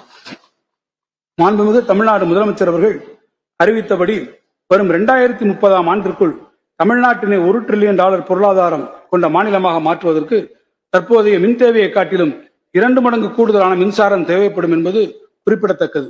இந்த உயர் இலக்கினை அடைவதற்கு வரும் காலங்களில் பசுமை ஆற்றல் முக்கிய பங்காற்றிடும். வரும் 2030ஆம் ஆண்டிற்குள் 100 பில்லியன் யூனிட் கூடுதல் புதுப்பிக்கத்தக்க பசுமை ஆற்றலை தமிழ்நாட்டில் உருவாக்கி நாட்டிலேயே தமிழ்நாட்டினை முதன்மை மாநிலமாக மாற்றுவதற்கு உரிய திட்டங்கள் வகுக்கப்படும். அந்த இலக்கை நோக்கிய பசுமை பயணத்தில் முதல் கட்டமாக பசுமை ஆற்றல் நிறுவனம் ஒன்று அமைக்கப்பட்டுள்ளது. சூரிய மின்சக்தி மற்றும் காற்றாலை மின் உற்பத்தியோடு பசுமை ஹைட்ரஜன், நீரேற்று புனல் மின் உற்பத்தி மற்றும் பிற புதிய பசுமை ஆற்றல் முயற்சிகள் உள்ளிட்ட அனைத்து பணிகளையும் இந்நிறுவனம் செயல்படுத்தும். அண்மையில் நடைபெற்ற உலக முதலீட்டாளர் மாநாட்டில் 18,423 மெகாவாட் பசுமை ஆற்றல் ஆதாரங்களை தமிழ்நாட்டில் அமைப்பதற்கான 32 புரிந்துணர்வு ஒப்பந்தங்கள் கையெழுத்தாகியுள்ளன. இதில் 2570 மெகாவாட் பசுமை ஆற்றல் மின் உற்பத்தி செய்வதற்கான அனுமதி இதுவரை வழங்கப்பட்டுள்ளது. மேலும் தமிழ்நாட்டில் 11,500 மெகாவாட் திறனுள்ள நீரேற்று புனல் மின் நிலையங்கள் அமைப்பதற்கு உகந்த 12 இடங்கள் தேர்வு செய்யப்பட்டுள்ளன. பொதுத்துறை மற்றும் தனியார் பங்கேற்புடன் சுமார் 60,000 கோடி ரூபாய் முதலீட்டில் இப்புதிய நீரேற்று புனல் மின் நிலையங்கள் உருவாக்கப்படும். காலநிலை மாற்றம். சிறையிலிருந்து பிரிந்த இறகு ஒன்று காற்றின் தீராத பக்கங்களில் ஒரு பறவையின் வாழ்வை எழுதிச் செல்கிறது. படிமக்கவிஞர் பிரமிழின் கவிதை வரிகளை சுற்றுச்சூழல் அமைப்பில் பொருத்தி பார்த்தால் இந்த பிரபஞ்சத்தில் வாழும் அனைத்து உயிரினங்களையும் இயற்கை வளங்களையும் பாதுகாத்து அடுத்த தலைமுறைக்கு கொடையளிப்பது மானுட கடமை என்பதை இந்த அரசு நன்கு உணர்ந்துள்ளது. நாட்டிலேயே பல்லுயிரினங்களின் தாயமாக தமிழ்நாடு திகழ்கிறது. இருப்பினும் மாறிவரும் கால சூழ்நிலையில் உலகெங்கிலும் உள்ள சில அரிய வகை உயிரினங்கள் அழிந்து வரும் நிலை காணப்படுவதால் அவ்வகை உயிரினங்களை பாதுகாத்திட வேண்டிய தேவை குறித்து பன்னாட்டு இயற்கை பாதுகாப்பு அமைப்பு international union for conservation of nature உட்பட பல அமைப்புகள் தொடர்ந்து வலியுறுத்தி வருகின்றன. எனவே பல்லுயிர் நலன் காக்கும் முயற்சியாக அழிந்து வரும் உயிரினங்கள் பாதுகாப்பு நிதி ஒன்றினை 50 கோடி ரூபாய் மதிப்பீட்டில் அமைக்க தமிழ்நாடு அரசு முடிவு செய்துள்ளது. இதற்கென முதற்கட்டமாக 5 கோடி ரூபாயை அரசு வழங்கும். பிற அரசு நிறுவனங்கள், பெருநிறுவன சமூக பொறுப்பு நிதி, தேசிய சுற்றுச்சூழல் அமைப்புகளின் உதவியோடு அழிந்து வரும் மற்றும் விளிம்பு நிலையில் உள்ள உயிரினங்களை பாதுகாக்க உரிய திட்டங்கள் வகுக்கப்படும். காலநிலை மாற்ற இயக்கம், பசுமை தமிழ்நாடு இயக்கம், தமிழ்நாடு ஈரநில இயக்கம் ஆகிய முன்னோடி திட்டங்களை அறிமுகப்படுத்தி 15 புதிய ராம்சர் ஈரநிலங்கள் மற்றும் 5 சரணாலயங்களை கொண்டு பசுமை பயணத்தில் நாட்டிற்கே வழிகாட்டியாக தமிழ்நாடு திகழ்கிறது. இதன் தொடர்ச்சியாக தமிழ்நாட்டின் 14 கடலோர மாவட்டங்களில் 1076 கிலோமீட்டர் கடற்கரை பகுதியை மையமாக கொண்டு கடலோர வளங்களை மீட்டு எடுப்பதற்காக 1675 கோடி ரூபாய் மதிப்பீட்டில் நெய்தல் மீட்சி இயக்கம் என்ற திட்டத்திற்கு ஒப்புதல் அளிக்கப்பட்டுள்ளது. கடற்கரையோர பல்லுயிர் பெருக்கம், கடற்கரை பாதுகாப்பு, கடற்கரை ஓர சமூகங்களின் வாழ்வாதாரத்தை மேம்படுத்துதல் மற்றும் கடலோர பகுதிகளில் மாசு கட்டுப்பாடு உள்ளிட்ட 4 முக்கிய நோக்கங்களை கொண்டுள்ளது இத்திட்டம். இத்திட்டத்தின் மூலம் நீல பொருளாதாரத்தின் திறனை பயன்படுத்திக் கொள்வதுடன் சதுப்பு நிலங்கள், பவளப்பாறைகள் மற்றும் உப்பு சதுப்பு நிலங்களை மீட்டெடுக்கும் பணிகளும் மேற்கொள்ளப்படும். அலையாத்தி காடுகளை மேங்க்ரோவ்ஸ் பாதுகாப்பது, மன்னார் வளைகுடாவில் உள்ள கரியாச்செல்லி தீவு பகுதிகளில் பவளப்பாறைகளை புனரமைக்கும் திட்டம் ஆகிய பணிகளும் நடைமுறைப்படுத்தப்படும். இத்திட்டத்தின் கீழ் செங்கல்பட்டு மாவட்டம் கடம்பூர் பகுதியில் 137 ஹெக்டேர் பரப்பளவில் லண்டன் கியூ கார்டன் நிறுவனத்தின் துணையோடு 345 கோடி ரூபாய் மதிப்பீட்டில் மாபெரும் பல்லுயிர் பாதுகாப்பு பூங்கா ஒன்று அமைப்பதற்கான பணிகள் தொடங்கப்பட்டுள்ளன. மேலும் நாகப்பட்டினம் மாவட்டம் மற்றும் சென்னை ஆகிய பகுதிகளில் கடல் ஆமை பாதுகாப்பு மையங்கள் மற்றும் தஞ்சாவூர் மாவட்டம் மனோரா பகுதியில் சர்வதேச கடற்பசு பாதுகாப்பு மையம் ஒன்றும் அமைக்கப்படும். எண்ணூர் கடற்கழி பகுதியினை எண்ணூர் கிரீக் 40 கோடி ரூபாய் மதிப்பீட்டில் பாதுகாத்து மீட்டெடுப்பதற்கான பணிகள் செயல்படுத்தப்படும்.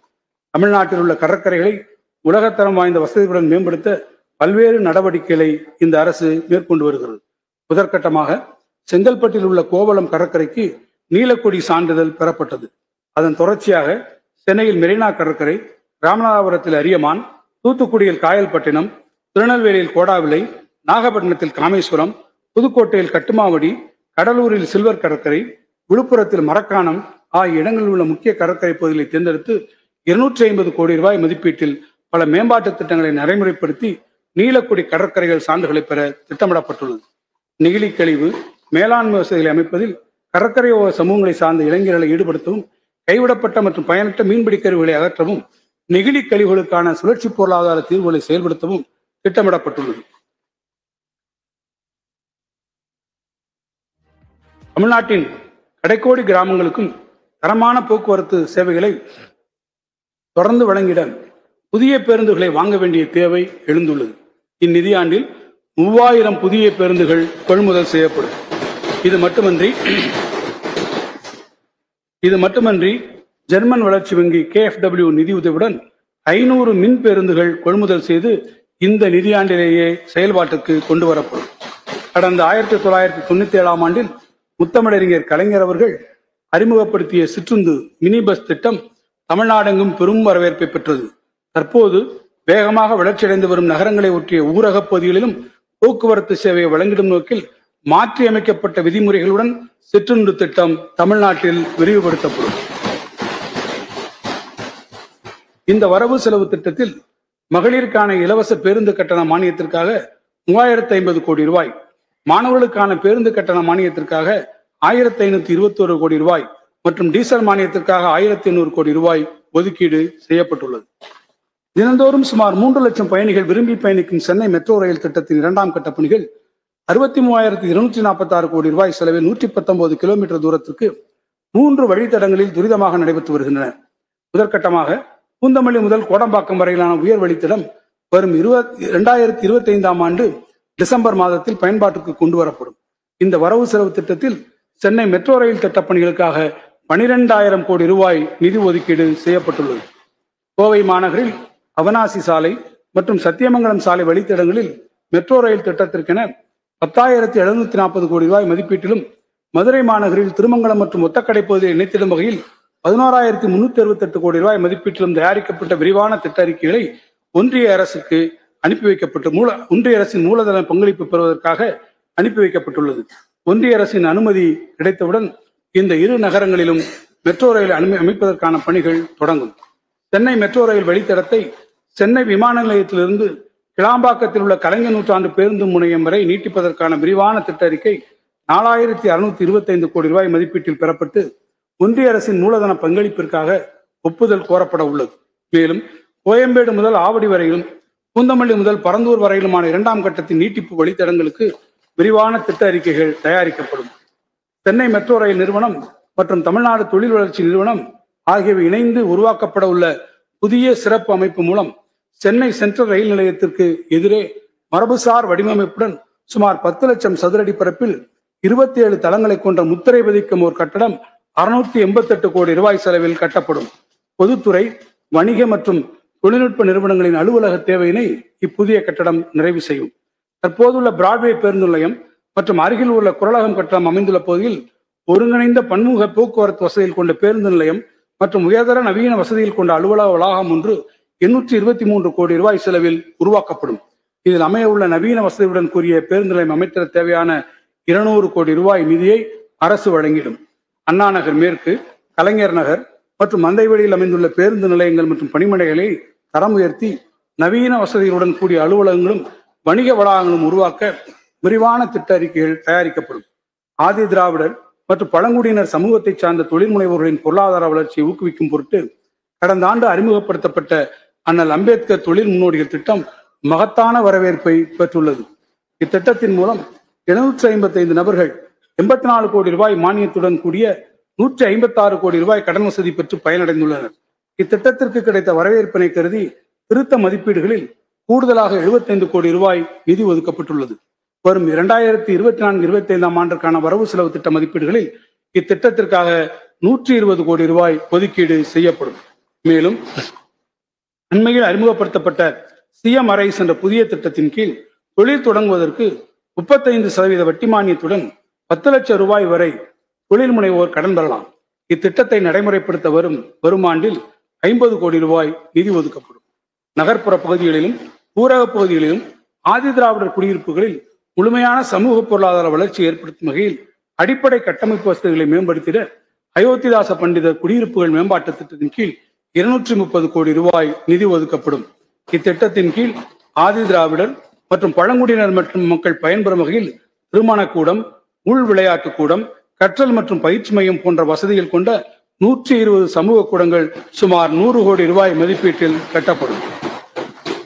ஆதி திராவிடர் மற்றும் பழங்குடியின மாணவர்களின் உயர்கல்வி சேர்க்கை உயர்த்திடமும் அவர்களுக்கு நவீன வசதிகளுடன் கூடிய தங்குமிட வசதிகளை வழங்கிடமும் மதுரை, கோயம்புத்தூர், திருச்சிராப்பள்ளி, நீலகிரி மற்றும் சென்னையில் 5 நவீன மாணவர் விடுதிகள் கட்டும் பணிகள் 150 கோடி ரூபாய் செலவில் மேற்கொள்ளப்பட்டு வருகின்றன. இதன் தொடர்ச்சியாக சென்னை, தஞ்சாவூர், தருமபுரி, நாமக்கல் மாவட்டங்களில் கல்லூரி மாணவியர் விடுதிகளும் மதுரையில் கல்லூரி மாணவர் விடுதியும் மொத்தம் 75 கோடி ரூபாய் மதிப்பீட்டில் இந்த ஆண்டில் கட்டப்படும். இந்த விடுதிகளில் தங்கி பயிலும் மாணவர்களின் பன்முகத்திறனை வளர்க்கும் விதமாக அவர்களுக்கென ஒருங்கிணைந்த திறன் மேம்பாட்டு திட்டம் ஒன்றும் அறிமுகப்படுத்தப்படும். பழங்குடியினர் வாழ்விடங்களில் அடிப்படை வசதிகளை மேம்படுத்தவும் வாழ்வாதாரத்தை உயர்த்திடவும் தொல்குடி என்ற புதிய திட்டம் அடுத்த 4 ஆண்டுகளில் 1000 கோடி ரூபாய் மதிப்பீட்டில் செயல்படுத்தப்படும். இத்திட்டத்தின் கீழ் பழங்குடியினர் குடியிருப்புகளில் சாலை வசதி, குடிநீர், தெருவிளக்குகள், பாதுகாப்பான வீடுகளும் அவர்களின் வாழ்வாதாரத்தை மேம்படுத்துவதற்கான சிறப்பு திட்டங்களும் செயல்படுத்தப்படும். இந்த ஆண்டு 1000 பழங்குடியின இளைஞர்களை தேர்வு செய்து அவர்களுக்கு தங்குமிட வசதிகள் கொண்ட நவீன தொழில் மற்றும் திறன் மேம்பாட்டு பயிற்சி அளித்து உரிய பெற்றுத் தருவதற்கென தமிழ்நாடு திறன் மேம்பாட்டுக் கழகம் மூலம் 5 கோடி ரூபாய் மதிப்பீட்டில் ஒரு புதிய திட்டம் செயல்படுத்தப்படும். ஆதி திராவிடர் மற்றும் பழங்குடியினர் நலத்துறையின் கீழ் இயங்கி வரும் அனைத்து பள்ளிகளிலும் 36 கோடி ரூபாய் மதிப்பீட்டில் திறன்மிகு வகுப்பறைகள் ஸ்மார்ட் கிளாஸ் ரூம்ஸ் ஏற்படுத்தப்படும். மேலும் அனைத்து பள்ளிகளுக்கும் அதிவேக இணைய வசதிகள் ஏற்படுத்தப்படும். இந்த வரவு செலவு திட்ட மதிப்பீடுகளில் ஆதி திராவிடர் மற்றும் பழங்குடியினர் நலத்துறைக்கு 3706 கோடி ரூபாய் ஒதுக்கீடு செய்யப்பட்டுள்ளது. சமூக நீதியை நிலைநாட்டுவதில் பெரும் அக்கறை கொண்டுள்ள இந்த அரசு நமது நாட்டிற்கே முன்னோடியாக பல்வேறு திட்டங்களை செயல்படுத்தி வருகிறது. வரும் தேசிய மக்கள் தொகை கணக்கெடுப்புடன் சாதிவாரியான கணக்கெடுப்பினையும் இணைத்து நடத்திட வேண்டும் என்று ஒன்றிய அரசை இவ்வரசு வலியுறுத்தி வருகிறது. தமிழ்நாட்டில் 1353 பிற்படுத்தப்பட்டோர், மிகவும் பிற்படுத்தப்பட்டோர், சீர்மரபினர் மற்றும் சிறுபான்மையினர் விடுதிகள் செயல்பட்டு வருகின்றன. இவ்விடுதிகளில் தங்கி பயின்று வரும் மாணவர்களுக்கு கட்டணமில்லா உணவு மற்றும் தங்கும் வசதிகள் ஏற்படுத்தப்பட்டுள்ளன. அண்மையில் விடுதிகளில் தங்கி பயிலும் பள்ளி மாணவர்களுக்கு மாதாந்திர உணவு மானியம் 1400 ரூபாயாகவும் கல்லூரி மாணவர்களுக்கு 1500 ரூபாயாகவும் உயர்த்தி வழங்கப்பட்டுள்ளது. கடந்த 3 ஆண்டுகளில் 52 கோடி ரூபாய் மதிப்பீட்டில் 12 விடுதிகளில் கட்டுமான பணிகள் மேற்கொள்ளப்பட்டு வருகின்றன. மேலும் மாணவர்களின் தேவைக்கேற்ப 17 பள்ளி விடுதிகள் கல்லூரி விடுதிகளாக தரம் உயர்த்தப்பட்டுள்ளன. இந்த வரவு செலவு திட்ட மதிப்பீடுகளில் பள்ளி படிப்பு உதவித்தொகை வழங்குவதற்காக 124 கோடி ரூபாயும், பள்ளி மேற்படிப்பு உதவித்தொகை வழங்குவதற்காக 237 கோடி ரூபாயும் ஒதுக்கீடு செய்யப்பட்டுள்ளன. இம்மாணவர்களுக்கு மிதிவண்டிகள் வழங்குவதற்கு 193 கோடி ரூபாய் ஒதுக்கப்பட்டுள்ளது. சிறுபான்மை கல்வி நிறுவனங்கள் நீண்டகால கோரிக்கையேற்று அவற்றுக்குரிய சான்றிதழ்களை நிரந்தரமாக வழங்குவதற்கான ஆணைகள் வெளியிடப்பட்டுள்ளன. இந்த முடிவு சிறுபான்மையினர் இடையே பெரும் வரவேற்பை பெற்றுள்ளது. வழிபாட்டு தலங்களுக்கு முறையான அனுமதி பெறுவதிலும் வழிபாட்டு தலங்களில் புனரமைப்பு பணிகளை மேற்கொள்வதிலும் உள்ள இடர்பாடுகளை களைந்திட விரிவான வழிகாட்டு நெறிமுறைகள் விரைவில் வெளியிடப்படும். பள்ளிவாசல்களில் தர்காக்களையும் பழுது பார்ப்பதற்கும் சீரமைப்பதற்கும் இந்த ஆண்டு 10 கோடி ரூபாய் மானியம் வழங்கப்படும். கன்னியாகுமரி மாவட்டம், தக்கலை, வேலூர், தென்காசி மாவட்டத்தில் பொட்டல்புதூர் உள்ளிட்ட இடங்களில் உள்ள தர்காக்கள் இந்த ஆண்டு சீரமைக்கப்படும். தேவாலயங்களை பழுதுபார்ப்பதற்கும் சீரமைப்பதற்கும் இந்த ஆண்டு 10 கோடி ரூபாய் மானியம் வழங்கப்படும். சென்னையில் சூளை, கடலூர் மாவட்டத்தில் விருதாச்சலம், சிவகங்கை மாவட்டத்தில் இடைக்காட்டூர் உள்ளிட்ட பல்வேறு இடங்களில் உள்ள தேவாலயங்களை பழமை மாறாமல் புதுப்பிக்கப்படும். இந்த வரவு செலவு திட்ட மதிப்பீடுகளில் பிற்படுத்தப்பட்டோர், மிகவும் பிற்படுத்தப்பட்டோர் மற்றும் சிறுபான்மையினர் நலத்துறைக்கு 1429 கோடி ரூபாய் ஒதுக்கீடு செய்யப்பட்டுள்ளது. மாற்றுத்திறனாளிகள் என்ற பெயரை சூட்டியது மட்டுமல்லாமல் அவரது நலனுக்காக பல்வேறு முன்னோடி திட்டங்களை அறிமுகப்படுத்தியவர் முத்தமிழறிஞர் கலைஞர் அவர்கள் என்பதை நாடறியும். அந்த வழியில் நமது மாண்புமிகு முதலமைச்சர் அவர்களின் நேரடி கட்டுப்பாட்டின் கீழ் இயங்கி ஒரு மாற்றுத்திறனாளிகள் நலத்துறை பல்வேறு முன்னெடுப்புகளை எடுத்து வருகிறது. உலக வங்கி நிதியுதவியுடன் 1763 கோடி ரூபாய் மதிப்பீட்டில் மாற்றுத்திறனாளிகளின் உரிமை திட்டம் ரைட்ஸ் ப்ராஜெக்ட் செயல்படுத்தப்பட்டு வருகிறது. மாற்றுத்திறனாளிகள் வசிக்கும் பகுதிகளிலேயே அவர்களுக்கு தேவையான சேவைகளை வழங்குவதோடு அவர்களுக்கான வேலை வாய்ப்புகளை அதிகரிக்கும் நோக்கத்தோடு முதற்கட்டமாக 15 மாவட்டங்களில் இத்திட்டம் செயல்படுத்தப்பட்டு வருகிறது. தன்னார்வலர்கள், தொண்டு நிறுவனங்கள் வாயிலாக கடுமையாக பாதிக்கப்பட்ட மாற்றுத்திறனாளிகளுக்கு அவர்கள் இல்லம் சார்ந்த சிகிச்சைகளும் வழங்கப்படும். புற உலக சிந்தனையற்ற மதி இறுக்கம் ஆட்டிசம் ஸ்பெக்ட்ரம் டிசார்டர் உடையோருக்கு தொடுதிறன் சிகிச்சை, செயல்முறை பயிற்சி, இயன்முறை பயிற்சி, பேச்சு பயிற்சி, சிறப்பு கல்வி, தொழிற்பயிற்சி ஆகிய ஒருங்கிணைந்த மறுவாழ்வு சேவைகள் மட்டுமின்றி பெற்றோர் மற்றும் பராமரிப்பாளர்களுக்கான ஆற்றுப்படுத்தல் சேவை, ஆராய்ச்சி மற்றும் மேம்பாட்டு பணிகள் ஆகிய அனைத்து சேவைகளையும் ஓரிடத்திலேயே பெறும் வகையில் புற உலக சிந்தனையற்ற மதி இறுக்கம் உடையோருக்கான உயர் திறன் மையம் centre of excellence for persons with autism spectrum disorders ஒன்று 25 கோடி ரூபாய் மதிப்பீட்டில் சென்னையில் அமைக்கப்படும். இந்த அரசு பொறுப்பேற்ற நாள் முதல் கடந்த 3 ஆண்டுகளில் 1290 திருக்கோவில்களில் திருப்பணிகள் நிறைவு பெற்று குடமுழுக்குகள் நடைபெற்றுள்ளன. நாள் முழுவதும் அன்னதானம் வழங்கும் திட்டம் பழனி, திருவண்ணாமலை, திருவரங்கம், சமயபுரம் உள்ள 11 திருக்கோவில்களில் நடைமுறைப்படுத்தப்பட்டு வருகிறது. திருக்கோவில் சொத்துக்களையும் உடைமைகளையும் பாதுகாப்பதற்கு இந்த அரசு எடுத்த முயற்சிகளின் விளைவாக 6071 ஏக்கர் நிலமும் 25.34 லட்சம் சதுரடி மனைகளும் 5.04 லட்சம் சதுரடி கட்டடங்களும் திருக்கோவில்கள் வசமாக்கப்பட்டுள்ளன. இவற்றின் மொத்த மதிப்பு 5718 கோடி ரூபாய் ஆகும். மேலும் 140 திருக்கோவில்களில் உள்ள திருக்குளங்களை சீரமைக்க 84 கோடி ரூபாய் மதிப்பீட்டில் பணிகள் மேற்கொள்ளப்பட்டன. இந்து சமய அறநிலையத்துறையின் பதிப்பகத்துறை மூலமாக 200க்கும் மேற்பட்ட அரிய நூல்கள் மறுபதிப்பு செய்து வெளியிடப்பட்டுள்ளன. செங்கல்பட்டு மாவட்டம் திருநீர்மலை மற்றும் மதுரை மாவட்டம் திருப்பரங்குன்றத்தில் அமைந்துள்ள திருக்கோயில்களுக்கு கம்பிவட ஊர்தி வசதி 26 கோடி ரூபாய் மதிப்பீட்டில் உருவாக்கப்படும். மேலும் 1000 ஆண்டுகள் பழமையான திருக்கோவில்களில் திருப்பணிகள் செய்திட இந்த ஆண்டு 100 கோடி ரூபாய் நிதி ஒதுக்கீடு செய்யப்படும். தமிழ்நாடு $1 டிரில்லியன் பொருளாதாரம் என்ற லட்சிய இலக்கினை எய்திடுவதில் சுற்றுலா மேம்பாடு ஒரு பெரும்பங்கை ஆற்றிடும் என இந்த அரசு உறுதியாக நம்புகிறது. இந்த நோக்கத்துடன் கன்னியாகுமரி, மதுரை, தஞ்சாவூர், திண்டுக்கல், கோயம்புத்தூர், திருவண்ணாமலை உள்ளிட்ட முக்கிய சுற்றுலா தலங்களில் ஒருங்கிணைந்த சுற்றுலா தல மேம்பாட்டு திட்டங்கள் செயல்படுத்தப்படும். சுற்றுலா தலங்களை மேம்படுத்துதல், புதிய சுற்றுலா தலங்களை உருவாக்குதல், கட்டமைப்பின் பராமரிப்பு, இளைஞர்களுக்கு திறன் மேம்பாடு வாயிலாக வேலை வாய்ப்பு அதிகரித்தல் போன்ற பல்வேறு அம்சங்கள் இத்திட்டத்தில் அடங்கும். அரசு தனியார் பங்களிப்புடன் இத்திட்டம் செயல்படுத்தப்படும். தமிழ்நாட்டில் சுற்றுலாத்துறையை மேம்படுத்திட அனைத்து மாவட்டங்களிலும் மாவட்ட ஆட்சித்தலைவரின் தலைமையில் சுற்றுலா வளர்ச்சி குழுமங்கள் உருவாக்கப்படும். ஒவ்வொரு மாவட்டத்திலும் உள்ள சுற்றுலா தலங்களை மேம்படுத்துவது குறித்து அனைத்து தரப்பினருடன் கலந்து ஆலோசித்து உரிய திட்டங்களை தீட்ட இந்த வளர்ச்சி குழுமங்கள் உதவும். கோவிட் பெருந்தொற்று காலத்தில் உரிய இனப்பெருக்க தடை சிகிச்சை திட்டங்களை நடைமுறைப்படுத்த இயலாமல் போனதால் மாநிலத்தில் பல இடங்களில் தெருநாய்களின் எண்ணிக்கை உயர்ந்து அதனால் பொதுமக்களுக்கு ஏற்படும் பாதிப்புகள் குறித்து அரசின் கவனத்திற்கு வந்துள்ளன. எனவே விலங்குகள் இனப்பெருக்க தடை திட்டத்தை மேலும் முறையாக செயல்படுத்திடவும் தமிழ்நாட்டின் பல இடங்களில் இயங்கி வரும் இனப்பெருக்க தடை மையங்களை மேம்படுத்திடவும் 24-25ஆம் ஆண்டில் வரவு செலவு திட்ட மதிப்பீடுகளில் 20 கோடி ரூபாய் ஒதுக்கப்படும். மேலும் தமிழ்நாடு விலங்குகள் நல வாரியத்திற்கு வரும் நிதியாண்டில் 11 கோடி ரூபாய் ஒதுக்கப்படும். மீன்பிடி தொழிலில் இந்தியாவில் 5வது பெரிய மாநிலமாக தமிழ்நாட்டை திகழ வைக்கும் நமது மீனவர்கள் மீது இந்த அரசு மிகுந்த அக்கறை கொண்டுள்ளது. கடந்த ஆகஸ்ட் மாதத்தில் மாண்புமிகு முதல்வர் அவர்கள் தலைமையில் ராமநாதபுரத்தில் நடைபெற்ற மீனவர் மாநாட்டில் 2,77,000 மீனவர்கள் பயன்பெறும் வகையில் சுமார் 1000 கோடி ரூபாய் மதிப்பிலான நலத்திட்டங்களும் புதிய பணிகளும் அறிவிக்கப்பட்டன. மீன்பிடி தடைக்கால நிவாரணத் தொகை 5000 ரூபாயிலிருந்து 8000 ரூபாயாக உயர்த்தப்பட்டது. தூத்துக்குடி, திருநெல்வேலி மற்றும் குமரி மாவட்டங்களைச் சேர்ந்த பதிவு செய்யப்பட்ட நாட்டுப்படகு உரிமையாளர்களுக்கு மானிய விலையில் வழங்கப்படும் மண்ணெண்ணெய் அளவானது மாதம் ஒன்றுக்கு 3400 லிட்டரிலிருந்து 3700 லிட்டராக உயர்த்தி வழங்கப்பட்டுள்ளது. மானிய விலையில் வழங்கப்படும் டீசல் எண்ணெயின் அளவு விசைப்படகுகளுக்கு 18000 லிட்டரிலிருந்து 19000 லிட்டராகவும், இயந்திரம் பொருத்தப்பட்ட நாட்டுப்படகுகளுக்கு 4000 லிட்டரிலிருந்து 4400 லிட்டராகவும் உயர்த்தி வழங்கப்பட்டது. வரும் நிதியாண்டில் கன்னியாகுமரி, நாகப்பட்டினம், ராமநாதபுரம், தஞ்சாவூர், மயிலாடுதுறை, திருவாரூர், செங்கல்பட்டு, விழுப்புரம், திருவள்ளூர், தூத்துக்குடி ஆகிய மாவட்டங்களில் தூண்டில் விளைவு, மீன் இறங்குதளம், தூர்வாறுதல், செயற்கை மீன் உறைவிடங்கள் போன்ற கரையோர பாதுகாப்பு மற்றும் கட்டுமான பணிகள் 450 கோடி ரூபாய் மதிப்பீட்டில் மேற்கொள்ளப்படும். ஆவின் நிறுவனத்தின் செயல்பாட்டு திறனை மேம்படுத்தி பொதுமக்களுக்கு தரமான பால் தினந்தோறும் வழங்கிட அரசு பல்வேறு முயற்சிகளை எடுத்து வருகிறது. அண்மையில் பால் உற்பத்தியாளர்களுக்கு லிட்டர் ஒன்றுக்கு 3 ரூபாய் ஊக்கத்தொகை வழங்கப்பட்டுள்ளது. இதனால் 3.87 லட்சம் பால் உற்பத்தியாளர்கள் பயனடைந்து வருகிறார்கள். திருச்சிராப்பள்ளி, மதுரை, சேலம் உள்ளிட்ட ஆவின் தொழிற்சாலைகளில் அதிநவீன தொழில்நுட்பங்களுடன் கூடிய தானியங்கி இயந்திரங்களை பொருத்திட 60 கோடி ரூபாய் மதிப்பில் நவீனமாக்கும் பணிகள் மேற்கொள்ளப்படும்.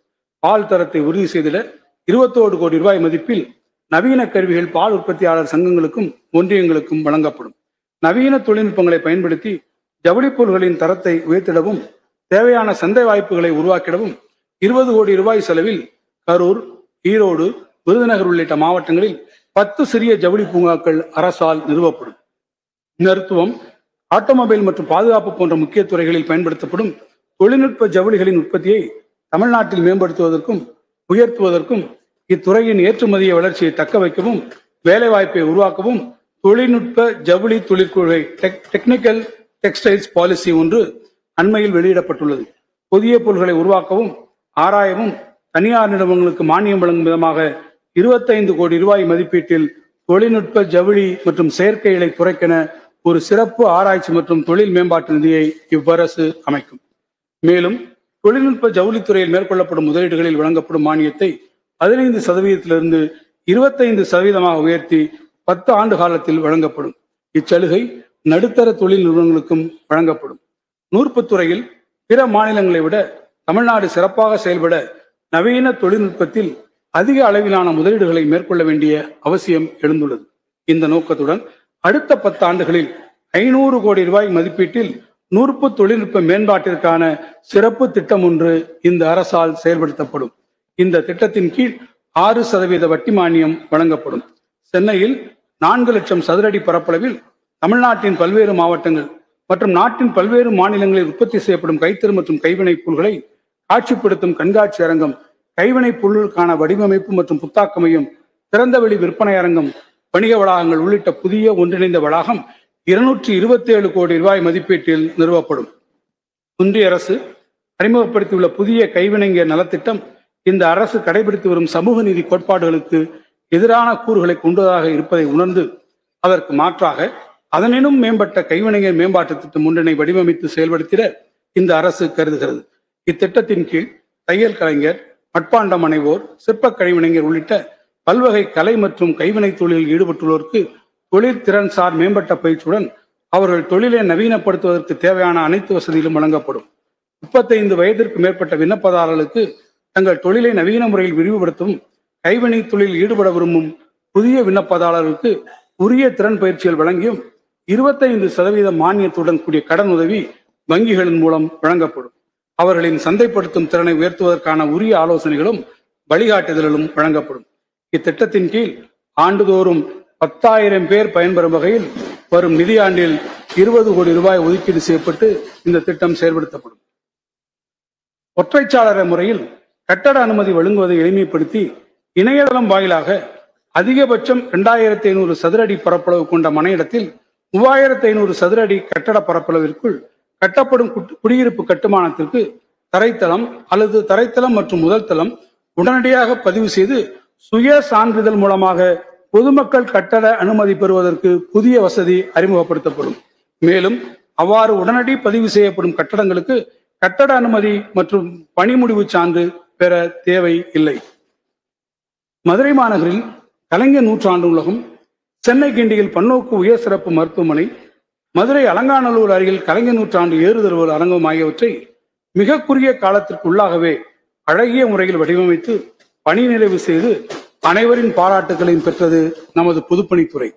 சென்னையை உலகத்தரம் வாய்ந்த மாநகரமாக மாற்றியமைத்திட சர்வதேச கண்காட்சிகள், பன்னாட்டு கூட்டங்கள் நடத்திடும் வகையில் உலகத்தரம் வாய்ந்த கலைஞர் பன்னாட்டு அரங்கம், கலைஞர் கன்வென்ஷன் சென்டர் நவீன வசதிகளுடன் கிழக்கு கடற்கரை சாலையில் முட்டுக்காடு பகுதியில் சுமார் 3 லட்சம் சதுரடி பரப்பில் கட்டப்பட உள்ளது. 5000 இருக்கைகள் கொண்ட மாநாட்டு கூடம், 10,000 நபர்கள் பார்வையிடும் வசதி கொண்ட கண்காட்சி அரங்கம், கூட்ட அரங்குகள், கலையரங்கம் ஆகிய வசதியுடன் அமைய உள்ள இந்த பன்னாட்டு அரங்கம் சிங்கார சென்னையின் நவீன அடையாளங்களில் ஒன்றாக திகழும். தலைநகர் புதுதில்லியில் வைகை தமிழ்நாடிலும் 257 கோடி ரூபாய் மதிப்பீட்டில் 3 லட்சம் சதுரடி பரப்பளவில் விருந்தினர்கள், அலுவலர்கள் மற்றும் போட்டித் தேர்வு மாணவர்கள் தங்குவதற்கு உரிய வசதியுடன் திராவிட கட்டடக்கலை மரபில் வடிவமைக்கப்பட்டு புதிதாக கட்டப்படும். அண்மையில் மாண்புமிகு தமிழ்நாடு முதலமைச்சர் அவர்களால் திறந்து வைக்கப்பட்ட கலைஞர் நூற்றாண்டு ஏறுதழுவுதல் அரங்கம் அமைந்துள்ள வளாகத்தில் தமிழர்களின் தொன்மையான வரலாறு, பண்பாடு மற்றும் கலைகளை ஒரே இடத்தில் அரங்கேற்றம் செய்யும் வகையில் நாட்டுப்புற கலைகள், சிற்பங்கள், கைவினை மற்றும் கைத்தறி பொருள்கள், தமிழ்நாட்டின் மரபுசார் தாவரங்களை உள்ளடக்கிய பசுமை பரப்புகள் ஆகியவை காட்சிப்படுத்தப்படும். உள்நாட்டு மற்றும் வெளிநாட்டு பயணிகளை கவரும் வகையில் இந்த வளாகம் தமிழ் பண்பாட்டின் முகவரியாக திகழும் வண்ணம் 20 கோடி ரூபாய் மதிப்பீட்டில் உருவாக்கப்படும்.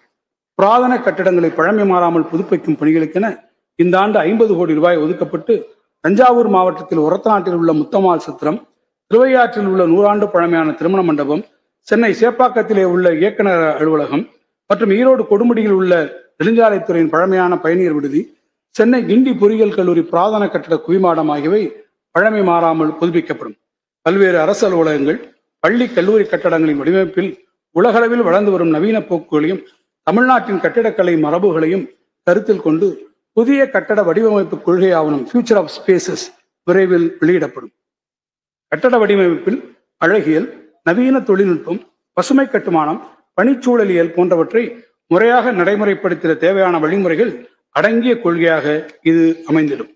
பொருளாதார வளர்ச்சிக்கு வித்திடும் சாலை கட்டமைப்பின் தரத்தை மேம்படுத்த இந்த அரசு உறுதியாக உள்ளது.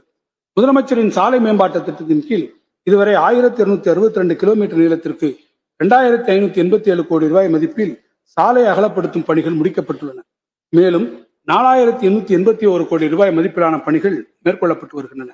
தமிழ்நாட்டின் முக்கிய நகரங்களில் போக்குவரத்து நெரிசலை குறைப்பதற்காக 2824 கோடி ரூபாய் செலவில் 16 புறவழிச்சாலைகள் அமைக்கும் பணிகள் மேற்கொள்ளப்பட்டு வருகின்றன. பருவமழை காலத்தில் போக்குவரத்து துண்டிக்கப்படாமல் இருக்க 2006 கோடி ரூபாய் மதிப்பீட்டில் 1113 உயர்மட்ட பாலப்பணிகள் எடுக்கப்பட்டு 683 உயர்மட்ட பாலப்பணிகள் முடிவடைந்து பொதுமக்களின் பயன்பாட்டுக்கு கொண்டு வரப்பட்டுள்ளன. மீதமுள்ள 430 உயர்மட்ட பாலப்பணிகள் கட்டும் பணிகள் நடந்து வருகிறது. சிவகாசி நகருக்கு வெளிவட்ட சாலை அமைக்கும் பணியும், மன்னார்குடி நகருக்கு வட்டச்சாலை அமைக்கும் பணியும், திண்டுக்கல் நகருக்கு புறவழிச்சாலை அமைக்கும் பணியும், திருச்சி ஸ்ரீரங்கம் இடையே உயர்மட்ட பாலம் அமைக்கும் பணியும், அவிநாசி முதல் மேட்டுப்பாளையம் வரை 4 வழிச்சாலையாக அகலப்படுத்தும் பணியும் மற்றும் விழுப்புரம் மாவட்டம் மாரங்கியூர் ஏனாதிமங்கலம் சாலையில் கோரையாற்றின் குறுக்கே பாலம் கட்டும் பணி ஆகியவை 665 கோடி ரூபாய் மதிப்பீட்டில் ஒருங்கிணைந்த சாலையில் உள்கட்டமைப்பு மேம்பாட்டு திட்டத்தின் கீழ் வரும் நிதியாண்டில் மேற்கொள்ளப்படும். கிழக்கு கடற்கரை சாலையில் திருவான்மியூர் முதல் உத்தண்டி வரையுள்ள 14.6 கிலோமீட்டர் நீளமுள்ள பகுதியில் காணப்படும் பெரும் அளவிலான போக்குவரத்து நெரிசலை குறைத்திடும் வகையில் 4 வழி உயர்மட்ட வழித்தடம் ஒன்றை அமைப்பதற்கான சாத்தியக்கூறுகள் ஆராயப்படும்.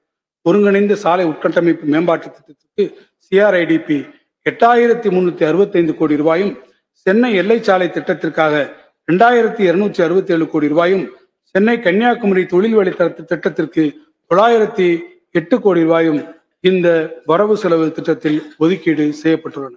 கடந்த 40 ஆண்டுகளாக பயன்பாட்டில் இல்லாத கடலூர் சரக்கு துறைமுகம் தற்போது 150 கோடி ரூபாய் செலவில் கூடுதல் வசதிகளுடன் மேம்படுத்தப்பட்டுள்ளது. மேலும் அத்துறைமுகத்தை ஆண்டு ஒன்றிற்கு சுமார் 35 லட்சம் டன் சரக்குகள் கையாளும் வசதி கொண்டதாக தரம் உயர்த்திட உரிய ஒப்பந்த புள்ளிகள் கோரப்பட்டுள்ளன. இதன் மூலம் தமிழ்நாட்டின் மத்திய மண்டலம் பெரும் பொருளாதார வளர்ச்சி பெறும். தமிழ்நாட்டில் உலகத்தரம் வாய்ந்த முக்கிய சாலை கட்டமைப்பு திட்டங்களை சிறந்த மேலாண்மை முறைகளை பின்பற்றி செயல்படுத்திட ஒரு சட்டபூர்வ அமைப்பை உருவாக்க முடிவெடுக்கப்பட்டு தமிழ்நாடு மாநில நெடுஞ்சாலை ஆணையம், தமிழ்நாடு ஸ்டேட் ஹைவேஸ் அத்தாரிட்டி அமைத்திடும் சட்ட முன்வடிவு நடப்பு கூட்டத்தொடரில் அறிமுகப்படுத்தப்படும். இதன் மூலம் அரசு தனியார் பங்களிப்புடன் மாநிலத்தில் சாலை கட்டமைப்பு வசதி வளர்ச்சிக்கான முதலீடுகளை பெருமளவில் ஈர்க்க இயலும். இந்த வரவு செலவு திட்ட மதிப்பீடுகளில் நெடுஞ்சாலைகள் மற்றும் சிறு துறைமுகங்கள் துறைக்கு 20,043 கோடி ரூபாய் ஒதுக்கீடு செய்யப்பட்டுள்ளது.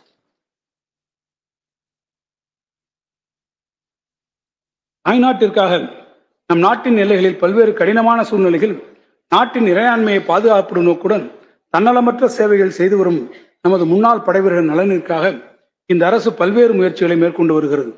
வீட்டு வரி தொகையினை மீளப்பெறும் சலுகை தற்போது கைம்பெண்கள், போரில் ஊனமுற்ற படைவீரர்கள் போன்ற சில பிரிவினர்களுக்கு மட்டுமே வழங்கப்படுகிறது.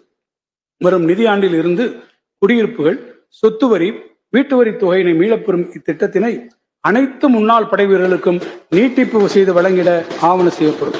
இதனால் சுமார் 1,20,000 முன்னாள் படைவீரர்கள் பயன்பெறுவர்.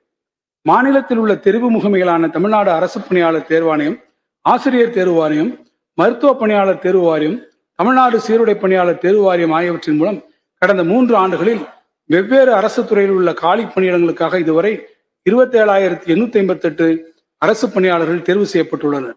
இது தவிர பல்வேறு அரசு துறைகள் மற்றும் உள்ளாட்சி அமைப்புகள் மூலமாக 32,709 பேர் பணி நியமனம் செய்யப்பட்டுள்ளார்கள்.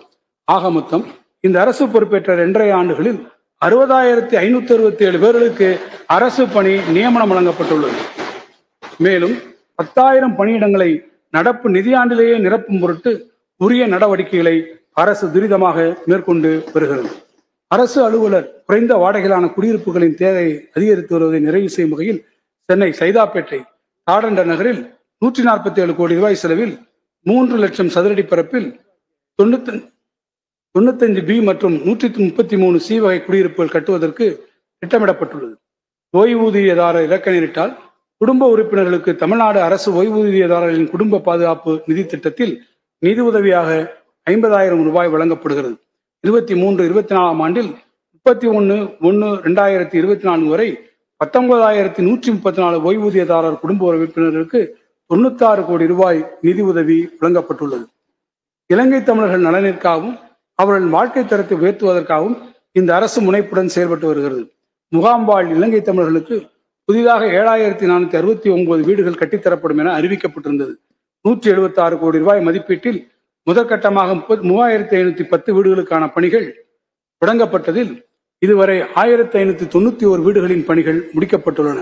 மீதமுள்ள பணிகள் நிறைவு பெறும் தருவாயில் உள்ளன. விரைவில் 2ஆம் கட்ட பணிகளும் தொடங்கும். பொதுமக்களின் கோரிக்கைகளுக்கு உடனுக்குடன் தீர்வு காண்பதற்கு இந்த அரசு உயர் முன்னுரிமை வழங்கி வருகிறது.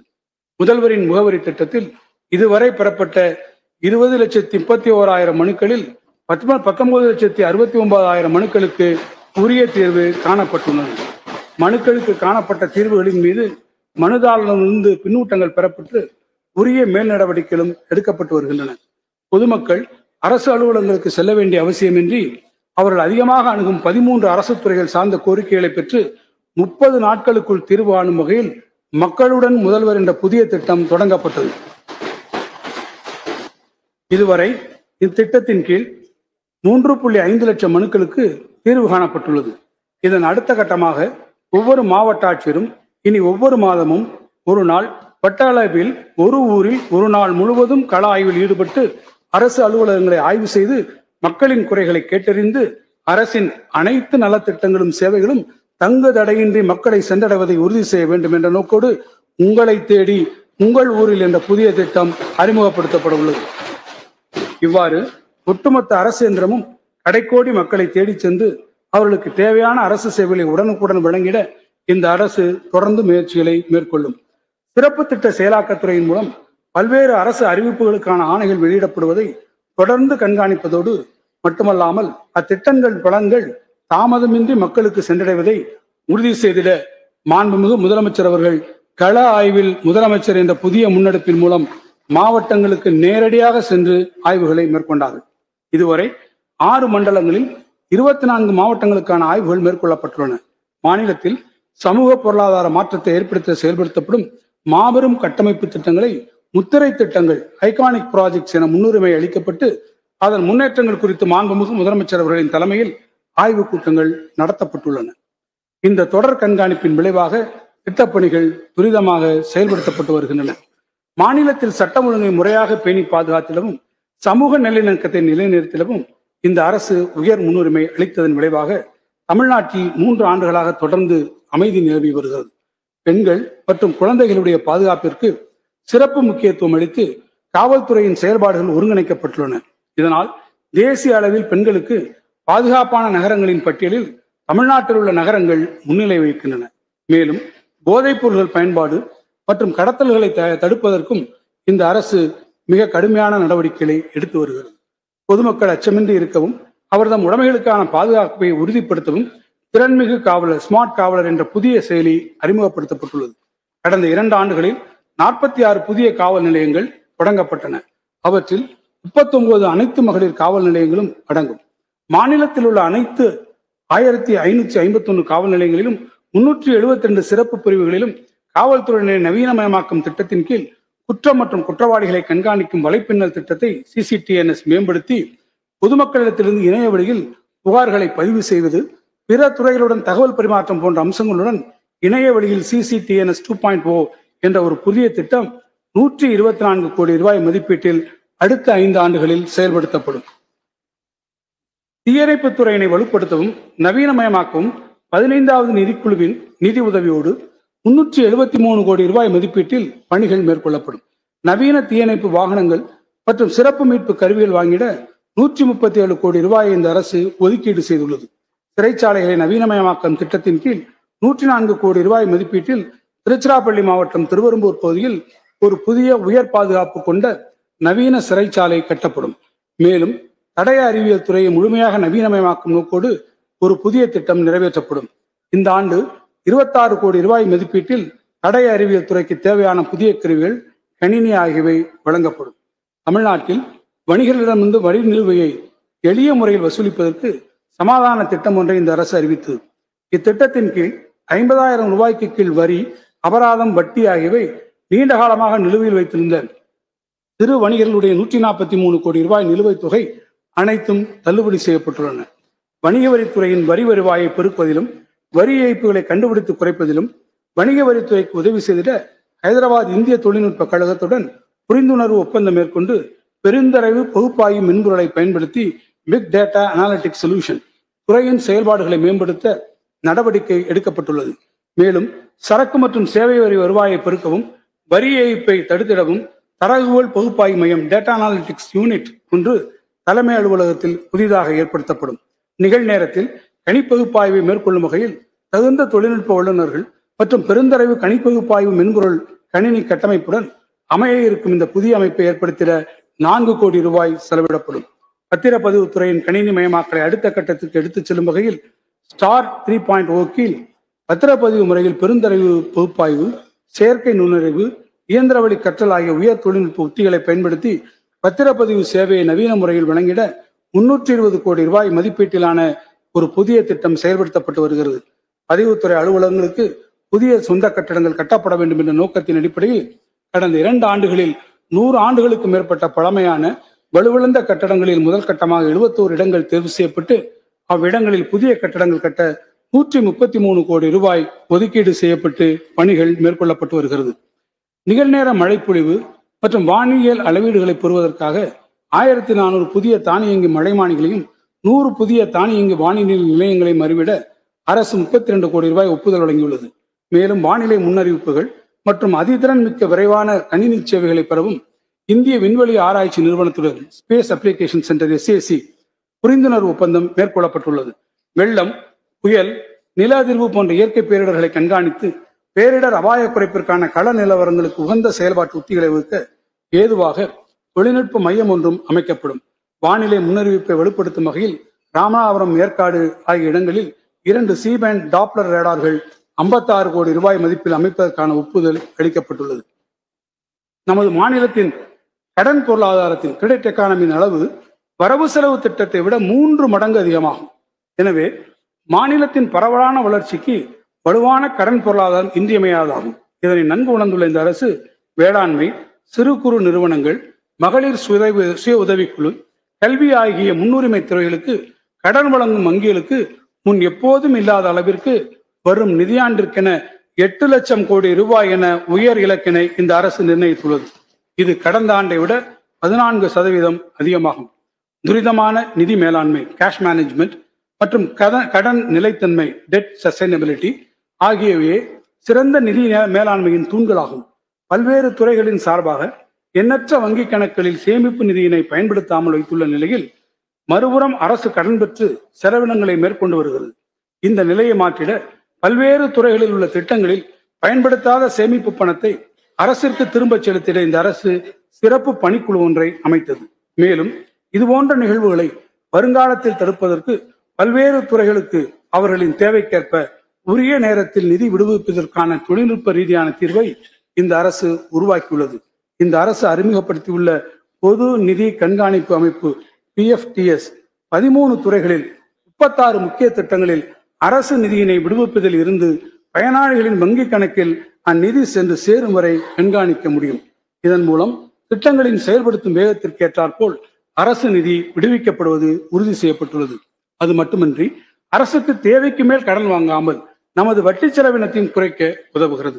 நடப்பு நிதியாண்டில் மின்னணு ஒப்பந்த புள்ளி முறை இவ்வரசால் 1/4/2023 முதல் நடைமுறைப்படுத்தப்பட்டு இதுவரை 1.3 லட்சம் ஒப்பந்த புள்ளிகள் கோரப்பட்டுள்ளன என்பதை மகிழ்ச்சியுடன் தெரிவித்துக் கொள்கிறேன். மேலும் ஒப்பந்தங்களில் மின்னணு வங்கி உத்தரவாத முறை மின்னணு ஒப்பந்த புள்ளி வலைதளத்தில் இந்த அரசால் அறிமுகப்படுத்தப்படும். இந்த முன்னெடுப்புகளின் தொடர்ச்சியாக இ-சேவை மையங்களின் வாயிலாக 1/7/2024 முதல் அனைத்து துறைகளின் ஒப்பந்தக்காரர்கள் பதிவும் மின்னணு முறையில் மேற்கொள்ளப்படும்.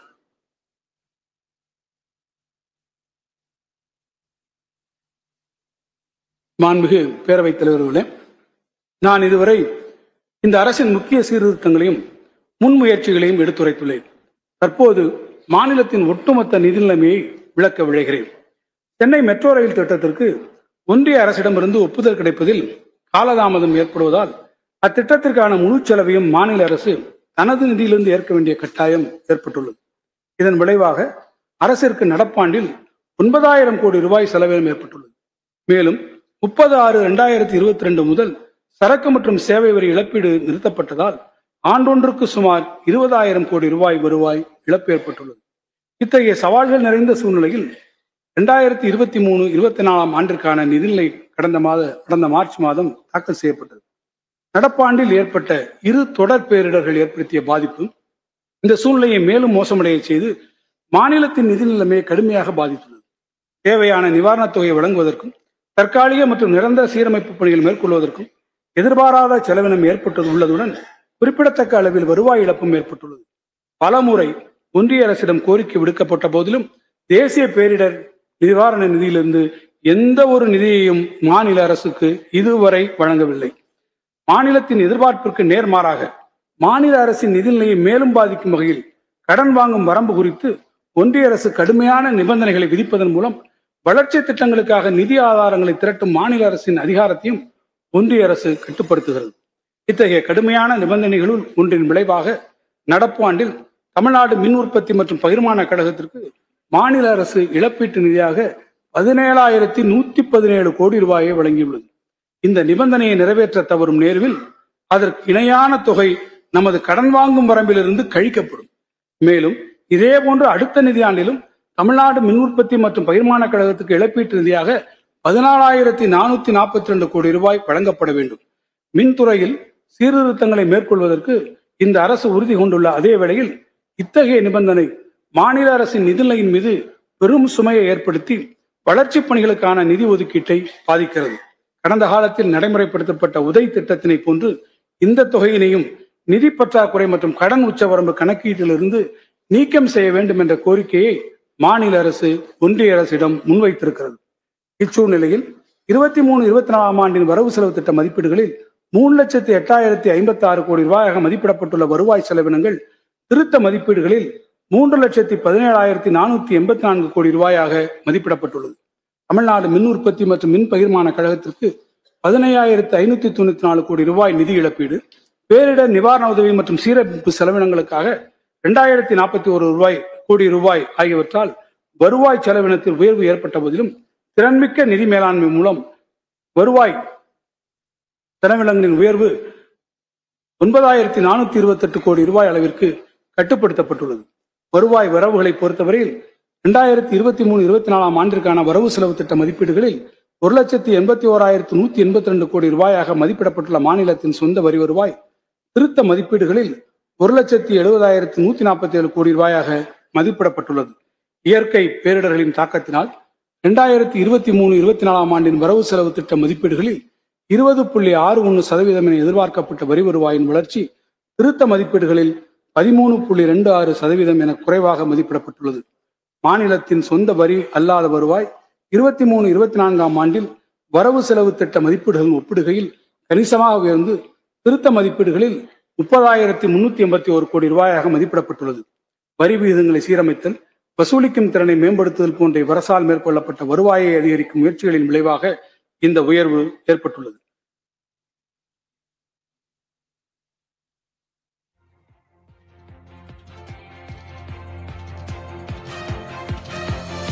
ஒட்டுமொத்தமாக 2023-24 ஆண்டுக்கான வரவு செலவு திட்டம்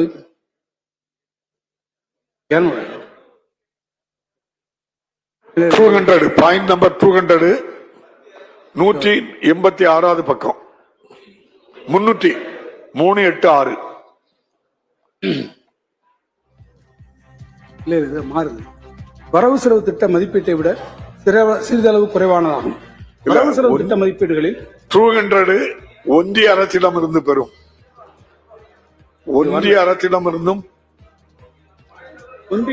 பேஜ் நம்பர் 386 மற்றும் மத்திய வரிகளில் மாநில அரசின் பங்கு ஆகியவை ஒன்றிய அரசின் நிதி பங்கீட்டில் அடங்கும். ஒன்றிய அரசிடமிருந்து பெறப்படும் உதவி மானியங்கள் 23-26 ஆண்டு திருத்த மதிப்பீடுகளில் 26,996 கோடி ரூபாயாக மதிப்பிடப்பட்டுள்ளது. இது 23-24 ஆண்டின் எதிர்பார்த்த அடிப்படை ஒட்டுமொத்தமாக 23-24 ஆண்டிற்கான வரவு செலவு திட்ட மதிப்பீடுகளில் 37,540 கோடி ரூபாய் இல்லையா மாறுதான்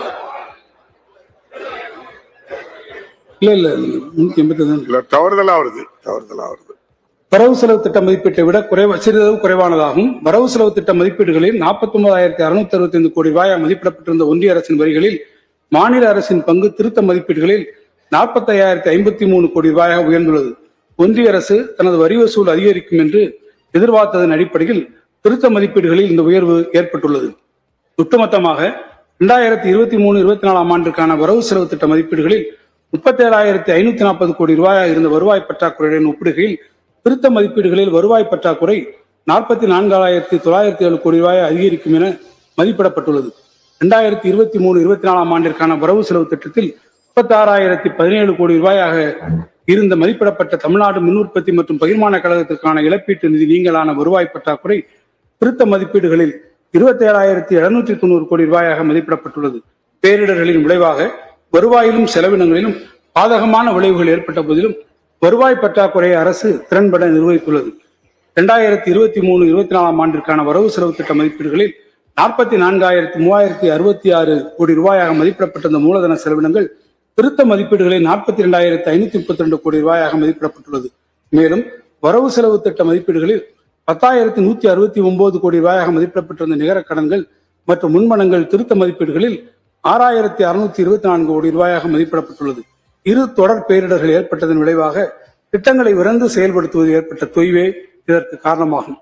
2023-24 ஆண்டுக்கான வரவு செலவு திட்ட மதிப்பீடுகளில் 92,075 கோடி ரூபாயாக மதிப்பிடப்பட்ட நிதி பற்றாக்குறை திருத்த மதிப்பீடுகளில் 94,060 கோடி ரூபாயாக சிறிதளவு அதிகரிக்கும் என மதிப்பிடப்பட்டுள்ளது. மாநில மொத்த உள்நாட்டு உற்பத்தி மதிப்பு குறையும் என மதிப்பிட்டுள்ளதன் காரணமாக 23-24 ஆண்டிற்கான வரவு செலவு திட்ட மதிப்பீடுகளில் மாநில மொத்த உள்நாட்டு உற்பத்தி மதிப்பில் 3.25% மதிப்பிடப்பட்ட நிதி பற்றாக்குறை திருத்த மதிப்பீடுகளில் 3.45% அதிகரிக்கும் என மதிப்பிடப்பட்டுள்ளது. தற்போது நான் 2024-25 ஆண்டிற்கான வரவு செலவு திட்ட மதிப்பீடுகளை விளக்க விளைகிறேன். மாநில பொருளாதார வளர்ச்சி, வரி விகிதங்களில் மேற்கொள்ளப்பட்ட மாற்றங்கள் மற்றும் வரி வசூலில் திறன் மேம்பாடு ஆகியவற்றை கருத்தில் கொண்டு 2024-25 ஆண்டிற்கான மாநிலத்தின் சொந்த வரி வருவாய் மதிப்பீடுகள் 14.71% வளர்ச்சியுடன் 1,95,173 கோடி ரூபாய் என மதிப்பிடப்பட்டுள்ளது. இதில் வணிக வரிகள் மூலம் 1,43,381 கோடி ரூபாய், முத்திரைத்தாள் மற்றும் பதிவு கட்டணங்கள் மூலம் 23,370 கோடி ரூபாய், மாநில ஆயத்தீர்வைகள் மூலம் 12,247 கோடி ரூபாய் மற்றும் வாகனங்கள் மீதான வரிகள் மூலம் 11,520 கோடி ரூபாய் அடங்கும். மாநிலத்தின் சொந்த வரி அல்லாத வருவாயில் காணப்படும் வளர்ச்சி அதே அளவில் நீடிக்கும் என்ற எதிர்பார்ப்பில் 2024-25 ஆண்டுக்கான வரவு செலவு திட்ட மதிப்பீடுகளில் 30,728 கோடி ரூபாயாக மதிப்பிடப்பட்டுள்ளது. வரும் நிதியாண்டில் சரக்கு மற்றும் சேவை வரி இழப்பீடு முற்றிலும் நின்றுவிடும் என்பதால் 2023-24 ஆண்டிற்கான திருத்த மதிப்பீடுகளுடன் ஒப்பிடும்போது 2024-25 ஆண்டிற்கான வரவு செலவு திட்ட மதிப்பீடுகளில் ஒன்றிய அரசிடமிருந்து பெறப்படும் உதவி மானியங்கள் குறைத்து 23,354 கோடி ரூபாய் என மதிப்பிடப்பட்டுள்ளது. 2024-25 ஆண்டிற்கான ஒன்றிய அரசின் ஒதுக்கீடுகளின் அடிப்படையில் 2024-25 ஆண்டிற்கான வரவு செலவு திட்ட மதிப்பீடுகளில் ஒன்றிய அரசின் வரிகளில் மாநில அரசின் பங்கு 49,755 கோடி ரூபாய் என மதிப்பிடப்பட்டுள்ளது. 2024-25 ஆண்டிற்கான வரவு செலவு திட்டத்தில் மொத்த வருவாய் செலவினம் 3,48,289 கோடி ரூபாயாக மதிப்பிடப்பட்டுள்ளது. பொறுப்பேற்ற செலவினங்களான சம்பளங்கள், ஓய்வூதியங்கள் மற்றும் வட்டித்தொகை வழங்குவதற்கான மதிப்பீடுகள் அதிகரித்துள்ளது.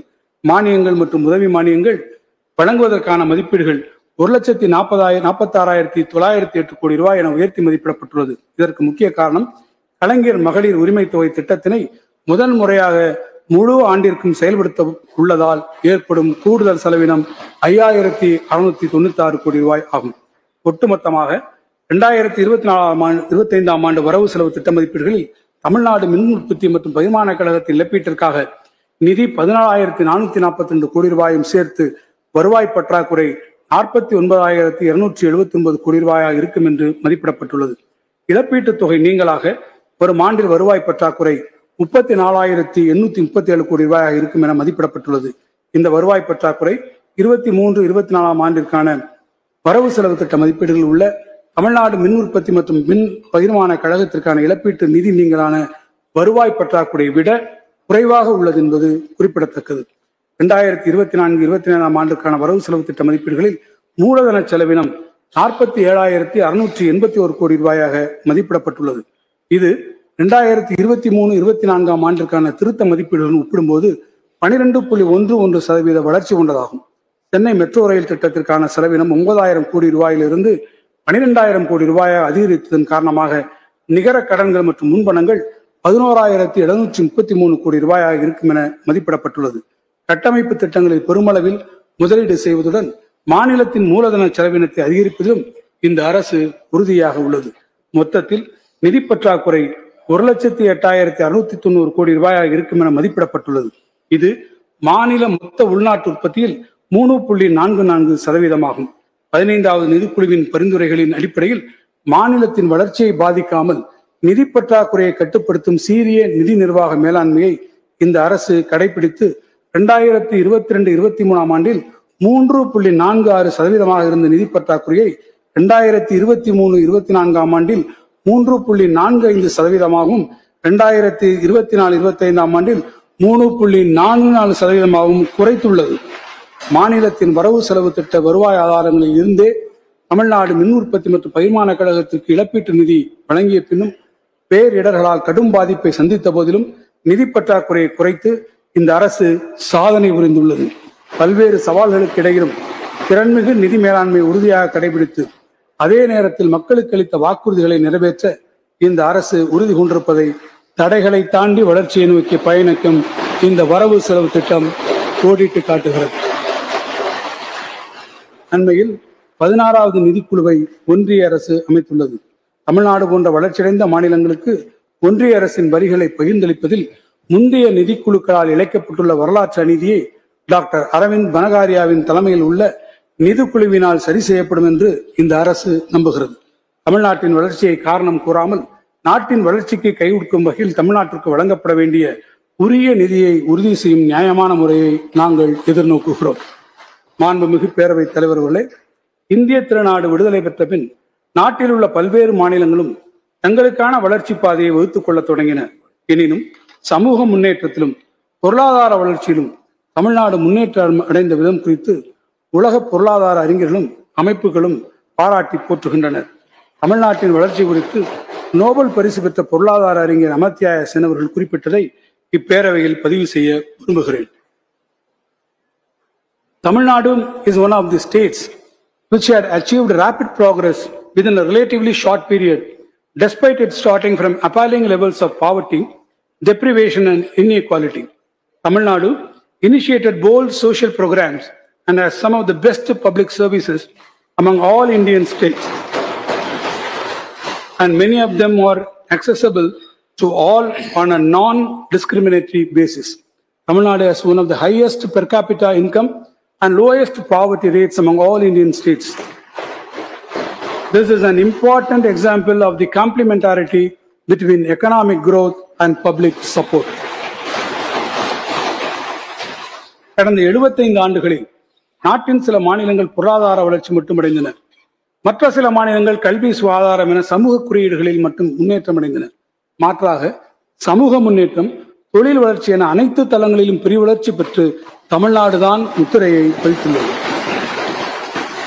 குறிப்பிட்டு சொல்வதென்றால், ஏற்றுமதி தயார்நிலை குறியீட்டில் நாட்டிலேயே முதலிடம். மின்னணு பொருள்கள், மோட்டார் வாகனங்கள் உற்பத்தியிலும் ஏற்றுமதியிலும் நாட்டில் முதலிடம். புத்தொழில் சூழல் அமைவுக்கான தரவரிசையில் முன்னணி மாநிலம். தொழிற்சாலைகளில் பணிபுரியும் மகளிரின் பங்கேற்பு நாட்டிலேயே முதன்மை. உயர்கல்வி சேர்க்கையில் நாட்டிலேயே முதலிடம். தேசிய தரவரிசை பட்டியலில் தமிழ்நாட்டை சார்ந்த 144 கல்வி நிறுவனங்கள் இடம்பெற்று நாட்டிலேயே முதலிடம். இவ்வாறு உலகமே வியந்து பாராட்டும் தமிழ்நாட்டின் வளர்ச்சிக்கு அயராது உழைத்த தலைவர்கள் பலரும் இம்மாமன்றத்தில் ஓவியமாக உறைந்து நின்றாலும் நம் எண்ணங்களில் என்றென்றும் நிறைந்து நம்மை வழிநடத்தி கொண்டே இருக்கிறார்கள். அந்த வழியில் நமது மாண்புமிகு முதலமைச்சர் தலைமையில் நாமெல்லாம் பணியாற்றுவது நமக்கு கிடைத்த பெருமை.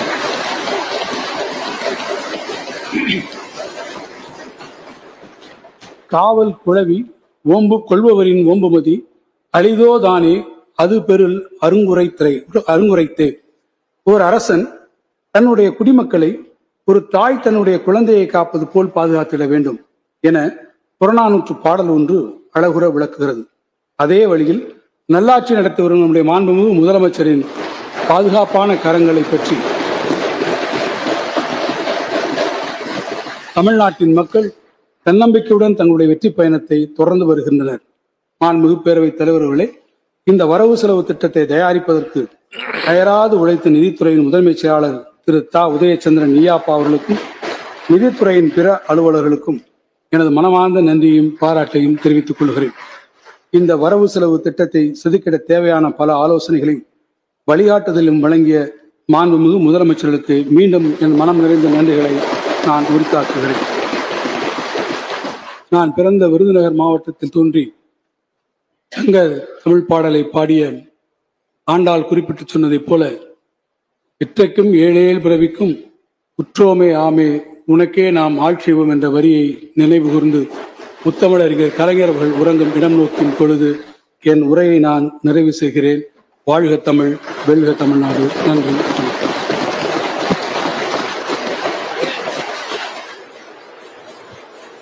சொல்லிடலாமா?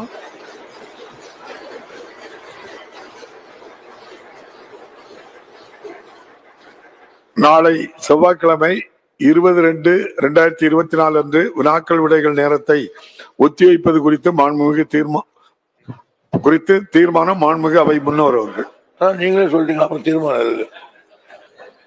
மாண்புமிகு பேரவைத் தலைவர்களே, சட்டப்பேரவையின் முதல் 1 மணி நேரம் வினாக்கள் விடைகள் என்று உள்ள சட்டமன்ற பேரவை விதி 32 நாளை 20/2/2024 தளர்த்தி அந்நேரத்தை அரசினர் அலுவலருக்கு எடுத்துக் கொள்ளப்பட வேண்டும் என்ற தீர்மானத்தை முன்மொழிகிறேன். மாண்புமிகு அவை முன்னோர் அவர்களின் தீர்மானம் பேரவையின் முடிவுக்கு விடப்படுகிறது. ஏற்போர் ஆம் என்க, மறுப்போர் இல்லை என்க.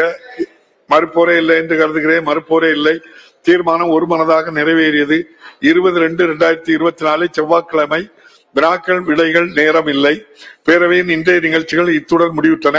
பேரவை மீண்டும் நாளை காலை 10 மணிக்கு கூடும். வணக்கம். 2024-2025 ஆண்டு நிதியாண்டுக்கான தமிழ்நாடு அரசின் நிதிநிலை அறிக்கையை தற்போது நிதியமைச்சர் தங்கம் தென்னரசு தாக்கல் செய்தார். அந்த காட்சியை நேரலையில் பார்த்தோம். அப்போது அரசு பல்வேறு புதிய திட்டம் சார்ந்த அறிவிப்புகளையும் வெளியிட்டிருக்கிறது. குறிப்பாக கலைஞர் கனவு இல்லம் திட்டம், தாய் மாணவன் திட்டம், அரசுடைய முத்திரை பதிக்கக்கூடிய திட்டங்கள் தொடர்பாக குறிப்பாக புதுமை பெண் திட்டம், தமிழ் புலவன் திட்டம் போன்ற புது புது திட்டங்கள் அறிவிக்கப்பட்டிருக்கின்றன. இந்த திட்டம் தொடர்பாக அதனுடைய சாதக பாதங்கள் தொடர்பாக விவாதிப்பதற்காக நம்முடன் அரங்கத்தில் சிறப்பு விருந்தினர்கள் இணைந்திருக்கிறார்கள். அவருடன் பேசுவதற்கு முன்னதாக ஒரு சிறிய இடைவேளை.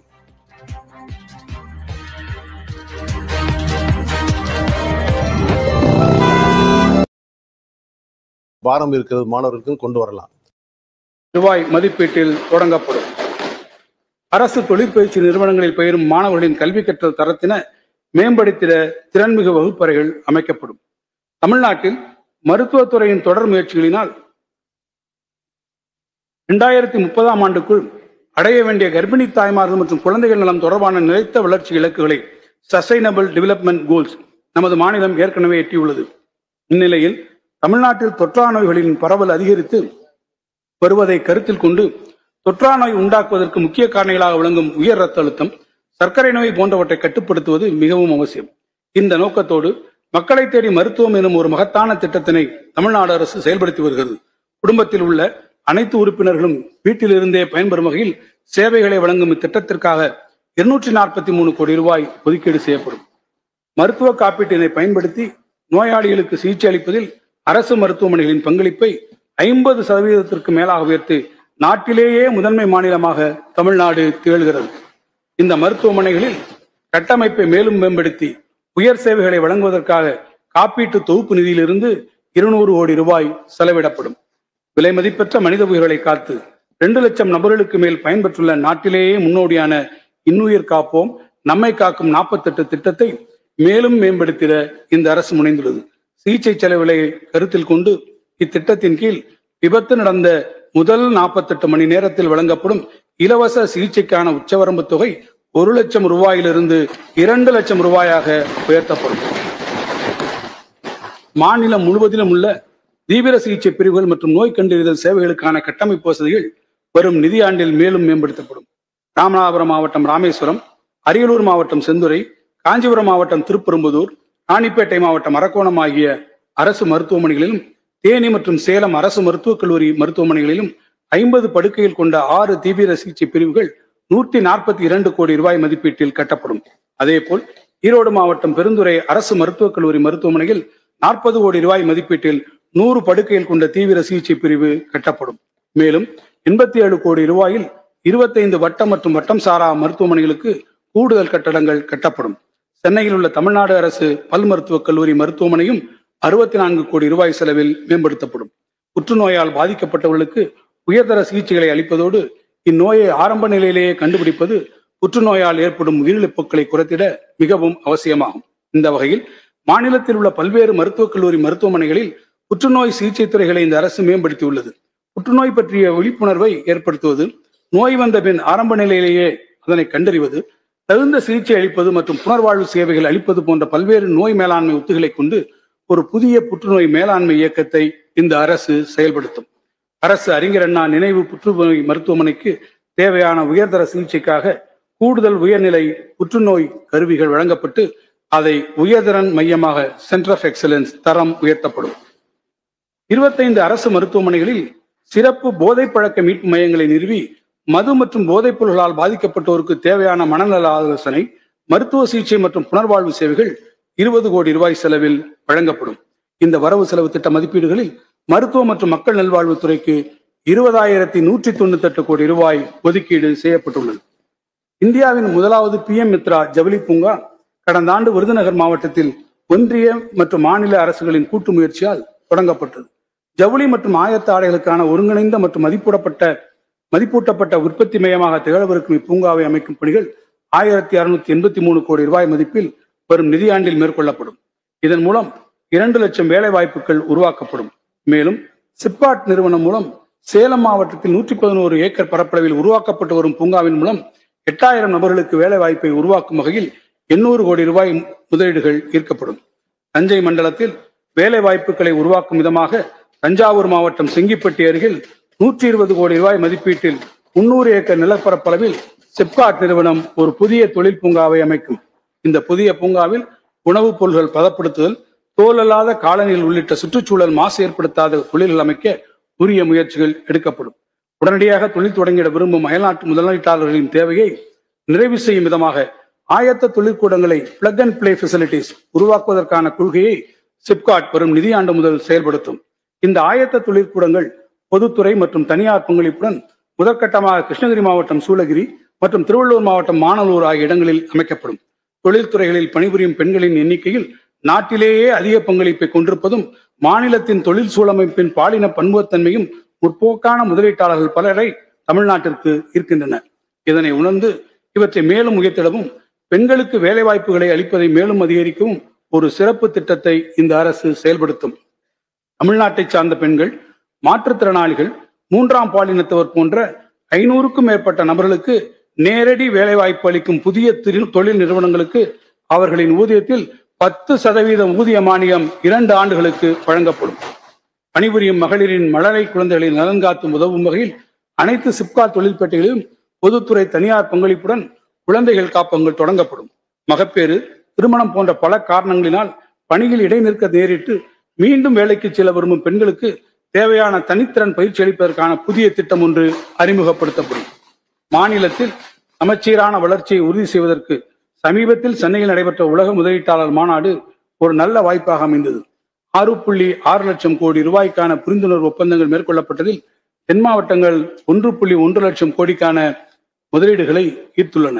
சிறிய அளவிலான செயற்கைக்கோள்களை ஏவுவதற்கான விண்வெளி தளத்தை தூத்துக்குடி மாவட்டத்தில் இஸ்ரோ நிறுவனம் தற்போது உருவாக்கி வருகிறது. அதனை ஒட்டிய பகுதிகளில் வான்வெளி சார்ந்த தொழிற்சாலைகளை ஊக்குவிக்கும் விதமாக 2000 ஏக்கர் நிலப்பரப்பில் ஒரு புதிய விண்வெளி தொழில் மற்றும் உந்துசக்தி பூங்கா ஸ்பேஸ் இண்டஸ்ட்ரியல் அண்ட் ப்ரொபல்லன்ட் பார்க் டெட்கோ நிறுவனத்தால் அமைக்கப்படும். தமிழ்நாடு ஓர் அறிவுசார் பொருளாதார மாநிலமாக வெற்றிகரமாக மாற்றமடைந்து வருவதற்கான அடையாளமாக அதிக எண்ணிக்கையிலான முக்கிய பன்னாட்டு நிறுவனங்கள் தங்கள் உலகளாவிய திறன் மையங்களை குளோபல் கேப்பபிலிட்டி சென்டர்ஸ் தற்போது தமிழ்நாட்டில் அமைத்து வருகின்றனர். உலக சந்தைக்கு தேவையான அதிநவீன ஆராய்ச்சி, வடிவமைப்பு, மாதிரி வடிவமைப்பு மற்றும் தரக்கட்டுப்பாடு போன்றவை தற்போது நம் மாநிலத்தில் மேற்கொள்ளப்பட்டு வருகின்றன. இந்தியாவில் உலகளாவிய திறன் மையங்கள் அமைப்பதற்குரிய தலைசிறந்த இடமாக தமிழ்நாட்டினை உருவாக்குவதற்கு மாநிலத்தில் அமைய உள்ள புதிய உலகளாவிய திறன் மேம்பாட்டு மையங்களில் 1 லட்சம் ரூபாய்க்கு மேற்பட்ட மாத ஊதியத்துடன் உருவாக்கப்படும் உயர்திறன் மிக்க வேலைகளுக்கு 1ஆம் ஆண்டு 30%, 2ஆம் ஆண்டு 20% மற்றும் 3ஆம் ஆண்டு 10% ஊதிய மானியம் வழங்கப்படும்.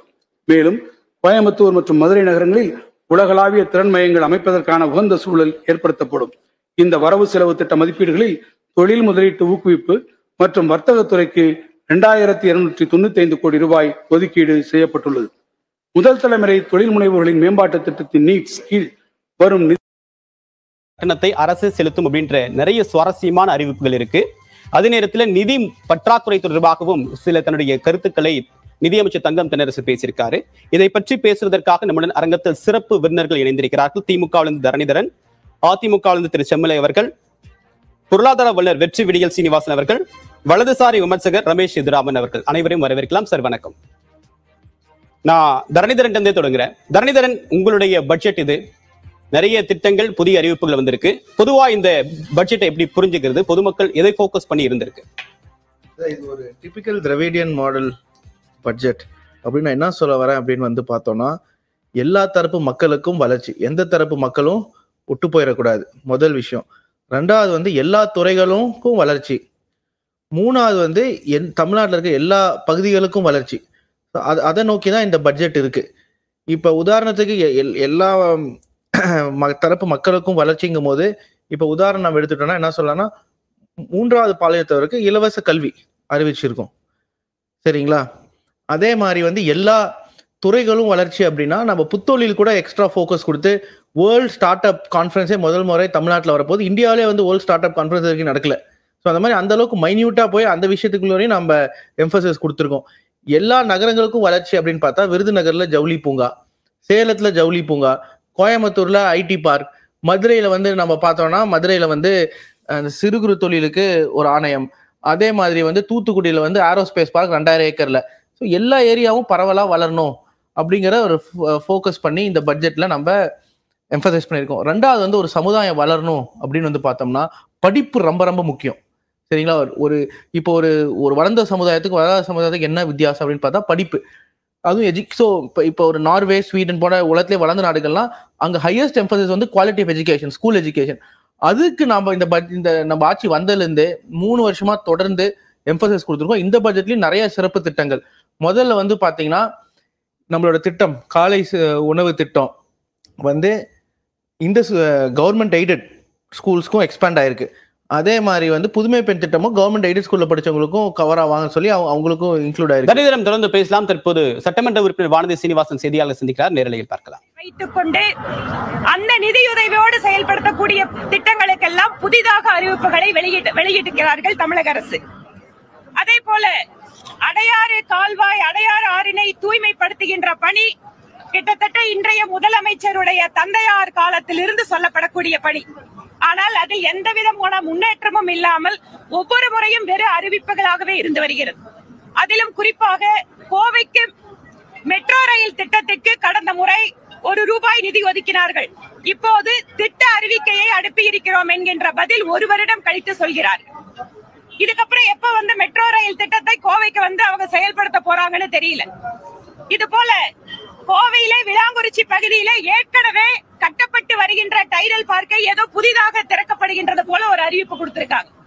இவையெல்லாம் பார்க்கின்ற பொழுது இந்தியாவிலேயே அதிகமாக கடன் வாங்கி இருக்கக்கூடிய மாநிலம், முதல் பட்ஜெட்டிலே பல சிறப்பான உலக அளவில் இருக்கின்ற பொருளாதார நிபுணர்களை எல்லாம் ஆலோசகர்களாக வைத்திருந்து தமிழக அரசு மீண்டும் 3வது முறையாக பட்ஜெட் கொடுக்கும் போது இவ்வளவு பற்றாக்குறையோடு கொடுக்கிறார்கள் என்றால் அந்த உலக பொருளாதார நிபுணர்களுக்கு செலவு செய்த தொகை எவ்வளவு, அவர்கள் கொடுத்த அந்த அறிவுரைகளை எல்லாம் இந்த அரசு பின்பற்றவில்லையா என்கின்ற சந்தேகம் வருகிறது. இன்னும் விஸ்வகர்மா திட்டம் மத்திய அரசு செயல்படுத்திக் கொண்டிருக்கக்கூடிய திட்டம். அதே மாதிரியான பயனாளிகள், அதே தொழில் செய்பவர்கள், அவர்களுக்கு நாங்க இன்னொரு பெயர்ல இந்த திட்டத்தை அறிமுகப்படுத்துறோம்னு சொல்றாங்க. எவையெல்லாம் ஏற்கனவே இருக்கின்ற திட்டங்களோ அதை சிறப்பாக செயல்படுத்துவதை விட்டுவிட்டு ஒன்றிய அரசு அறிவித்த திட்டத்தை நாங்க செயல்படுத்த மாட்டோம், அதுக்கு பதிலா நாங்க ஒரு வேற பேர் கொடுப்போம் அப்படிங்கிற அந்த ஒரு மத்திய அரசுக்கு எதிரான மனப்போக்கு தான் நிறைய இடங்கள்ல பார்க்க முடிகிறது. அது இல்லாம கடைசியில ஒன்றிய அரசு நிதியுதவி வழங்கல, ஜிஎஸ்டில எங்களுக்கு இழப்பீடு நிறுத்துறாங்க அப்படின்னு சொல்றாங்க. ஜிஎஸ்டி இழப்பீடுங்கிறது ஏற்கனவே முடிவு செய்யப்பட்ட விஷயம். அதற்கு மாற்றாக மத்திய அரசு நீண்ட கால ஒரு கடன் தொகை உதவியை வழங்கி கொண்டிருக்கிறது எல்லா மாநிலத்துக்கும். அதையெல்லாம் வசதியாக மறந்துவிட்டு இந்த நிதிநிலை அறிக்கையிலே மத்திய அரசை குற்றம் சொல்வது போல சில விஷயங்களை சேர்த்து ஒரு அறிக்கையை கொடுத்திருக்கிறார்கள். புதிதாக சொல்வதற்கு எதுவும் இல்லை. நன்றி. இந்த பட்ஜெட் தொடர்பாக புதிதாக சொல்வதற்கு ஒன்றும் இல்லை. ஏற்கனவே அறிவிக்கப்பட்ட திட்டங்களை புதிதாக மாற்றி அறிவித்திருக்கிறார்கள் அப்படின்னு வானதி சீனிவாசன் தெரிவித்ததை பார்த்தோம். திரு செம்மலை அவர்கள் இந்த பட்ஜெட் முடிச்சிருங்க. அது செம்மல்கிட்ட போயிடுறேன். இல்ல அவங்க இப்ப சொல்றாங்களே, அவங்க கொஞ்சம் டேட்டா வச்சு பேசணும், புரியுதுங்களா? இங்க ஏதோ வந்து நிதி பற்றாக்குறை அதிகமா இருக்கு. இங்க பிஸ்கல் டெபிசிட் பர்சன்டேஜ் வந்து பாத்தீங்கன்னா 3.4%. இல்ல பிஸ்கல் டெபிசிட் நம்ம கடைசியா ஒன்றிய அரசு வந்து 6%. சரிங்களா? அவங்க வந்து பாஜக ஆட்சி, மோடி ஆட்சி வந்ததுக்கு அப்புறம் 2014 இருந்து 24 வரைக்கும் வாங்கின கடன் வந்து இந்தியா சுழலடைஞ்சு 14 வரைக்கும் வாங்கின கடன் 50 லட்சம். 3.25 இருந்து 3.46 இன்க்ரீஸ் ஆயிருக்கு. அது ஃபேக்ட். நமக்கு தொடர்ந்து பேசலாம். ஆனா இந்தியால இருக்கிற பாதி தானே சார். இல்ல இந்தியாவோட நீங்க கம்பேர் பண்ண வேண்டாம். அதே மாதிரி டெட் டு ஜிடிபி சொல்றாங்க. தமிழ்நாடு டெட் டு ஜிடிபி, நம்ம ஜிடிபிக்கு என்ன கடன் பார்த்தா தமிழ்நாடு ஜிடிபி ஒன்றிய பாஜக அரசு, ஒன்றிய அரசு 80. லாஸ்ட் இயர் ஜிஎஸ்டிபியோட தான் கம்பேர் பண்றேன். லாஸ்ட் இயர் 3.25, இந்த வருஷம் 3.45. ரெண்டு பேரிடர் வந்திருக்கு, வரலாறு காணாத பேரிடர். எஸ் எஸ், அதெல்லாம் விவாதிக்கலாம். நம்ம அடுத்து முதற்கட்ட கருத்து கேட்டோம். அதுக்கு அப்புறம் மெட்ரோ முதற்கட்ட கருத்து கேட்டேன். திரு செம்மலை, உங்களுடைய முதற்கட்ட பார்வை இந்த பட்ஜெட் தொடர்பாக உங்களுடைய முதற்கட்ட கருத்து. அதாவது இந்த பட்ஜெட்டை பொறுத்தவரையே ஊடகங்களிலும் பத்திரிகைகளிலும் 2 நாட்களாக வந்த செய்தி, இந்த பட்ஜெட் கவர்ச்சிகரமாக இருக்கும் என்று பேசப்பட்டது, சொல்லப்பட்டது. ஆனால் ஆளுநர் உரை என்ற அந்த உரையை நம்முடைய பேரவைத் தலைவர் வாசித்த போது அதிலே சொல்லப்பட்ட கருத்துக்கள் எல்லாம் இதிலே இடம்பெற்றிருக்கிறதா என்று சொன்னால் இல்லை. அதாவது ஆளுநர் உரை என்று சொன்னால் ஒரு ஆண்டிற்கான அரசினுடைய கொள்கையை விளக்குவதுதான் ஆளுநர் உரை. ஆனால் பேரவைத் தலைவர் படித்த அந்த ஆளுநர் உரையில் புதிதாக எந்த கொள்கையும் இல்லை.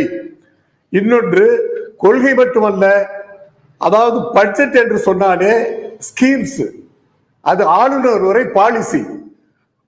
பட்ஜெட் என்று சொன்னால் அது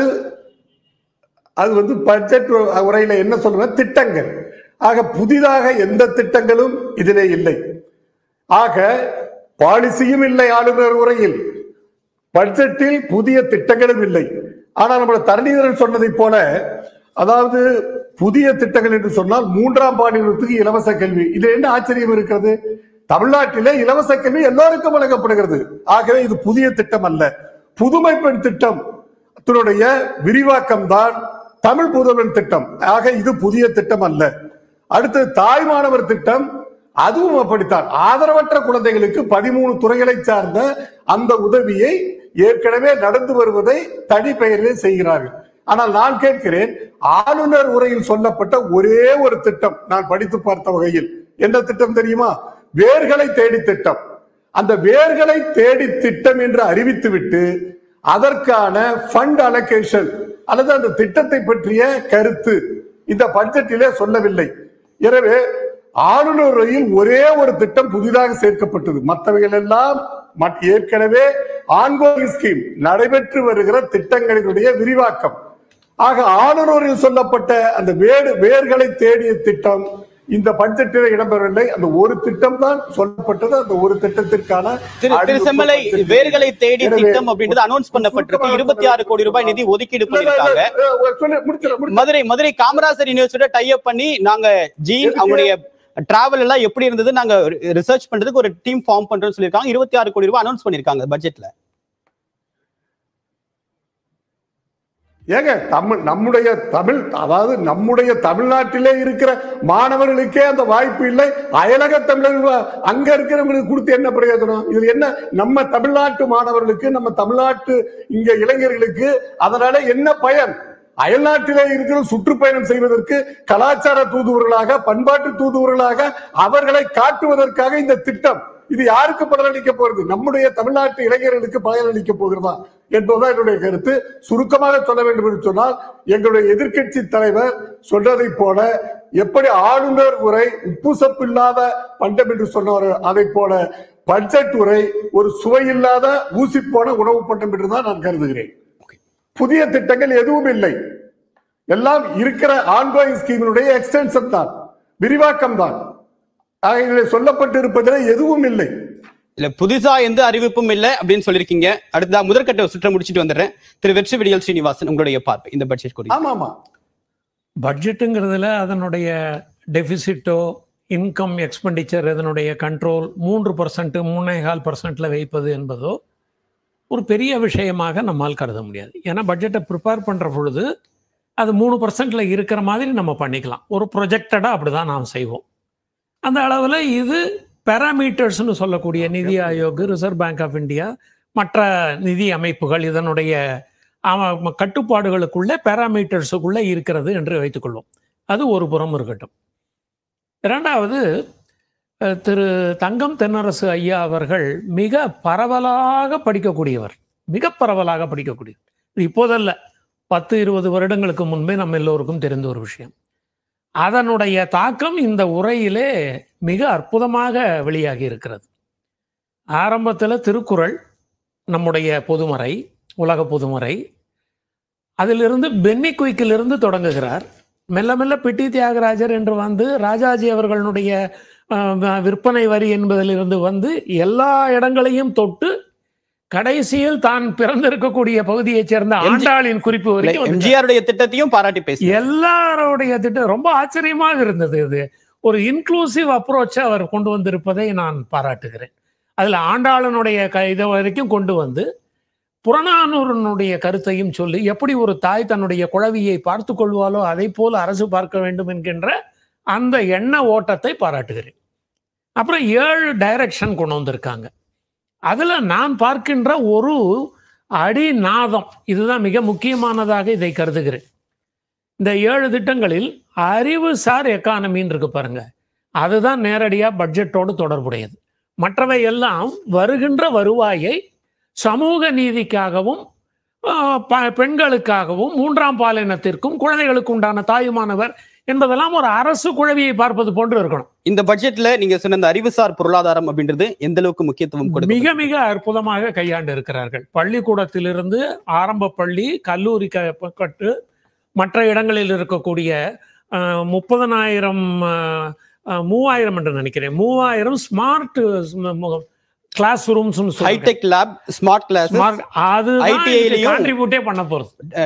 இண்டஸ்ட்ரி 4.0க்கான ஸ்கீம்ஸ் அனௌன்ஸ் பண்ணிருக்காங்க. ஏன்னா நீங்க இப்போ வளர்ந்து இருக்கக்கூடிய, முன்னேறி இருக்கக்கூடிய எந்த ஒரு பள்ளிக்கூடத்தை பார்த்தாலும் ஸ்மார்ட் வகுப்பு தான் அவங்களுக்கு பயனுள்ளதாக இருக்கிறது. ஸ்மார்ட் வகுப்புல நயகரா என்பதை உடனடியாக காட்டிவிட முடியும். ஒரு புத்தகத்தில் படிப்பதாக இல்லாமல் ஒரு ஸ்கிரீன்ல காட்டுற பொழுது விஷுவல் அண்ட் ஆடியோ எனப்படுகின்ற இரண்டும் சேருகின்ற பொழுது மாணவருக்கு அது கிடைக்கும். அதனால் கிடைக்கக்கூடியது. இன்னொன்று, பெண்கள் படித்து வெளியே வருகிறார்கள், 10,000 புதிய செல்ஃப் ஹெல்ப் குரூப்ஸ்ன்றாங்க. செல்ஃப் ஹெல்ப் குரூப்பினுடைய ஆரம்பம் இதற்கு முன்னால் இவர்களே ஆண்ட பொழுது உருவாக்கியது. செல்ஃப் ஹெல்ப் குரூப்பினுடைய பலம் சாதாரண மக்களுக்கு பெரிதாக தெரியாது. ஒரு வங்கியிலே பணியாற்றியவன் என்கின்ற முறையிலேவும், ஒரு ஆடிட்டர் என்கின்ற முறையிலேவும் நான் சொல்லக்கூடியது, 10 பேர் சேர்ந்து ஒரு வங்கிக்கு சென்று கடன் கேட்டால் கொடுத்து விடுவார். நான் மட்டும் போனேன் அப்படின்னா கடன் கிடைப்பதில் கஷ்டங்கள் இருக்கலாம்.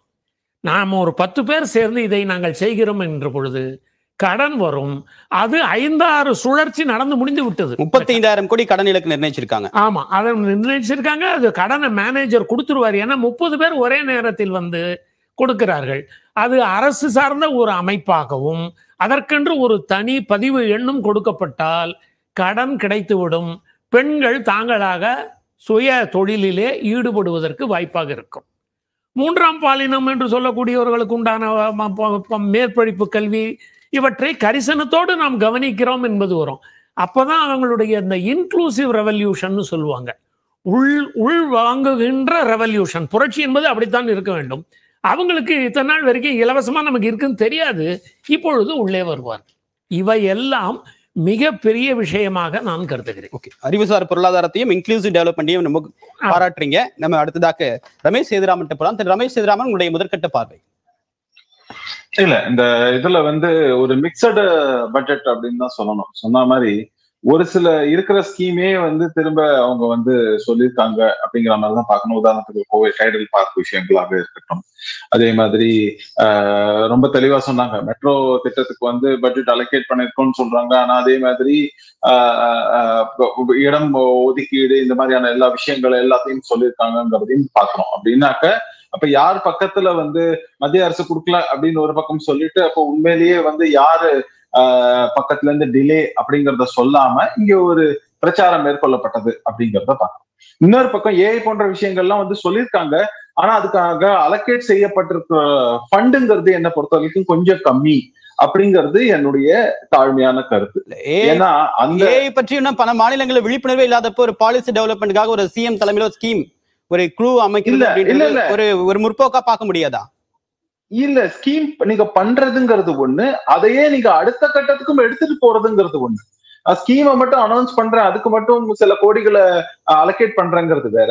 அதை அந்த பேஸ் பண்ணி இப்ப ஸ்டார்ட் அப் எல்லாம் சொல்றீங்க நீங்க அப்படின்னாக்கா, அந்த டெக்னாலஜில தான் இன்று நம்ம வந்து தொழில்நுட்ப வளர்ச்சி, தகவல் தொழில்நுட்ப வளர்ச்சி அப்படின்னு சொன்னோம்னாக்க, இதற்கு அடுத்த கட்டமா போகிறதுக்கு நீங்க பாத்தீங்கன்னாக்க வெறும் ஸ்கீமு இதெல்லாம் பண்றதுலாம் அதெல்லாம் போதுமான இன்ஃபர்மேஷன் பொது வெளியில அவைலபிளாவே இருக்கு. நீங்க அதுக்கு அடுத்த கட்டத்துக்கு நகர்த்தி செல்லணும். அது ரொம்ப முக்கியம். அப்பதான் உண்மையான வளர்ச்சி. இப்ப நீங்க மற்ற மாநிலங்கள் எல்லாம் பண்ணல இல்லையான்னு சொல்றதை விட நம்ம என்ன சொல்லணும் அப்படின்னாக்க, பல மாநிலங்கள் பண்றது, இப்ப கர்நாடகாலாம் கடந்த காலங்கள்ல பண்ணிருக்காங்கிறது வேற. ஆனா நான் என்ன சொல்றேன், அதை செயலாக்கம் பண்றதுக்கும் விரைந்து செய்தாக்க தமிழ்நாட்டுடைய வளர்ச்சிங்கிறது அதிகப்படியாக இருக்கும். அதுவும் வந்து தொழில்நுட்பத்துறையில இருக்குங்கிற நோக்கில சொல்றேன். நான் திரும்பவும் சொல்லக்கூடியது, இது ஒரு அரசியல் காரணத்துக்காக நான் வந்து கிரிட்டிசைஸ் பண்ண விரும்பல. நான் சொல்வது ஒரு கன்ஸ்ட்ரக்டிவ் கிரிட்டிசிசம். அதாவது எப்படின்னா, நீங்க உண்மையிலேயே அதன் பயனை அனுபவிக்கணும். ஏன்னா வந்து நம்ம வந்து ஃபாஸ்டஸ்ட் டெவலப்மெண்ட் ஆஃப் டெக்னாலஜிங்கிற முறையில இருக்கும். தொழில்நுட்பம் எவ்வளவு வேகமாக விரைவாக முன்னேறி கொண்டிருக்கிறது. அப்போ நீங்க வந்து காலம் தாழ்த்துவது, நீங்க ஒரு வருஷம் கழிச்சு நாங்க அதை பண்றோம்னு சொல்றதுக்குள்ள பல மாநிலங்கள்ல வந்து நம்மளை விட ஃபாஸ்டா முன்னேறுவதற்கான வாய்ப்புகள் இருக்கு. அந்த ஆஸ்பெக்ட்ல சொல்றோம். சரி, ஓகே. அதே மாதிரி எனக்கு புரியல, இது ஒரு மனதாக நிறைவேற்றப்பட்டது அப்படின்னு எல்லாம் சொன்ன படிக்கும் போதே எனக்கு என்ன வியப்பா இருந்ததுன்னா வந்து யாருக்கும் இருப்பதாக தெரியவில்லை, அதனால இது பண்றோம் அப்படிங்கிற மாதிரி சபாநாயகர் வந்து படிச்சார். ஏறெடுத்துக்கூட பார்க்காம யாராலும் இருக்கா, யாருக்கான டிசென்ட் இருக்கா இல்லையாங்கிற மாதிரி ஒரு கருத்து அப்படின்னு அவரு படிச்சுட்டு போயிட்டாரு. அடுத்த முக்கியமாக நம்ம சொல்லக்கூடிய விஷயங்கள், முக்கியமான விஷயங்கள் என்னன்னாக்க, இப்போ வந்து மத்த ஸ்கீம்ஸ் எல்லாம்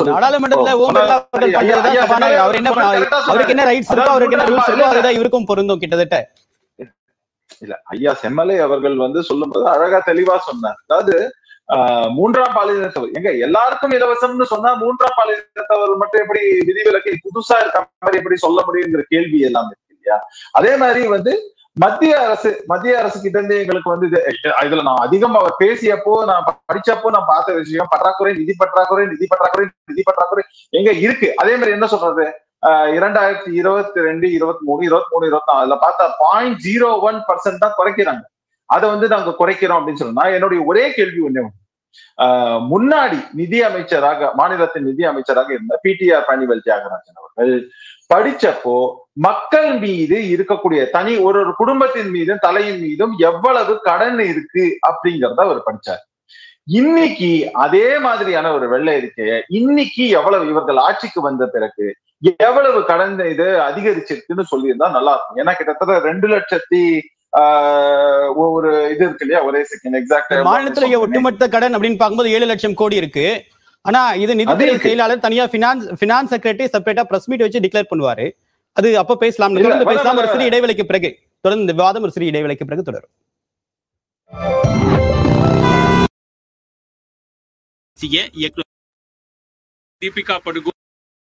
திட்டங்கள் முதல்ல வந்து பாத்தீங்கன்னா நம்மளோட திட்டம் காலை உணவு திட்டம் வந்து இந்த கவர்மெண்ட் எய்டட் ஸ்கூல்ஸ்க்கும் எக்ஸ்பேண்ட் ஆயிருக்கு. அதே மாதிரி வந்து புதுமை பெண் திட்டமும் கவர்மெண்ட் எய்டட் ஸ்கூல்ல படிச்சவங்களுக்கும் கவர் ஆவாங்க சொல்லி அவங்களுக்கும் இன்க்ளூட் ஆயிருக்கு. தனிதரம் தொடர்ந்து பேசலாம். தற்போது சட்டமன்ற உறுப்பினர் வானதி சீனிவாசன் செய்தியாளர் சந்திக்கிறார். நேரலையில் பார்க்கலாம். வைத்துக் கொண்டு அந்த நிதியுதவியோடு செயல்படுத்தக்கூடிய திட்டங்களுக்கெல்லாம் புதிதாக அறிவிப்புகளை வெளியிட்டிருக்கிறார்கள் தமிழக அரசு.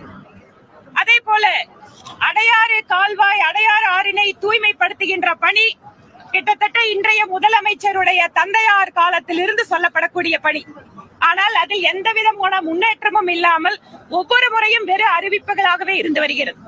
அதிலும் குறிப்பாக கோவைக்கு மெட்ரோ ரயில் திட்டத்திற்கு கடந்த முறை ₹1 நிதி ஒதுக்கினார்கள். இப்போது திட்ட அறிவிக்கையை அனுப்பி இருக்கிறோம் என்கின்ற பதில் 1 வருடம் கழித்து சொல்கிறார். இதுக்கப்புறம் எப்ப வந்து மெட்ரோ ரயில் திட்டத்தை கோவைக்கு வந்து அவங்க செயல்படுத்த போறாங்கன்னு தெரியல.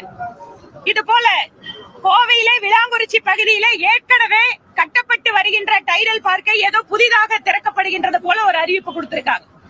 இவையெல்லாம் பார்க்கின்ற பொழுது இந்தியாவிலேயே அதிகமாக கடன் வாங்கி இருக்கக்கூடிய மாநிலம், முதல் பட்ஜெட்டிலே பல சிறப்பான உலக அளவில் இருக்கின்ற பொருளாதார நிபுணர்களை எல்லாம் ஆலோசகர்களாக வைத்திருந்து தமிழக அரசு மீண்டும் 3வது முறையாக பட்ஜெட் கொடுக்கும் போது இவ்வளவு பற்றாக்குறையோடு கொடுக்கிறார்கள் என்றால் அந்த உலக பொருளாதார நிபுணர்களுக்கு செலவு செய்த தொகை எவ்வளவு, அவர்கள் கொடுத்த அந்த அறிவுரைகளை எல்லாம் இந்த அரசு பின்பற்றவில்லையா என்கின்ற சந்தேகம் வருகிறது. இன்னும் விஸ்வகர்மா திட்டம் மத்திய அரசு செயல்படுத்திக் கொண்டிருக்கக்கூடிய திட்டம், அதே மாதிரியான பயனாளிகள், அதே தொழில் செய்பவர்கள், அவர்களுக்கு நாங்க இன்னொரு பெயர்ல இந்த திட்டத்தை அறிமுகப்படுத்துறோம்னு சொல்றாங்க. எவையெல்லாம் ஏற்கனவே இருக்கின்ற திட்டங்களோ அதை சிறப்பாக செயல்படுத்துவதை விட்டுவிட்டு ஒன்றிய அரசு அறிவித்த திட்டத்தை நாங்க செயல்படுத்த மாட்டோம், அதுக்கு பதிலா நாங்க ஒரு வேற பேர் கொடுப்போம் அப்படிங்கிற அந்த ஒரு மத்திய அரசுக்கு எதிரான மனப்போக்கு தான் நிறைய இடங்கள்ல பார்க்க முடிகிறது. அது இல்லாம கடைசியில ஒன்றிய அரசு நிதி உதவி வழங்கல, ஜிஎஸ்டில எங்களுக்கு இழப்பீடு நிறுத்துறாங்க அப்படின்னு சொல்றாங்க. ஜிஎஸ்டி இழப்பீடுங்கிறது ஏற்கனவே முடிவு செய்யப்பட்ட விஷயம். அதற்கு மாற்றாக மத்திய அரசு நீண்ட கால ஒரு கடன் தொகை உதவியை வழங்கி கொண்டிருக்கிறது எல்லா மாநிலத்துக்கும். அதையெல்லாம் வசதியாக மறந்துவிட்டு இந்த நிதிநிலை அறிக்கையிலே மத்திய அரசை குற்றம் சொல்வது போல சில விஷயங்களை சேர்த்து ஒரு அறிக்கையை கொடுத்திருக்கிறார்கள். புதிதாக சொல்வதற்கு எதுவும் இல்லை. நன்றி. இந்த பட்ஜெட் தொடர்பாக புதிதாக சொல்வதற்கு ஒன்றும் இல்லை. ஏற்கனவே அறிவிக்கப்பட்ட திட்டங்களை புதிதாக மாற்றி அறிவித்திருக்கிறார்கள் அப்படின்னு வானதி சீனிவாசன் தெரிவித்ததை பார்த்தோம். திரு செம்மலை அவர்கள் இந்த பட்ஜெட் சுருக்க முடிச்சுங்க, அது செம்மல்கிட்ட போயிடுறேன். இல்ல அவங்க இப்ப சொல்றாங்களே, அவங்க கொஞ்சம் டேட்டா வச்சு பேசணும், புரியுதுங்களா? இங்க ஏதோ நிதி பற்றாக்குறை அதிகமா இருக்கு. இங்க பிஸ்கல் டெபிசிட் பர்சன்டேஜ் பாத்தீங்கன்னா 3.4%. இல்ல பிஸ்கல் டெபிசிட் நம்ம கடைசியா ஒன்றிய அரசு 6%. சரிங்களா? அவங்க பாஜக ஆட்சி, மோடி ஆட்சி வந்ததுக்கு அப்புறம் 2014 இருந்து 24 வரைக்கும் வாங்கின கடன் இந்தியா சுழலடைஞ்சு 14 வரைக்கும் வாங்கின கடன் 50 லட்சம். 3.25 இருந்து 3.46 இன்க்ரீஸ் ஆயிருக்கு. அது ஃபேக்ட். நம்ம தொடர்ந்து பேசலாம். ஆனா இந்தியால இருக்கிற பாதி தானே சார்? இல்ல இந்தியாவோட நீங்க கம்பேர் பண்ண வேண்டாம். அதே மாதிரி டெட் டு ஜிடிபி சொல்றேன். தமிழ்நாடு டெட் டு ஜிடிபி, நம்ம ஜிடிபிக்கு என்ன கடன் பார்த்தா தமிழ்நாடு ஒன்றிய பாஜக அரசு, ஒன்றிய அரசு 80. லாஸ்ட் இயர் ஜிஎஸ்டிபியோட தான் கம்பேர் பண்றேன். லாஸ்ட் இயர் 3.25, இந்த வருஷம் 3.4. ரெண்டு பேரிடர் வந்திருக்கு, வரலாறு காணாத பேரிடர். அதெல்லாம் விவாதிக்கலாம். நம்ம அடுத்து முதற்கட்ட கருத்து கேட்டோம். அதுக்கப்புறம் மெட்ரோ முதற்கட்ட கருத்து கேட்டேன். திரு செம்மலை, உங்களுடைய முதற்கட்ட பார்வை இந்த பட்ஜெட் தொடர்பாக உங்களுடைய முதற்கட்ட கருத்து. அதாவது இந்த பட்ஜெட்டை பொறுத்தவரையில் ஊடகங்களிலும் பத்திரிகைகளிலும் 2 நாட்களாக வந்த செய்தி, இந்த பட்ஜெட் கவர்ச்சிகரமாக இருக்கும் என்று பேசப்பட்டது, சொல்லப்பட்டது. ஆனால் ஆளுநர் உரை என்ற அந்த உரையை நம்முடைய பேரவைத் தலைவர் வாசித்த போது அதிலே சொல்லப்பட்ட கருத்துக்கள் எல்லாம் இதிலே இடம்பெற்றிருக்கிறதா என்று சொன்னால் இல்லை. அதாவது ஆளுநர் உரை என்று சொன்னால் ஒரு ஆண்டிற்கான அரசினுடைய கொள்கையை விளக்குவதுதான் ஆளுநர் உரை. ஆனால் பேரவைத் தலைவர் படித்த அந்த ஆளுநர் உரையில் புதிதாக எந்த கொள்கையும் இல்லை. இன்னொன்று, கொள்கை மட்டுமல்ல, அதாவது பட்ஜெட் என்று சொன்னாலே ஸ்கீம்ஸ், அது ஆளுநர் உரை பாலிசி. பட்ஜெட் என்று சொன்னால் அது பட்ஜெட் உரையில என்ன சொல்லுவேன், திட்டங்கள். ஆக புதிதாக எந்த திட்டங்களும் இதிலே இல்லை. ஆக பாலிசியும் இல்லை ஆளுநர் உரையில், பட்ஜெட்டில் புதிய திட்டங்களும் இல்லை. ஆனால் நம்ம தரணிதரன் சொன்னதை போல, அதாவது புதிய திட்டங்கள் என்று சொன்னால் 3ஆம் பாலினத்துக்கு இலவச கல்வி. இது என்ன ஆச்சரியம் இருக்கிறது? தமிழ்நாட்டிலே இலவச கல்வி எல்லோருக்கும் வழங்கப்படுகிறது. ஆகவே இது புதிய திட்டம் அல்ல. புதுமை பெண் திட்டம் விரிவாக்கம் தான் தமிழ் புதல்வன் திட்டம். ஆக இது புதிய திட்டம் அல்ல. அடுத்து தாய் மாணவர் திட்டம், அதுவும் அப்படித்தான். ஆதரவற்ற குழந்தைகளுக்கு 13 துறைகளை சார்ந்த அந்த உதவியை ஏற்கனவே நடந்து வருவதை தனி பெயரிலே செய்கிறார்கள். ஆனால் நான் கேட்கிறேன், ஆளுநர் உரையில் சொல்லப்பட்ட ஒரே ஒரு திட்டம் நான் படித்து பார்த்த வகையில் என்ன திட்டம் தெரியுமா? வேர்களை தேடி திட்டம். அந்த வேர்களை தேடி திட்டம் என்று அறிவித்துவிட்டு அதற்கான ஃபண்ட் அலோகேஷன் அல்லது அந்த திட்டத்தை பற்றிய கருத்து இந்த பட்ஜெட்டிலே சொல்லவில்லை. எனவே ஆளுநர் உரையில் ஒரே ஒரு திட்டம் புதிதாக சேர்க்கப்பட்டது. மற்றவைகள் எல்லாம் ஏற்கனவே ஆன்கோயிங் ஸ்கீம், நடைபெற்று வருகிற திட்டங்களினுடைய விரிவாக்கம். ஆக ஆளுநரில் சொல்லப்பட்ட அந்த வேர்களை தேடிய திட்டம் இந்த பட்ஜெட்டில் இடம்பெறவில்லை. அந்த ஒரு திட்டம் தான் சொல்லப்பட்டது. அந்த ஒரு திட்டத்திற்கான வேர்களை தேடி திட்டம் அப்படின்றது அனௌன்ஸ் பண்ணப்பட்டிருக்கு. 26 கோடி ரூபாய் நிதி ஒதுக்கீடு பண்ணிருக்காங்க. மதுரை காமராஜர் யூனிவர்சிட்டியோட டை அப் பண்ணி நாங்க அவங்களுடைய டிராவல் எல்லாம் எப்படி இருந்தது நாங்க ரிசர்ச் பண்றதுக்கு ஒரு டீம் ஃபார்ம் பண்றோம்னு சொல்லிருக்காங்க. 26 கோடி ரூபாய் அனௌன்ஸ் பண்ணிருக்காங்க பட்ஜெட்ல. ஏங்க நம்முடைய நம்முடைய தமிழ்நாட்டிலே இருக்கிற மாணவர்களுக்கே அந்த வாய்ப்பு இல்லை. அயலக தமிழர்கள் அங்க இருக்கிறவங்களுக்கு கொடுத்து என்ன பிரயோஜனம்? இது என்ன நம்ம தமிழ்நாட்டு மாணவர்களுக்கு, நம்ம தமிழ்நாட்டு இங்க இளைஞர்களுக்கு அதனால என்ன பயன்? அயல்நாட்டிலே இருக்கிற சுற்றுப்பயணம் செய்வதற்கு கலாச்சார தூதுவர்களாக, பண்பாட்டு தூதுவர்களாக அவர்களை காட்டுவதற்காக இந்த திட்டம். இது யாருக்கு பலனளிக்க போகிறது? நம்முடைய தமிழ்நாட்டு இளைஞர்களுக்கு பலனளிக்க போகிறதா என்பதுதான் என்னுடைய கருத்து. சுருக்கமாக சொல்ல வேண்டும் என்று சொன்னால், எங்களுடைய எதிர்க்கட்சி தலைவர் சொல்றதை போல எப்படி ஆளுநர் உரை உப்புசப்பில்லாத பண்டம் என்று சொன்னாரோ அதை போல பட்ஜெட் உரை ஒரு சுவையில்லாத ஊசி போன உணவு பண்டம் என்றுதான் நான் கருதுகிறேன். புதிய திட்டங்கள் எதுவும் இல்லை. எல்லாம் இருக்கிற ஆன்கோயிங் ஸ்கீமினுடைய எக்ஸ்டென்ஷன் தான், விரிவாக்கம் தான். சொல்லப்பட்டு இருப்பதில் எதுவும் இல்லை. இல்ல புதுசா எந்த அறிவிப்பும் இல்லை அப்படின்னு சொல்லிருக்கீங்க. அடுத்ததா முதற்கட்ட சுற்ற முடிச்சுட்டு வந்துடுறேன். திரு வெற்றி விடியல் ஸ்ரீனிவாசன், உங்களுடைய பார்வை இந்த பட்ஜெட் குறித்து. ஆமா, பட்ஜெட்டுங்கிறதுல அதனுடைய டெபிசிட்டோ இன்கம் எக்ஸ்பெண்டிச்சர் இதனுடைய கண்ட்ரோல் 3%, 3.5% வைப்பது என்பதோ ஒரு பெரிய விஷயமாக நம்மால் கருத முடியாது. ஏன்னா பட்ஜெட்டை ப்ரிப்பேர் பண்ணுற பொழுது அது 3% இருக்கிற மாதிரி நம்ம பண்ணிக்கலாம். ஒரு ப்ரொஜெக்டடாக அப்படி தான் நாம் செய்வோம். அந்த அளவில் இது பேராமீட்டர்ஸ்னு சொல்லக்கூடிய நிதி Aayog, reserve bank of India, மற்ற நிதி அமைப்புகள் இதனுடைய கட்டுப்பாடுகளுக்குள்ள பேராமீட்டர்ஸுக்குள்ளே இருக்கிறது என்று வைத்துக்கொள்வோம். அது ஒரு புறம் இருக்கட்டும். இரண்டாவது, திரு தங்கம் தென்னரசு ஐயா அவர்கள் மிக பரவலாக படிக்கக்கூடியவர். மிக பரவலாக படிக்கக்கூடியவர். இது இப்போதல்ல, 10-20 வருடங்களுக்கு முன்பே நம்ம எல்லோருக்கும் தெரிந்த ஒரு விஷயம். அதனுடைய தாக்கம் இந்த உரையிலே மிக அற்புதமாக வெளியாகி இருக்கிறது. ஆரம்பத்தில் திருக்குறள், நம்முடைய பொதுமறை, உலக பொதுமறை, அதிலிருந்து பென்னி குயிக்கிலிருந்து தொடங்குகிறார்.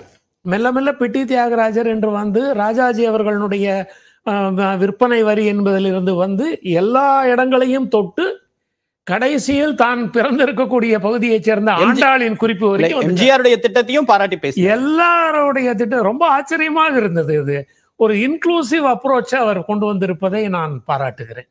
அதில் ஆண்டாளனுடைய இதை வரைக்கும் கொண்டு வந்து புறநானூரனுடைய கருத்தையும் சொல்லி, எப்படி ஒரு தாய் தன்னுடைய குழவியை பார்த்து கொள்வாலோ அதை போல அரசு பார்க்க வேண்டும் என்கின்ற அந்த எண்ண ஓட்டத்தை பாராட்டுகிறேன். அப்புறம் 7 டைரக்ஷன் கொண்டு வந்திருக்காங்க. அதில் நான் பார்க்கின்ற ஒரு அடிநாதம், இதுதான் மிக முக்கியமானதாக இதை கருதுகிறேன். இந்த 7 திட்டங்களில் அறிவுசார் எக்கானமின்னு இருக்கு பாருங்க, அதுதான் நேரடியாக பட்ஜெட்டோடு தொடர்புடையது. மற்றவை எல்லாம் வருகின்ற வருவாயை சமூக நீதிக்காகவும் பெண்களுக்காகவும் 3ஆம் பாலினத்திற்கும் குழந்தைகளுக்கு உண்டான தாயுமானவர் என்பதெல்லாம் ஒரு அரசு குழவியை பார்ப்பது போன்று இருக்கணும். இந்த பட்ஜெட்ல நீங்க சொன்ன இந்த அறிவுசார் பொருளாதாரம் அப்படின்றது எந்த அளவுக்கு முக்கியத்துவம் கொடுக்கும்? மிக மிக அற்புதமாக கையாண்டு இருக்கிறார்கள். பள்ளிக்கூடத்திலிருந்து ஆரம்ப பள்ளி, கல்லூரி கட்டு, மற்ற இடங்களில் இருக்கக்கூடிய 30,000 என்று நினைக்கிறேன், 3000 smart class rooms, hitech lab, smart class, அது ஐடிஐலயும் கான்ட்ரிபியூட்டே பண்ண போறது. இண்டஸ்ட்ரி 4.0க்கான ஸ்கீம்ஸ் அனௌன்ஸ் பண்ணிருக்காங்க. ஏன்னா நீங்க இப்போ வளர்ந்து இருக்கக்கூடிய, முன்னேறி இருக்கக்கூடிய எந்த ஒரு பள்ளிக்கூடத்தை பார்த்தாலும் ஸ்மார்ட் வகுப்பு தான் அவங்களுக்கு பயனுள்ளதாக இருக்கிறது. ஸ்மார்ட் வகுப்புல நயகரா என்பதை உடனடியாக காட்டிவிட முடியும். ஒரு புத்தகத்தில் படிப்பதாக இல்லாமல் ஒரு ஸ்கிரீன்ல காட்டுற பொழுது விஷுவல் அண்ட் ஆடியோ எனப்படுகின்ற இரண்டும் சேருகின்ற பொழுது மாணவருக்கு அது கிடைக்கும். அதனால் கிடைக்கக்கூடியது. இன்னொன்று, பெண்கள் படித்து வெளியே வருகிறார்கள், 10,000 புதிய செல்ஃப் ஹெல்ப் குரூப்ஸ்ன்றாங்க. செல்ஃப் ஹெல்ப் குரூப்பினுடைய ஆரம்பம் இதற்கு முன்னால் இவர்களே ஆண்ட பொழுது உருவாக்கியது. செல்ஃப் ஹெல்ப் குரூப்பினுடைய பலம் சாதாரண மக்களுக்கு பெரிதாக தெரியாது. ஒரு வங்கியிலே பணியாற்றியவன் என்கின்ற முறையிலேவும், ஒரு ஆடிட்டர் என்கின்ற முறையிலேவும் நான் சொல்லக்கூடியது, 10 பேர் சேர்ந்து ஒரு வங்கிக்கு சென்று கடன் கேட்டால் கொடுத்து விடுவார். நான் மட்டும் போனேன் அப்படின்னா கடன் கிடைப்பதில் கஷ்டங்கள் இருக்கலாம். நாம் ஒரு 10 பேர் சேர்ந்து இதை நாங்கள் செய்கிறோம் என்ற பொழுது கடன் வரும்.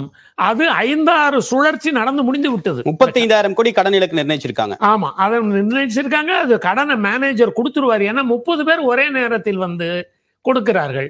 அது அரசு சார்ந்த ஒரு அமைப்பாகவும் அதற்கென்று ஒரு தனி பதிவு எண்ணும் கொடுக்கப்பட்டால் கடன் கிடைத்துவிடும். பெண்கள் தாங்களாக சுய தொழிலிலே ஈடுபடுவதற்கு வாய்ப்பாக இருக்கும். 3ஆம் பாலினம் என்று சொல்லக்கூடியவர்களுக்கு உண்டான மேற்படிப்பு கல்வி இவற்றை கரிசனத்தோடு நாம் கவனிக்கிறோம் என்பது வரும். அப்போதான் அவங்களுடைய இந்த இன்க்ளூசிவ் ரெவல்யூஷன் சொல்லுவாங்க, உள் வாங்குகின்ற ரெவல்யூஷன். புரட்சி என்பது அப்படித்தான் இருக்க வேண்டும். அவங்களுக்கு இத்தனை நாள் வரைக்கும் இலவசமா நமக்கு இருக்குன்னு தெரியாது, இப்பொழுது உள்ளே வருவார். இவை எல்லாம் மிகப்பெரிய விஷயமாக நான் கருதுகிறேன். ஓகே, அறிவுசார் பொருளாதாரத்தையும் இன்க்ளூசிவ் டெவலப்மெண்ட்டையும் நம்ம பாராட்டுறீங்க. நம்ம அடுத்ததாக ரமேஷ் சேதுராமன் போலாம். ரமேஷ் சேதுராமன், உங்களுடைய முதற்கட்ட பார்வை. இல்ல, இந்த இதுல வந்து ஒரு மிக்சடு பட்ஜெட் அப்படின்னு தான் சொல்லணும். சொன்ன மாதிரி ஒரு சில இருக்கிற ஸ்கீமே வந்து திரும்ப அவங்க வந்து சொல்லியிருக்காங்க அப்படிங்கிற மாதிரிதான் பார்க்கணும். உதாரணத்துக்கு கோவில் டைடல் பார்க் விஷயங்களாக இருக்கட்டும், அதே மாதிரி ரொம்ப தெளிவா சொன்னாங்க, மெட்ரோ திட்டத்துக்கு வந்து பட்ஜெட் அலோகேட் பண்ணிருக்கோம்னு சொல்றாங்க. ஆனா அதே மாதிரி இடம் ஒதுக்கீடு, இந்த மாதிரியான எல்லா விஷயங்கள் எல்லாத்தையும் சொல்லியிருக்காங்கிறதையும் பார்க்கணும். அப்படின்னாக்க அப்ப யார் பக்கத்துல வந்து மத்திய அரசு கொடுக்கல அப்படின்னு ஒரு பக்கம் சொல்லிட்டு, அப்போ உண்மையிலேயே வந்து யாரு பக்கத்துல இருந்து டிலே அப்படிங்கிறத சொல்லாம இங்க ஒரு பிரச்சாரம் மேற்கொள்ளப்பட்டது அப்படிங்கிறத பார்க்கணும். இன்னொரு பக்கம் ஏஐ போன்ற விஷயங்கள்லாம் வந்து சொல்லியிருக்காங்க. ஆனா அதுக்காக அலோகேட் செய்யப்பட்டிருக்க ஃபண்டுங்கிறது என்ன பொறுத்த வரைக்கும் கொஞ்சம் கம்மி அப்படிங்கிறது என்னுடைய தாழ்மையான கருத்து. ஏன்னா அந்த ஏஐ பற்றி இன்னும் பல மாநிலங்களில் விழிப்புணர்வே இல்லாதப்போ ஒரு பாலிசி டெவலப்மெண்ட்காக ஒரு சிஎம் தலைமையில ஒரு ஸ்கீம், ஒரு குழு அமைக்கிறது ஒரு முற்போக்கா பார்க்க முடியாதா? இல்ல, ஸ்கீம் நீங்க பண்றதுங்கிறது ஒண்ணு, அதையே நீங்க அடுத்த கட்டத்துக்கும் எடுத்துட்டு போறதுங்கிறது ஒண்ணு. ஸ்கீமை மட்டும் அனௌன்ஸ் பண்றேன், அதுக்கு மட்டும் சில கோடிகளை அலோகேட் பண்றேங்கிறது வேற. அதை அந்த பேஸ் பண்ணி இப்ப ஸ்டார்ட் அப் எல்லாம் சொல்றீங்க நீங்க அப்படின்னாக்கா அந்த டெக்னாலஜில தான் இன்று நம்ம வந்து தொழில்நுட்ப வளர்ச்சி, தகவல் தொழில்நுட்ப வளர்ச்சி அப்படின்னு சொன்னோம்னாக்க இதற்கு அடுத்த கட்டமா போகிறதுக்கு நீங்க பாத்தீங்கன்னாக்க வெறும் ஸ்கீமு இதெல்லாம் பண்றதுலாம் அதெல்லாம் போதுமான இன்ஃபர்மேஷன் பொது வெளியில அவைலபிளாவே இருக்கு. நீங்க அதுக்கு அடுத்த கட்டத்துக்கு நகர்த்தி செல்லணும். அது ரொம்ப முக்கியம். அப்பதான் உண்மையான வளர்ச்சி. இப்ப நீங்க மற்ற மாநிலங்கள் எல்லாம் பண்ணல இல்லையான்னு சொல்றதை விட நம்ம என்ன சொல்லணும் அப்படின்னாக்க பல மாநிலங்கள் பண்றது. இப்ப கர்நாடகாலாம் கடந்த காலங்கள்ல பண்ணிருக்காங்கிறது வேற. ஆனா நான் என்ன சொல்றேன், அதை செயலாக்கம் பண்றதுக்கும் விரைந்து செய்தாக்க தமிழ்நாட்டுடைய வளர்ச்சிங்கிறது அதிகப்படியாக இருக்கும். அதுவும் வந்து தொழில்நுட்பத்துறையில இருக்குங்கிற நோக்கில சொல்றேன். நான் திரும்பவும் சொல்லக்கூடியது இது ஒரு அரசியல் காரணத்துக்காக நான் வந்து கிரிட்டிசைஸ் பண்ண விரும்பல. நான் சொல்வது ஒரு கன்ஸ்ட்ரக்டிவ் கிரிட்டிசிசம். அதாவது எப்படின்னா நீங்க உண்மையிலேயே அதன் பயனை அனுபவிக்கணும். ஏன்னா வந்து நம்ம வந்து ஃபாஸ்டஸ்ட் டெவலப்மெண்ட் ஆஃப் டெக்னாலஜிங்கிற முறையில இருக்கும். தொழில்நுட்பம் எவ்வளவு வேகமாக விரைவாக முன்னேறி கொண்டிருக்கிறதுன்னு. அப்போ நீங்க வந்து காலம் தாழ்த்துறது, நீங்க ஒரு வருஷம் கழிச்சு நாங்க அதை பண்றோம்னு சொல்றதுக்குள்ள பல மாநிலங்கள் வந்து நம்மளை விட ஃபாஸ்டா முன்னேறுவதற்கான வாய்ப்புகள் இருக்கு. அந்த ஆஸ்பெக்ட்ல சொல்றேன். சரி, ஓகே. அதே மாதிரி எனக்கு புரியல, இது ஒரு மனதாக நிறைவேற்றப்பட்டது அப்படின்னு எல்லாம் சொன்ன படிக்கும் போதே எனக்கு என்ன வியப்பா இருந்ததுன்னா வந்து யாருக்கும் இருப்பதாக தெரியவில்லை, அதனால இது பண்றோம் அப்படிங்கிற மாதிரி சபாநாயகர் வந்து படிச்சார். ஏறெடுத்து கூட அவர் பார்க்காம யாரானும் யாருக்கான டிசென்ட் இருக்கா இல்லையாங்கிற மாதிரி ஒரு மித்த கருத்து அப்படின்னு அவரே படிச்சுட்டு அவர் போயிட்டாரு. அடுத்த முக்கியமாக நம்ம சொல்லக்கூடிய விஷயங்கள், முக்கியமான விஷயங்கள் என்னன்னாக்க இப்போ வந்து மத்த ஸ்கீம்ஸ் எல்லாம் சொல்லி நாடாளுமன்றத்துல அவருக்கு என்ன ரைட்ஸ் இருக்கோ, அவருக்கு என்ன ரூல்ஸ் இருக்கோ அதுதான் இவருக்கும் பொருந்தும் கிட்டத்தட்ட. இல்ல, ஐயா செம்மலை அவர்கள் வந்து சொல்லும் போது அழகா தெளிவா சொன்னார். அதாவது மூன்றாம் பாலினத்தவர் எங்க எல்லாருக்கும் இலவசம்னு சொன்னா மூன்றாம் பாலினத்தவர் மட்டும் எப்படி விதிவிலக்கு புதுசா இருக்கா மாதிரி எப்படி சொல்ல முடியுங்கிற கேள்வி எல்லாம் இருக்கு இல்லையா? அதே மாதிரி வந்து மத்திய அரசு கிட்ட இருந்து எங்களுக்கு வந்து இதுல நான் அதிகம் அவர் பேசியப்போ நான் படிச்சப்போ நான் பார்த்த விஷயம் நிதி பற்றாக்குறை எங்க இருக்கு. அதே மாதிரி என்ன சொல்றது, 2022, 23, 24 பார்த்தா 0.01% தான் குறைக்கிறாங்க. அதை வந்து நாங்க குறைக்கிறோம் அப்படின்னு சொன்னா என்னுடைய ஒரே கேள்வி ஒண்ணே, முன்னாடி நிதி அமைச்சராக மாநிலத்தின் நிதி அமைச்சராக இருந்த பிடிஆர் பழனிவேல் தியாகராஜன் அவர்கள் படிச்சப்போ மக்கள் மீது இருக்கக்கூடிய தனி ஒரு குடும்பத்தின் மீதும் தலையின் மீதும் எவ்வளவு கடன் இருக்கு அப்படிங்கறத அவர் படிச்சார். இன்னைக்கு அதே மாதிரியான ஒரு வெள்ளை அறிக்கைய இன்னைக்கு எவ்வளவு இவர்கள் ஆட்சிக்கு வந்த பிறகு எவ்வளவு கடன் இது அதிகரிச்சிருக்குன்னு சொல்லியிருந்தா நல்லா இருக்கும். ஏன்னா கிட்டத்தட்ட 2 லட்சத்தி ஒரு இது இருக்கு இல்லையா, ஒரே செகண்ட் எக்ஸாக்ட் மாநிலத்துல ஒட்டுமொத்த கடன் அப்படின்னு பார்க்கும்போது 7 லட்சம் கோடி இருக்கு. ஆனா இது நிதித்துறை செயலாளர் தனியா பினான்ஸ் செக்ரட்டரி செப்பரேட்டா பிரஸ் மீட் வச்சு டிக்ளேர் பண்ணுவாரு. அது அப்ப பேசலாம். தொடர்ந்து பேசலாம். ஒரு சிறிய இடைவெளிக்கு பிறகு தொடர்ந்து இந்த விவாதம் ஒரு சிறிய இடைவெளிக்கு பிறகு தொடரும். தயாரிப்பாளர் ஜேம்ஸ் வில்சனுக்கு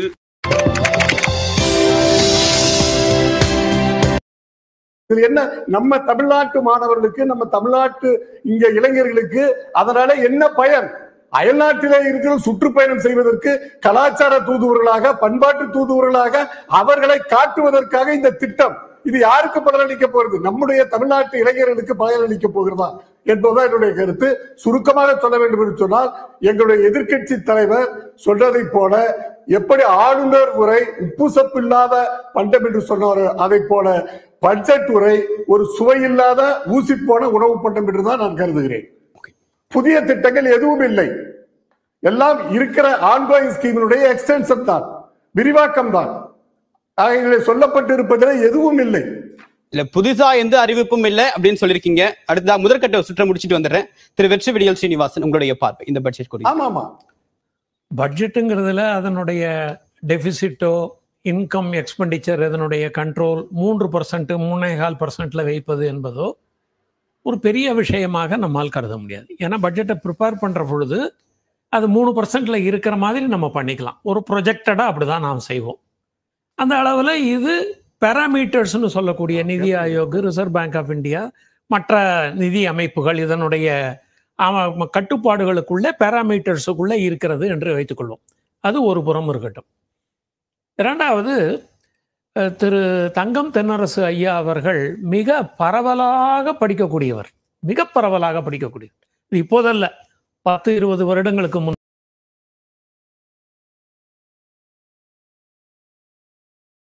மானிட்டர் நிதிநிலை சீரான பிறகு இதுக்கான அறிவிப்பெல்லாம் நிறைவேற்றுவோம் அப்படின்னு சொல்லியிருக்கீங்க. ஸோ இதை எப்படி புரிஞ்சு கொள்வது? பழைய அறிவிப்பே நிறைவேற்றல, புதிதாக அறிவிப்புகள். இல்லை சார், இப்போ நீங்கள் நம்ம ஆட்சி வந்ததுலேருந்து நீங்கள் பார்க்கணும். அப்புறம் நம்ம பேரலாக தேர்தல் வாக்கு சொன்னதையும் செஞ்சோம், சொல்லாதையும் நிறைய விஷயம் செஞ்சோம். மக்களை தேடி மருத்துவம் உதாரணம், புதுமை பெண் திட்டம், அந்த மாதிரி நிறைய திட்டங்கள் நம்ம தேர்தல் வாக்குறுதியில் சொல்லாது, ஆனால் நம்ம செஞ்சோம் மக்கள் நலன் கருதி. சரிங்களா? இப்போ என்னன்னா, நம்ம சொன்ன வாக்குறுதியில் முதலமைச்சர் சொல்ற மாதிரி 95% முடிச்சாச்சு. 1-2 திட்டங்கள் விட்டு போயிருக்கும், அதுவும் வர வருடங்கள்ல செஞ்சிருவோம். 1-2 அப்படின்னு எடுத்துக்க முடியுமா? ஒரு பெருவாரியான துறை இன்னைக்கு தமிழக பள்ளிக்கல்வித்துறைக்கு 44,000 கோடி ஒதுக்கி இருக்காங்க. ஸோ இதுல இருக்கக்கூடிய ஒரு 20,000 டீச்சர்ஸ்க்கு ஒரு டிஸ்க்ளைமர் இருக்கு. எங்களுக்கான நிதி சம்பளத்துல முரண்பாடு இருக்குன்னு சொல்றாங்க. போக்குவரத்து தொழிலாளர்களுக்கு ஒரு பெரிய பிரச்சனை இருக்கு, வேலை நிறுத்தம் அனௌன்ஸ் பண்ணாங்க. இதெல்லாம் நீங்க வாக்குறுதியா கொடுத்ததுதான். அதை பற்றி எந்த விதமான அறிவிப்பும் இந்த பட்ஜெட்ல இல்லை சார். சொன்ன வாக்குறுதியில எல்லாமே செஞ்சாச்சு. 1-2 விஷயம் ஒன்றிய அரசு ஒத்துழைக்காதனால, இங்க பேரிடர் எதிர்பாராத நேரத்தில் வந்ததுனால, நம்ம ஆட்சிக்கு வந்த உடனே கொரோனா ஒரு 6 மாச காலம் முத்தி போயிருந்தது. ஸோ அதனால 1-2 விஷயம் விட்டு போறதுதான். இப்ப மோடி அரசாங்கம் இருக்காங்கன்னா, 2014 ஆட்சிக்கு வந்தபோது 19 அல் ஜசீரால ஒரு கட்டுரை வந்தது. என்ன தெரியுமா வந்தது? இந்த அரசு சொன்னதுல 80% வாக்குறுதி நிறைவேற்றவே இல்லைன்னு. இன்னைக்கு டேட்ல எடுத்து பாத்தீங்கன்னா, மோடி அரசாங்கம் சொன்ன மேனிஃபெஸ்டோ எடுத்து பாருங்க, 14-19 அவங்க 100 வாக்குறுதி சொல்லியிருந்தாங்கன்னா 80 செய்யல, 80% செய்யல. ஆனா நாம 1-2 வாக்குறுதி விட்டு போயிருக்கோம். ஆனா பெருமளவுக்கு மக்களுக்கு எந்த அளவுக்கு சேவை செய்ய முடியுமோ அந்த அளவுக்கு நம்ம செஞ்சோம். யாரும் விட்டு போயிருக்க உதாரணம் பாத்தீங்கன்னா, தமிழ்நாட்டுல தான் வறுமை கோட்டு கீழே இருக்க மக்கள் ரொம்ப கம்மி. இந்தியாவில 4% மல்டி டைமென்ஷன் பாவர்ட்டி நிதி ஆயோக் பிரகாரம் 2.26 தான் இருக்காங்கன்னு சொல்லி நிதி அமைச்சர் சொல்றாரு. 4% கீழே, குஜராத்தோட 10 மடங்கு கம்மி. ஆனாலும் அதை வளர்ந்த ஐரோப்பா நாடுகள் போல 0% ஆக்கணுங்கிறதுக்காக நம்ம முதலமைச்சர் அறிவிச்சிருக்காரு. என்ன சொல்லியிருக்காரு? தமிழ்நாட்டில் இருக்க 5 லட்சம் மிக ஏழ்மையான குடும்பங்களை கண்டுபிடித்து அவங்களுக்கு எல்லா உதவிகளையும் செஞ்சு அவங்கள வறுமை கோட்டில இருந்து எடுத்துட்டு வரணும். அதே மாதிரி ஒருத்தர் கூட தமிழ்நாட்டில் 2030க்கு அப்புறம் குடிசை வீட்டுல இருக்கக்கூடாது, அவங்க எல்லாமே வீடு கட்டி தரணும் அப்படின்னு சொல்லி நீங்க திட்டம் நான் அறிவிச்சிருக்கோம், உங்களுக்கு தெரிஞ்சது. அதே மாதிரி சார் சொன்ன மாதிரி படிப்புக்கு எல்லா ஃபோக்கஸுமே இருக்கு. அதனால தான் பட்ஜெட்டே நம்ம கிட்டத்தட்ட 10% இன்க்ரீஸ் பண்ணியிருக்கோம் எஜுகேஷனுக்கு. ஒன்றிய பாஜக அரசு பார்த்தீங்கன்னா ஹெல்த் எஜுகேஷன் எது முக்கியம் அதுக்கு தான் பட்ஜெட்டை குறைச்சி எல்லாம் கார்பரேட்டுக்கு எடுத்துட்டு போய் கொடுக்குறாங்க. நாம் பார்த்தீங்கன்னா ஹெல்த் எஜுகேஷனுக்கு சிக்னிஃபிகண்டா நம்ம பட்ஜெட் இன்க்ரீஸ் பண்ணிருக்கோம். ஹையர் எஜுகேஷன் 6,800 கோடிலேருந்து 8,000 கோடி, இதுக்கு 40,000 கோடிலேருந்து 44,500 கோடி அந்த மாதிரி கொடுத்துருக்கோம். அதே மாதிரி இன்னொரு திட்டம் நம்ம இன்னைக்கு அறிவிச்சாங்க, அது யாருமே சொல்ல. 1 லட்சம் மாணவர்களுக்கு படிப்பதற்காக எஜுகேஷன் லோன், அதுக்கு 2,500 கோடி ஒதுக்கப்பட்டிருக்கு. அது ஒரு சிறப்பான திட்டம். அதே மாதிரி அரசு பள்ளி வங்கி தரத்துக்கு உறுதி செய்வோம். தமிழ்நாடு அரசு கடன் தரல, வங்கிகள் மூலமா கடன் பெறத உறுதி செய்வோம்னு சொல்றாங்க. தமிழ்நாடு கவர்மெண்ட் ஸ்கீம் அதுக்கு நம்ம ஒதுக்கி இருக்கோம்ல காசு, பட்ஜெட்ல சொன்னாங்களே, அது நம்ம கேரண்டி கொடுத்தாகணும் பேங்க்குல. ஏன்னா பேங்க் நம்ம கையில இல்லைல்ல, நம்ம அது கேரண்டி கொடுத்தாகணும். அதே மாதிரி அரசு பள்ளி மாணவர்கள் வெளிநாட்டுல போய் படிக்கிறதுக்கு ஊக்கத்தொகை கொடுக்கப்படணும்னு சொல்லியிருக்காங்க பட்ஜெட்ல. அதே மாதிரி 3000 ஸ்மார்ட் கிளாஸ் ரூம்ஸ், அதே மாதிரி 1000 கோடியிலிருந்து 3000 கோடி ஒதுக்கி இருக்கு. எதுக்காக? எல்லா கவர்மெண்ட் ஸ்கூல்லையும் இன்ஃப்ராஸ்ட்ரக்சர் அப்லிஃப்ட் பண்றதுக்காக. அது இல்லாம புது ஐடிஐ, போன பட்ஜெட்ல ஐடிஐயோட மாடர்னைசேஷனுக்காக நம்ம இன்ட்ரடியூஸ் பண்ணியிருந்தோம். இந்த தடவை இண்டஸ்ட்ரியல் ட்ரைனிங்காக புது ஐடிஐகள் 12க்கு மேல அறிவிச்சிருக்கோம். 10 ஐடிஐ, ஒரு ஐடிக்கு 11 கோடி தான் 111 கோடி ஒதுக்கி இருக்காங்க. ஆமா. சோ இந்த மாதிரி நிறைய திட்டங்கள் படிப்பை ஃபோக்கஸ் பண்ணி, ஏன்னா ஒரு சமூகம் ஏன்னா இளைஞர்கள் தான் ஒரு நாளைக்கு ஃபியூச்சர் உருவாக்குறாங்க. ஸோ படிப்பு மட்டும் கிடைச்சா போறாது, அது பெஸ்ட் ஆஃப் குவாலிட்டியில் இருக்கணும். அதனாலதான் ஹையஸ்ட் ஃபோக்கஸ் இதுக்கு, அதுவும் கவர்மெண்ட் ஸ்கூலுக்கு கொடுக்கப்பட்டிருக்கு, கவர்மெண்ட் எய்டட் ஸ்கூலுக்கு கொடுக்கப்பட்டிருக்கு. அது இல்லாம பாத்தீங்கன்னா இன்னொரு விஷயம், இப்ப இண்டஸ்ட்ரியல் growth எடுத்துக்கிட்டோன்னு வச்சுக்கோங்க, நம்ம வெறும் ஃபுட்வேர் பார்க்கும் அறிவிச்சிருக்கோம், டெக்ஸ்டைல் பார்க்கும் அறிவிச்சிருக்கோம், ஜவுளி பூங்கா, அப்புறம் ஃபுட்வேர், இதெல்லாம் ஒரு பேசிக் எஜுகேஷன் இருந்தாவே போய் நம்ம வேலைக்கு சேர்ந்து வேலை செய்யலாம். அதே சமயத்துல ஏரோஸ்பேஸ் பார்க், சரிங்களா? அதுக்கு வந்து ஹைலி ஸ்கில்ட் எஜுகேஷன் தேவை. ஸோ அந்த மாதிரி இண்டஸ்ட்ரியல் பார்க்கை நம்ம அரேஞ்ச் பண்ணியிருக்கோம். அதே மாதிரி கோயம்புத்தூரை வந்து ஒரு ஐடி ஹப் ஆக்கணுங்கிறதுக்காக 1100 கோடி ஒதுக்கப்பட்டிருக்கு ஒரு ஐடி பார்க் போடுறதுக்கு. அது எப்படி இங்க டைட்டில் பார்க் இங்க சென்னையில் வந்ததோ அதோட அது ஒரு பெரிய ஃபெசிலிட்டியா வரும். அது வந்து அந்த ரீஜன்ல வந்து ஒரு ஐடி ஹப் ஆக்குறதுக்கு உதவி செய்யும். எதனாலன்னு வந்து பார்த்தோன்னா அது ஒரு 1100 crores ஒரு மேசிவ் ஃபெசிலிட்டியா அது வந்து அமையும் 20 லட்சம் ஸ்கொயர் ஃபீட்டுக்கு மேல. சரி, ஓகே. ஒரு இன்க்ளூசிவான பட்ஜெட் அப்படின்னு சொல்லியிருக்கீங்க. திருச்செம்மலை இந்த பட்ஜெட் அப்படின்றது குறிப்பா ஒரு எல்லா ஏரியாவும் ஃபோக்கஸ் பண்ணியிருக்காங்க. கடைக்கோடியில் இருக்கக்கூடிய கிராமங்களுக்கும் கவனம் கொடுக்கப்பட்டிருக்கு. ராமநாதபுரத்துல வேர்ல்டு ஒலிம்பிக் நீர் விளையாட்டு சம்பந்தமா அகாடமி அமைக்க போறோம் அப்படின்னு சொல்லியிருக்காங்க. தூத்துக்குடியில ஏரோஸ்பேஸ் சம்பந்தமான இண்டஸ்ட்ரிக்கு 2000 கோடி ரூபாய் ஒதுக்கீடு பண்றோம் அப்படின்னு சொல்லியிருக்காங்க. சோ ராமநாதபுரத்துல இருந்து சென்னை வரைக்கும் இருக்கக்கூடிய எல்லா பகுதிகளும் ஒரு ஒருங்கிணைத்து ஒரு பட்ஜெட் அப்படின்றத எப்படி பாக்குறீங்க? அதாவது பட்ஜெட்னு சொன்னாவே எல்லா துறைகளுக்கும் எல்லா துறையை சார்ந்தவர்களுக்கும் allocation of fund, allotment of fund ஒதுக்குறது தான் பட்ஜெட்டுடைய வேலை. அதில் எல்லாமே வரும், அதில் ஒன்றும் பிரச்சனை இல்லை. ஆனால் இந்த வருஷம் திராவிட முன்னேற்ற கழக அரசு சமர்ப்பித்திருக்கிற இந்த நிதிநிலை அறிக்கையில் நான் ஏற்கனவே சொன்னது புதிய திட்டங்கள் எதுவும் இல்லை. புதிய அறிவிப்புகள் வேண்டுமானால் இருக்கிறது. ஆனால் நான் என்ன சொல்கிறேன் என்று சொன்னால், இதே சென்ற ஆண்டு நம்முடைய முன்னாள் நிதியமைச்சர் பிடிஆர் பழனிவேல்ராஜன் என்ன சொன்னார்?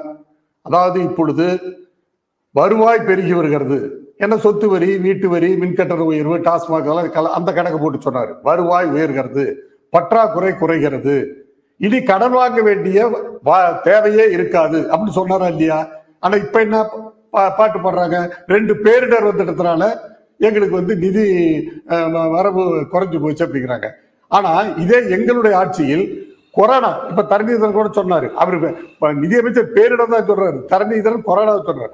கொரோனா 2 வருஷம் பாதிப்புக்குள்ளாகி அந்த கட்டத்துல கூட வரி உயர்வு இல்லாம, கட்டண உயர்வு இல்லாம, சட்ட ஒழுங்கு, விலைவாசி உயர்வுலாம் கட்டுப்பாட்டுல கொண்டு வந்து சிறந்த ஆட்சியை எங்களுடைய ஆட்சி தந்தது. ஆனா இப்ப நான் என்ன சொல்றேன்னா, 60,000 கோடியிலிருந்து 30,000 கோடியா பற்றாக்குறை குறைந்ததுன்னு இதே நிதியமைச்சர் பிடிஆர் பழனிவேல்ராஜன் சொன்னாரு. ஆனா இப்ப என்ன, 44,907 கோடி உயர்ந்திருக்குது.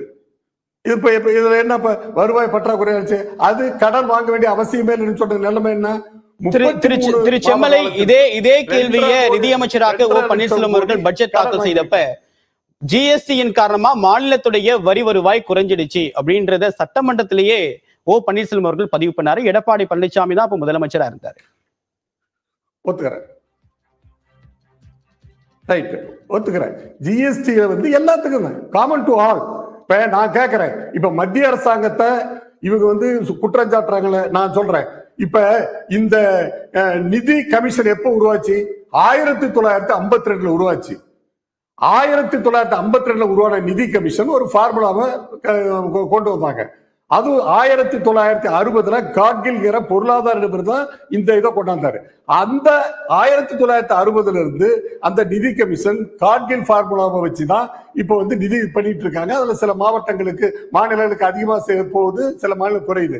நான் கேட்கிறேன், 17 வருஷம் திமுக மத்திய அரசாங்கத்துல 2 தேசிய கட்சி ஆட்சியில் இருந்தாங்களே, அப்ப ஏன் இந்த நிதி பகிர்வை, இந்த ஃபார்முலாவை, காட்கில் ஃபார்முலாவை ஏன் மாத்திரத்துக்கு முயற்சி பண்ணல? திருச்செம்மலை டர்ம்ஸ் ஆஃப் ரெஃபரன்ஸ் 1971 இருந்த மக்கள் தொகையை 2011 அப்படின்னு ஏற்றுக்கொண்டது யாருடைய ஆட்சி காலத்துல? அப்ப அதிமுக அதுக்கு எதிர்ப்பு தெரிவிச்சுதா? அந்த டர்ம்ஸ் ஆஃப் ரெஃபரன்ஸ் 1971 இருந்ததை ஏன் 2011 மாத்துறது நீங்க ஒத்துக்கிட்டீங்க? அதனாலதான் இவ்வளவு பிரச்சனை. இல்ல ஒத்துக்கல. நாங்க வலியுறுத்துறதுக்கும் எதிர்ப்புக்கும் எவ்வளவு வித்தியாசம் இருக்கு? இன்னும் கூட சொல்றேன், இன்னைக்கு தென் மாநிலங்கள் சந்திக்கக்கூடிய பிரச்சனைக்கு அடிப்படை காரணமே டர்ம்ஸ் ஆஃப் ரெஃபரன்ஸ் தானே? ஆமா. சரி, இப்ப நான் ஒரு உதாரணத்துக்கு சொல்றேன், நெறியாளருக்கு உதாரணம் சொல்றேன். மேகதாட்டு பிரச்சனையில அந்த வந்து மேலாண்மை குழுவுல, காவிரி மேலாண்மை குழுவுல அஜெண்டாவில மேகதாட்டு பிரச்சனை வரும்போது அதுக்கு எதிர்ப்பு தெரிவித்து அந்த அஜெண்டாவில 3 ஆண்டு காலம் அதை நீக்கிறது எங்க அரசு. ஆனா இன்னைக்கு என்ன அதே மேலாண்மை குழு என்னாச்சு, ஓட்டெடுப்பு நடத்தி திமுக ஆட்சியினுடைய அதிகாரிகள் அங்க இருந்து ஓட்டு போட்டு, அந்த ஓட்டு போட்டதன் காரணமாக இன்றைக்கு நீர்வள கமிஷனுக்கு அந்த பிரச்சனை போயிட்டு யார் காரணம்? இதெல்லாம் என்னன்னு சொல்றது? ஆக நாங்க 1971 மக்கள் தொகையை தான் வலியுறுத்தணும். ஆனா ஓவராலா எல்லா மாநிலங்களுக்கும் இது பண்ற மாதிரி நம்மளுக்கும் பண்றாங்க. நாங்க இன்னும் எடுத்துக்கிட்டு தான் இருக்கோம். 2001 ஜனத்தொகையை கணக்கில் எடுத்துக்க கூடாது, 1971 தான் நம்ம எடுத்துக்கணும்னு சொல்ல காரணம், நம்ம குடும்ப கட்டுப்பாடை நல்ல சிறப்பா செயல்பட்டு மக்கள் தொகையை குறைச்சிக்கிட்டோம். அதனாலதான் இப்ப இந்த மறு தொகுதி பங்கீடு கூட நம்ம ஏன் எதிர்க்கிறோம்? தொகுதி குறையும், நாடாளுமன்ற தொகுதி குறைகிறதுனால தான் நாங்க எதிர்க்கிறோம். எப்பவுமே நாங்க எதிர்த்துக்கிட்டு தான் இருக்கோம். ஆனா நான் என்ன சொல்றேன்னா, இப்ப நாங்க ஆட்சி பொறுப்புல எதிர்க்கிறோம். நான் கேட்கறது 17 ஆண்டு காலம் ஆட்சி பொறுப்புல இருந்தவங்க ஏன் அந்த பாலிசிய, அந்த பார்முலாவை, அந்த திட்டத்தை ஏன் நீங்க மறுபரிசீலனை செய்ய சொல்லி மத்திய அரசு வாதாடி போதாடி நம்ம தமிழ்நாட்டு உரிமையை நீங்க பெற்றிருக்க கூடாது? இதுதான் என்னுடைய கேள்வி. சரி, இப்ப இந்த பட்ஜெட்ல கூட பத்தி சொல்லல. தற்போது சட்டமன்றத்தில் செல்வப்பிரந்தவர்கள் தற்போது செய்தியாளர் செய்கிறார், அதை பார்க்கலாம். திருச்செம்மலையும் தொடர்ந்து பேசலாம். ஒரு நிமிஷம். பாதுகாக்க வேண்டும், கடற்கரையை பாதுகாக்க வேண்டும் என்று அதற்கும் சிறப்பு நிதி ஒதுக்கி இருக்கிறார்கள். மனமாற காங்கிரஸ் பேரியக்கம் வரவேற்கிறது. நிகராக சொல்ல போனோம் என்றால் இந்த நிதிநிலை அறிக்கை ஒரு நிகருக்கு நிகரான நிதிநிலை அறிக்கை என்று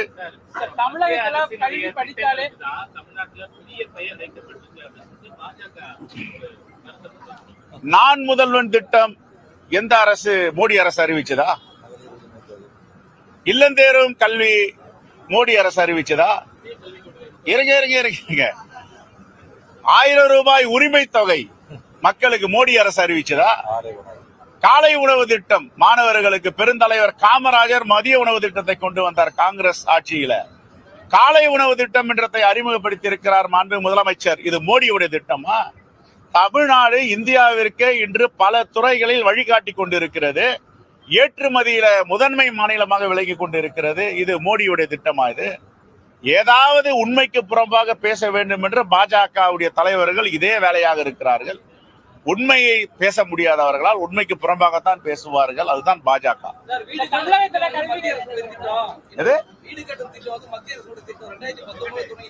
வீடு கட்டும் திட்டம் இருங்க, நான் சொல்றேன். அதுக்கு பேரு prime minister Awas Yojana, PMAY. இது மாதிரி ஒரு குளறுபடி திட்டம் ஒன்றிய அரசுல எந்த திட்டமும் கிடையாது. இந்த PMAYல 2011ஆம் ஆண்டு ஒரு கணக்கெடுப்பு செஞ்சாங்க. இந்த கணக்கெடுப்பு செஞ்சு இறந்தவர்கள் பெயரை நீக்க முடியவில்லை, புதிய பயனாளிகளை சேர்க்க முடியவில்லை. பெரிய குளறுபடி நடந்துட்டு இருக்கு இந்த திட்டத்துல. Total failure union government. அது மட்டும் இல்ல, இந்த PMAYல ஒன்றிய அரசு திட்டம் எப்படி சொல்ல முடியாத? கொண்டு வந்தது நீங்க. ஆனா நிதி தமிழ்நாடு அரசு 65 விழுக்காடு கொடுக்குது. ஆனா அங்க பாத்தீங்கன்னா இது PMAY திட்டம்னு எல்லா வீடுகளையும் எழுதிருக்கோம். நாங்க பொது கணக்கு குழு போகும்போது அதை கண்டிச்சு சொல்லி இருக்கோம். இது மாண்புமிகு தமிழக அரசின் முதலமைச்சருடைய நிதியளிப்பு 65 விழுக்காடு இருக்கு. பட்ஜெட் தொடர்பாக தமிழ்நாடு காங்கிரஸ் கமிட்டியின் தலைவராக புதிதாக பொறுப்பேற்றுக் கொண்டிருக்கூடிய செல்வப்பிரந்தவர்கள் செய்தியாளர் சந்திப்பு நிலையில் பார்த்தோம். தொடர்ந்து விருந்தினர்களுடன் பேசலாம் ஒரு சிறு இடைவேளைக்கு பிறகு.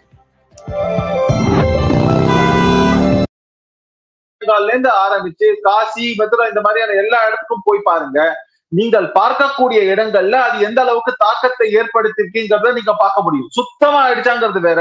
ஆனா இன்னைக்கு நிலை எப்படி இருக்குங்கிறது, குஜராத்துக்கு போனீங்கன்னா சபர்மதி ஆறு ஆட்சி பாஜக ஆட்சிக்கு முன்னாடி எப்படி இருந்ததுன்னு பாருங்க. இன்னைக்கு அதோடைய நிலைமை என்னன்னு போய் பாருங்க. தயவு செஞ்சு குடிக்கிற அளவுக்கு தண்ணி மாறி இருக்கு. பூவம் மாதிரி இருந்த நீர் இன்னைக்கு குடிக்கக்கூடிய நிலைமைக்கு மாறி இருக்கு. ஆனா அதே அளவுக்கு நம்ம பணத்தை செலவு பண்ணியிருக்கோமே, இங்க என்ன நடந்திருக்கு? இன்னைக்கும் அதே சாக்கடையாகத்தான் ஓடிக்கொண்டிருக்கிறது. ஆக நம்ம எப்படி கேள்வி கேட்கணும்னு ஆரம்பிக்கிறோம்னாக்க, நம்ம தமிழ்நாட்டை பத்தி நம்ம மற்ற மாடல்களை சொன்னாக்க உடனே தமிழ்நாட்டை பத்தி பேசுவோம்னு சொல்றது, தமிழ்நாட்டை பத்தி சொன்னா உடனே குஜராத்துக்கு போறது, இல்ல குஜராத்தை பத்தி இதுனாக்க நேரா உத்தரப்பிரதேசத்துக்கு போறது. இப்படியாகத்தான் நம்ம உருட்டி கொண்டு இருக்கிறோம் ஒழிய, நம்ம தமிழ்நாடு போக்கஸ்டா பேசணும்னா தமிழ்நாடு போக்கஸ்டா பேசுவோம். அதுக்கான என்னென்ன நல்ல விஷயங்களை செய்யணும்னு சொன்னா அந்த நல்ல விஷயத்தை பத்தி பேசுவோம். குறைகள் இருந்தா குறைகள் பேசுவோம். ஆனா நம்ம பக்கத்து வீட்டை எட்டி பாக்குறதுலயே தான் போக்கஸ் பண்றோமே ஒழிஞ்சு, நம்ம நாட்டுல செய்ய வேண்டிய விஷயத்துக்கு என்னன்னு கேள்வி கேட்டா அதுக்காக நம்ம ஒரு மடைமாற்று வேலையை செய்ய வேண்டாம். சரி, திரு வெற்றிவிடியல் சீனிவாசன், இதுல நீங்க ஏற்கனவே குறிப்பிட்டீங்க அறிவுசார் விஷயம் டெவலப்மெண்ட், ஒரு மாணவனை அடுத்த கட்டத்துக்கு கொண்டு போறதுக்கான போக்கஸ் இருக்குன்னு சொல்லியிருக்கீங்க. இன்ஃப்ராஸ்ட்ரக்சர் நிறைய சிப்காட், ரோட் டெவலப்மெண்ட், ஃபியூச்சருக்கான ஒரு விஷன் இருக்குன்னு சொல்லியிருக்கீங்க. அதுக்கடுத்தாக நம்ம தொடர்ந்து பேசுறதுக்கு முன்னா தற்போது நிதித்துறை செயலாளரோட செய்தியாளர் சந்திப்பதை பார்க்கலாம். திரு உதயச்சந்திரன் தற்போது செய்தியாளர்கள் சந்திக்கிறார்.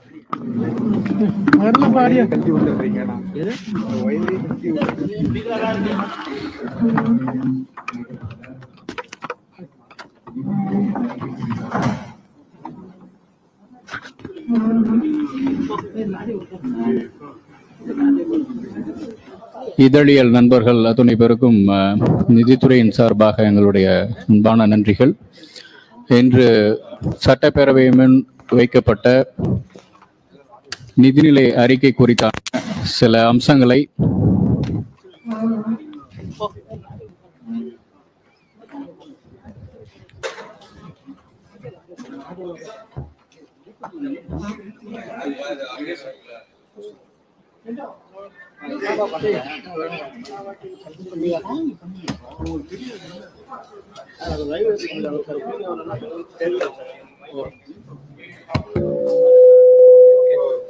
இன்று சட்டப்பேரவை முன் வைக்கப்பட்ட நிதிநிலை அறிக்கைக்கான முக்கிய அம்சங்கள் சிலவற்றை நாம் பார்ப்போம்.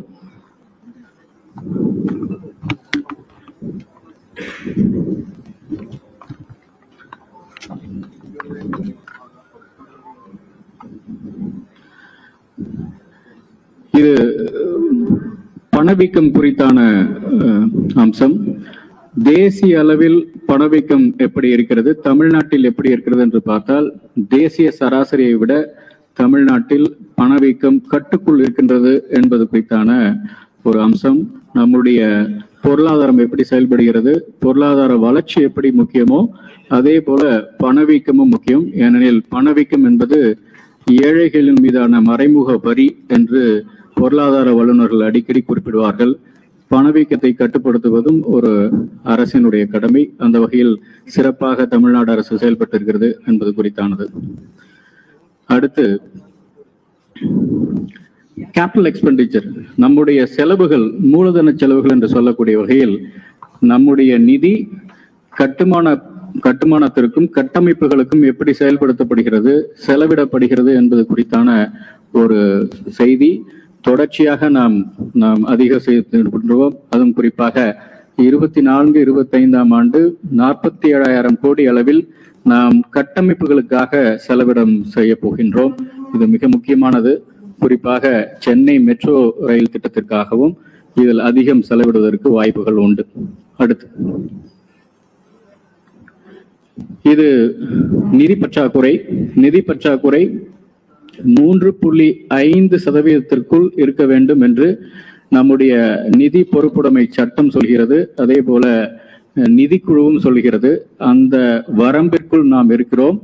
அதே நேரம் ஒன்றிய அரசினுடைய அந்த நிதி பற்றாக்குறையும் இதையும் ஒப்பிட்டு பார்த்து நாம் தெரிந்து கொள்வதற்காக இந்த செய்தி. அடுத்து டெட் டு ஜிடிபி, இதுவும் அதே போல மொத்த பொருளாதாரத்தினுடைய அளவு, அதில் கடன் எவ்வளவு என்று அதை பார்த்தால் நிதிக்குழு 15வது நிதிக்குழு அனைத்து மாநிலங்களுக்கும் பரிந்துரைப்பது every state shall have the gliding path to reduce the debt sustainability என்று சொல்வார்கள். உடனடியாக அதை மாற்றாமல் கிளைடிங் பாத் என்று சொல்லக்கூடிய அளவில் சரிவு நோக்கி படிப்படியாக குறைக்க வேண்டும் என்று, அந்த வகையில் படிப்படியாக நாம் குறைத்துக் கொண்டிருக்கிறோம் என்பது ஒரு முக்கியமான ஒரு செய்தி. அடுத்து இது நம்முடைய வருவாய் கொடுத்தது அனைவருக்குமே தெரியும். நிதிநிலை அறிக்கையிலும் நிதியமைச்சர் அவர்கள் மிக விளக்கமாக எடுத்து சொன்னார்.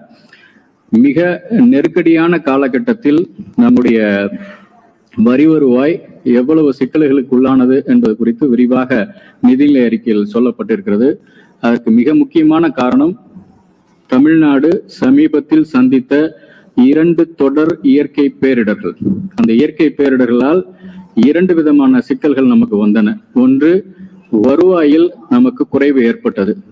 வருவாய் அதிகம் கொடுக்கக்கூடிய சென்னை ஒட்டியுள்ள மாவட்டங்கள் மிக்ஜாம் புயலால் மிகவும் பாதிக்கப்பட்டன. தென் மாவட்டங்கள் பாதிக்கப்பட்டன. வருவாய் குறைவு அதனால் வந்தது.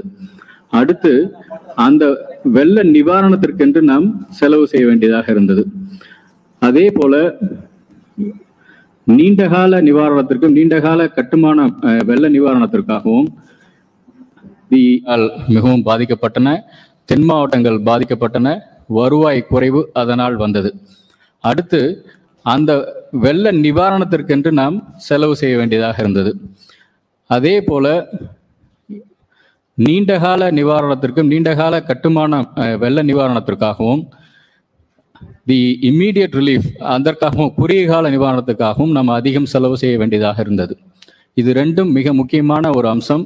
இந்த நெருக்கடிக்கிடையே இந்த நிதிநிலை அறிக்கை தயாரிக்கப்பட்டிருக்கிறது என்ற ஒரு கருத்தை நான் முன்வைக்க விரும்புகிறேன். அப்படி இருந்தாலும் நம்முடைய பொருளாதாரம், தமிழ்நாட்டினுடைய பொருளாதாரம் எப்படி இருக்கிறது என்று பார்க்கும் பொழுது மிகவும் ஆரோக்கியகரமாகவே இருக்கிறது என்பது எங்களுடைய அனுமானம். மிக முக்கியமாக சொல்ல போனால் நம்முடைய ஓன் டாக்ஸ் ரெவன்யூ என்று சொல்லக்கூடிய சொந்த வரி வருவாய், இது எப்படியெல்லாம் வரும் என்றால் இது வணிக வரித்துறை மூலமாக வரும். வணிக வரித்துறை மூலமாக வரக்கூடிய அந்த வருவாயில் கிட்டத்தட்ட 15% வளர்ச்சியை நாங்கள் எதிர்பார்க்கிறோம். அதே போல பத்திரப்பதிவுத்துறையிலும் சென்ற வருடம் நாங்கள் எதிர்பார்த்த வளர்ச்சி இல்லை. ஆனால் அடுத்த வருடம் அது குறித்து நாங்கள் நிறைய எதிர்பார்ப்புகளோடு இருக்கிறோம். அதே போல மற்ற வரி வருவாய்களும், இந்த வரி வருவாயை பொறுத்தவரையில் அடுத்த வருடம் நாங்கள் 1,95,00,000 கோடி அளவிற்கு நாங்கள் எதிர்பார்க்கிறோம். இதில் மிக முக்கியமான அம்சம், ஏன் இதை நாங்கள் அதிகம் எதிர்பார்க்கிறோம், வரும் என்று நம்புகிறோம் என்றால், நிறைய சீர்திருத்தங்களை நாங்கள் செய்திருக்கிறோம். சீர்திருத்தங்கள் என்று சொல்லும் பொழுது அந்த நிதிநிலை அறிக்கையில் மாண்புமிகு நிதியமைச்சர் அவர்கள் விளக்கமாக குறிப்பிட்டு சொன்னார். வணிக வரித்துறையை பொறுத்தவரையில் ஐஐடி ஹைதராபாத் அந்த நிறுவனத்தோடு புரிந்துணர்வு ஒப்பந்தம் செய்து கொண்டு டேட்டா அனலிட்டிக்ஸ் விங் ஒன்று ஏற்படுத்தியிருக்கிறோம். வரி ஏய்ப்பை தடுப்பதற்காகவும் நிகழ்நேரத்தில் செய்திகளை பரிமாறிக்கொண்டு அதற்கேற்ப அவர்களுடைய வரி வசூலை திரட்டுவதை அவர்கள் கண்காணிப்பதற்காகவும் ஒன்று ஏற்பாடு செய்யப்பட்டிருக்கிறது. அது சென்ற வருடத்தின் கடைசி காலாண்டில்தான் அதை நாங்கள் எடுத்து வந்தோம். அதே போல பத்திரப்பதிவு துறையிலும் நிறைய மாற்றங்கள் ஏற்பட்டு கொண்டிருக்கின்றன. அதுவும் சென்ற அரையாண்டில் இருந்து தான் அதனுடைய முன்னேற்றங்கள் வந்திருக்கின்றன. நாங்கள் எடுத்துக்கொண்ட முயற்சிகள் அத்தனையும் 12 மாதங்களுக்கு பலனளிக்க போவது அடுத்த நிதியாண்டில். ஆகவே நாங்கள் நம்பிக்கையோடு இருக்கிறோம். தமிழ்நாட்டின் பொருளாதாரம் சிறப்பாக இருக்கிறது. அதனால் கிடைக்கக்கூடிய திரட்டப்படக்கூடிய வரி வருவாய் நிச்சயம் இந்த குறிப்பிட்ட இலக்கை நாங்கள் அடைய முடியும் என்ற நம்பிக்கை எங்களுக்கு இருக்கிறது. அடுத்து இதை பொறுத்தவரையில் ஒன்றிய அரசினுடைய நிதி பகிர்வு ஒவ்வொரு நிதிக்குழுவாக நமக்கு கொடுத்தது எப்படி குறைந்து கொண்டே வருகிறது என்பது குறித்தான ஒரு காட்சி. இது 6.6% இருந்து இப்பொழுது 4.08% குறைந்து இருக்கிறது என்பதுதான் ஒரு மிக முக்கியமான ஒன்று. இதுவும் நிதிநிலை அறிக்கையில் மாண்புமிகு நிதியமைச்சர் அவர்கள் குறிப்பிட்டு சொல்லியிருக்கின்றார். இந்த நிதி பகிர்வு மிக முக்கியமானது. இந்த நிதி பகிர்வு என்பது ஒன்று. அதே போல இதை பகிர்ந்து கொள்ளாமல் செஸ் அண்ட் சர்சார்ஜ் என்று சொல்லக்கூடிய அந்த நிதி கிடைக்காமல் அதுவும் எல்லா மாநிலங்களுக்கும் சிக்கல்கள் உண்டாகின்றன என்பது குறித்து நாம் பலமுறை தமிழக அரசு ஒன்றிய அரசுக்கு எழுதியிருக்கின்றது. இதுவும் ஒரு மிக முக்கியமான ஒரு அம்சம். நமக்கு கிடைக்கக்கூடிய வருவாய் எப்படி இருக்கும் என்ற போக்கை கணிப்பதற்கு இது உதவும். அடுத்து இதை பொறுத்தவரையில் ஒன்றிய அரசிடமிருந்து கிடைக்கக்கூடிய மானிய உதவிகள் இது குறைந்து கொண்டே வருகிறது ஒவ்வொரு வருடமாக. இதுவும் ஒரு மிக முக்கியமான ஒரு அம்சம். இது குறைந்து கொண்டே வந்தால் நாம் அதை எப்படி திரட்டி எப்படி நாம் அதை நம்முடைய நலத்திட்டங்களுக்கு நாம் எப்படி செலவிடுவது, சொந்த வரி வருவாயிலிருந்து எப்படி செலவிடுவது என்பது குறித்தான ஒரு அம்சம். அடுத்து இது நம்மளுடைய மொத்த வருவாய். ஸ்டேட் ஓன் டாக்ஸ் ரெவன்யூவில் நான் ஏற்கனவே சொன்னபோது 1,95,000 கோடி. அதே போல் ஓன் டாக்ஸ் நான் டாக்ஸ் ரெவன்யூ வரியல்லாத வருவாயிலும் நாங்கள் இந்த முறை நன்றாக செயல்படுவோம் என்ற நம்பிக்கை எங்களுக்கு இருக்கிறது. ஏனெனில் மைன்ஸ் அண்ட் மினரல்ஸ் ரிவிஷன் பண்ணியிருக்கோம். நிறைய அந்த நான் டாக்ஸ் ரெவன்யூ ஆங்கிளில் நிறைய புதிய சீர்திருத்தங்கள் நிறைய வந்திருக்கு.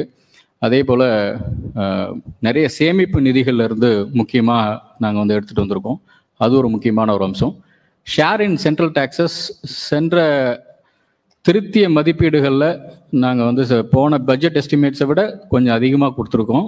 அதே போல் இப்பயும் வந்து அதிகமாக வந்திருக்கு. காரணம் என்னவென்றால் ஜிஎஸ்டியினால் நாடு முழுவதும் நிறைய வரிகள் வந்துட்டுருக்கு, நிறைய வரி வசூல் நடந்து கொண்டிருக்கிறது. அதன் மூலமாக நிதிக்குழுவின் பரிந்துரையின்படி ஒன்றிய அரசு தமிழக அரசிற்கு கொடுக்கக்கூடிய நிதி பகிர்வு அதிகமாகிறது. நாடெங்கும் இது அதிகரித்து கொண்டிருக்கிறது. அதனால் ஷேர் இன் சென்ட்ரல் டாக்ஸஸ் கொஞ்சம் அதிகமாக இருக்கு. டோட்டல் ரெவன்யூ ரிசிப்ட்ஸ் அதுதான். அடுத்து ஓன் டாக்ஸ் ரெவன்யூ நான் சொன்ன மாதிரி வணிக வரித்துறையில் எவ்வளவு வருகிற போகிறது, motor vehicle tax, stamps and registration. வணிக வரித்துறையில் எங்களுக்கு கிடைக்கக்கூடிய செய்திகள், நாங்கள் மிக கவனமாக வரி வருவாய் எந்தெந்த துறையில் வருகிறதோ அவற்றையெல்லாம் முழுமையாக உடனுக்குடன் கண்காணித்து கொண்டிருக்கிறோம். நிதித்துறையும் வணிக வரித்துறையும் மற்ற துறைகளோடு இணைந்து அந்த கண்காணிப்பை செய்து கொண்டிருக்கிறோம். நான் ஏற்கனவே சொன்னதை போல நிறைய தொழில்நுட்ப வசதிகளை பயன்படுத்தி வரி ஏய்ப்பை தடுத்து வரியை திரட்டுவதற்கான முயற்சிகளை மிகவும் கவனமாக நாங்கள் கையாண்டு வருகிறோம். அதுபடி பார்த்தால் 15% வளர்ச்சி நிச்சயமாக வணிக வரித்துறையில் இருக்கும் என்று நம்புகிறோம். ஸ்டாம்ப்ஸ் அண்ட் ரெஜிஸ்ட்ரேஷன் சென்ற முறை குறைந்தது, ஆனால் இந்த முறை அது எங்களுக்கு நல்ல வாய்ப்பை தரும் என்று நம்புகிறோம். என்னால் எடுக்கப்பட்ட சீர்திருத்தங்களும் முயற்சிகளும் அடுத்த 12 முழு மாதங்களுக்கு எங்களுக்கு நல்ல பயனை தரும் என்று நம்புகிறோம். அது மோட்டார் வெஹிக்கிள் டேக்ஸும் மோட்டார் வாகனங்களுக்கான வரி உயர்வும் சமீபத்தில் செய்யப்பட்டன. அதிலும் நல்ல முன்னேற்றம் இருக்கிறது. பொருளியல் வல்லுநர்கள் அடிக்கடி குறிப்பிடுவதைப் போல ஒரு காலாண்டில் மோட்டார் வாகனங்களுடைய விற்பனை அதிகம் என்றால் அடுத்த காலாண்டில் வரி வருவாய் அதிகமாக இருக்கும் என்று பல நேரம் குறிப்பிடுவது உண்டு. தமிழகத்தை பொறுத்தவரையில் மோட்டார் வாகனங்களுடைய விற்பனை மிகவும் திருப்திகரமாக இருக்கிறது. அதுவும் குறிப்பாக சொல்ல வேண்டும் என்றால் 2 சக்கர வாகனங்களை விட 4 சக்கர வாகனங்களுடைய விற்பனை சற்று அதிகரித்துள்ளது. லக்ஸுரி செக்மெண்ட்லையும் அதிகரித்துள்ளது. ஆகவே அது குறித்து நாங்கள் மிகவும் நம்பிக்கையோடு இருக்கின்றோம். வரி வருவாயை நாங்கள் திரட்டுவதற்கான அனைத்து முயற்சிகளையும் தொழில்நுட்பத்தின் துணையோடு நாங்கள் எடுத்து சென்று கொண்டிருக்கிறோம். வரி ஏய்ப்பை தடுப்பதிலும் நாங்கள் முழு மூச்சாக ஈடுபட்டு கொண்டிருக்கிறோம். நிதித்துறையின் சார்பாக அனைத்து துறைகளோடும் கலந்து ஆலோசித்து ஒருங்கிணைந்த முயற்சிகளை நாங்கள் எடுத்துக்கொண்டிருக்கிறோம். நம்பிக்கையின் உச்சத்தில் இருக்கிறோம். அடுத்து முத்திரை திட்டங்கள் அநேகமாக நீங்கள் கவனித்திருக்கக்கூடும். குடிசையில்லா தமிழ்நாடு என்று கலைஞரின் கனவு இல்லம் என்ற திட்டம் நம்முடைய ஊரக பகுதிகளில் எடுத்துக்க கணக்கெடுப்பின்படி 8 லட்சம் மக்கள் குடும்பங்கள் இன்னும் குடிசையில் வாழ்ந்து கொண்டிருப்பதாக எங்களுக்கு தெரிய வந்தன. அடுத்த 7 ஆண்டுகளில் 8 லட்சம் வீடுகள். இதில் மிக முக்கியமான அம்சம், ஏற்கனவே இருந்த திட்டங்கள் எல்லாம் ஒரு வீடு 2.25 லட்சம் அளவில்தான், யூனிட் காஸ்ட் என்ற அளவில்தான் கட்டப்பட்டு கொண்டிருக்கும். அது மிகவும் சிக்கலை உண்டாக்கி கொண்டிருந்தன பயனாளிகள் மத்தியில். அவர்கள் இன்னும் கடன் வாங்கி திட்டங்களை முடிக்க முடியாமல் இது 3.5 லட்சம் என்ற உயர் அளவை நிர்ணயித்து இந்த திட்டம் வந்திருக்கிறது. இதோடு கூட ஆளுநர் உரையில் மாண்புமிகு முதலமைச்சர் அவர்கள் குறிப்பிட்டது, ஏற்கனவே கட்டிய வீடுகள் சீரமைக்கப்பட வேண்டும் என்று பார்த்தால் 2.5 லட்சம் வீடுகள் அதுபோல சீரமைக்க வேண்டும். 2001ஆம் ஆண்டிற்கு முன் கட்டப்பட்ட வீடுகள், 1985ஆம் ஆண்டிலிருந்து கட்டப்பட்ட ஓட்டு வீடுகள், சாய்தள கான்கிரீட் வீடுகள், மற்ற வீடுகள் அத்தனையும் இத்தனை வருடத்தில் பராமரிப்பின்றி இருந்தால் பராமரிக்க முடியாமல் வாழ்ந்து கொண்டிருக்கும் ஏழை குடும்பங்களுக்கு நாம் உதவி செய்ய வேண்டும் என்பதற்காக ஒரு வீட்டிற்கு 2 லட்சம் ரூபாய் வரை அந்த சீரமைப்பதற்காக அந்த திட்டம் அறிமுகப்படுத்தப்பட்டிருக்கிறது. அதை மாண்புமிகு முதலமைச்சர் அவர்கள் ஆளுநர் உரைக்கு நன்றி தெரிவிக்கும் தீர்மானத்தின் போது அவர் தெரிவித்தார். இதற்காக 2 ஆண்டுகளில் 2000 கோடி செலவிடப்படும். வறுமை ஒழிப்பு என்பது இருக்கக்கூடிய திட்டங்களை ஒருங்கிணைத்து தேவைப்படும் நபர்களுக்கு கொண்டு போய் சேர்க்கக்கூடிய திட்டம். இந்தியாவிலேயே 2ஆவதாக, கேரளாவுக்கு அடுத்தபடியாக வறுமை கோட்டிற்கு கீழ், வறுமை கோடு என்று சொல்லும்போது பன்முக வறுமை குறியீடு, மல்டி டைமென்ஷனல் பாவர்ட்டி இண்டெக்ஸ் என்று நிதி ஆயோக் சொல்லக்கூடிய கருத்து கணிப்பின்படி, அவர்களுடைய கணிப்பின்படி தமிழ்நாட்டில் 2.2% மக்கள் பன்முக வறுமை குறியீட்டின் கீழ் வாழ்ந்து கொண்டிருக்கின்றார்கள் என்று குறிப்பிடுகிறார்கள். 2,20,00,000 குடும்பங்கள் சராசரியாக இருக்கும் என்று எடுத்துக்கொண்டால் 5 லட்சம் குடும்பங்கள் அதுபோல வறுமை கோட்டிற்கு கீழே இருப்பதற்கான வாய்ப்புகள் உண்டு. அவர்களையெல்லாம் கண்டறிந்து அவர்களுக்கு தேவையான அத்தனை வசதிகளையும் குடும்பத்தில் உள்ள அனைவருக்கும் கொடுப்பதற்காக அந்த திட்டம். தமிழ் புதல்வன் என்ற திட்டம், புதுமை பெண் திட்டம் பெற்ற வெற்றி அனைவரும் அறிந்தது. அந்த திட்டம் வந்ததற்கு பிறகு உயர்கல்வியில் பெண்களுடைய சேர்க்கை அதிகரித்தது. அது மட்டுமல்ல, இடைநின்ற பெண்களும் கல்லூரிக்கு திரும்பி வந்தார்கள்.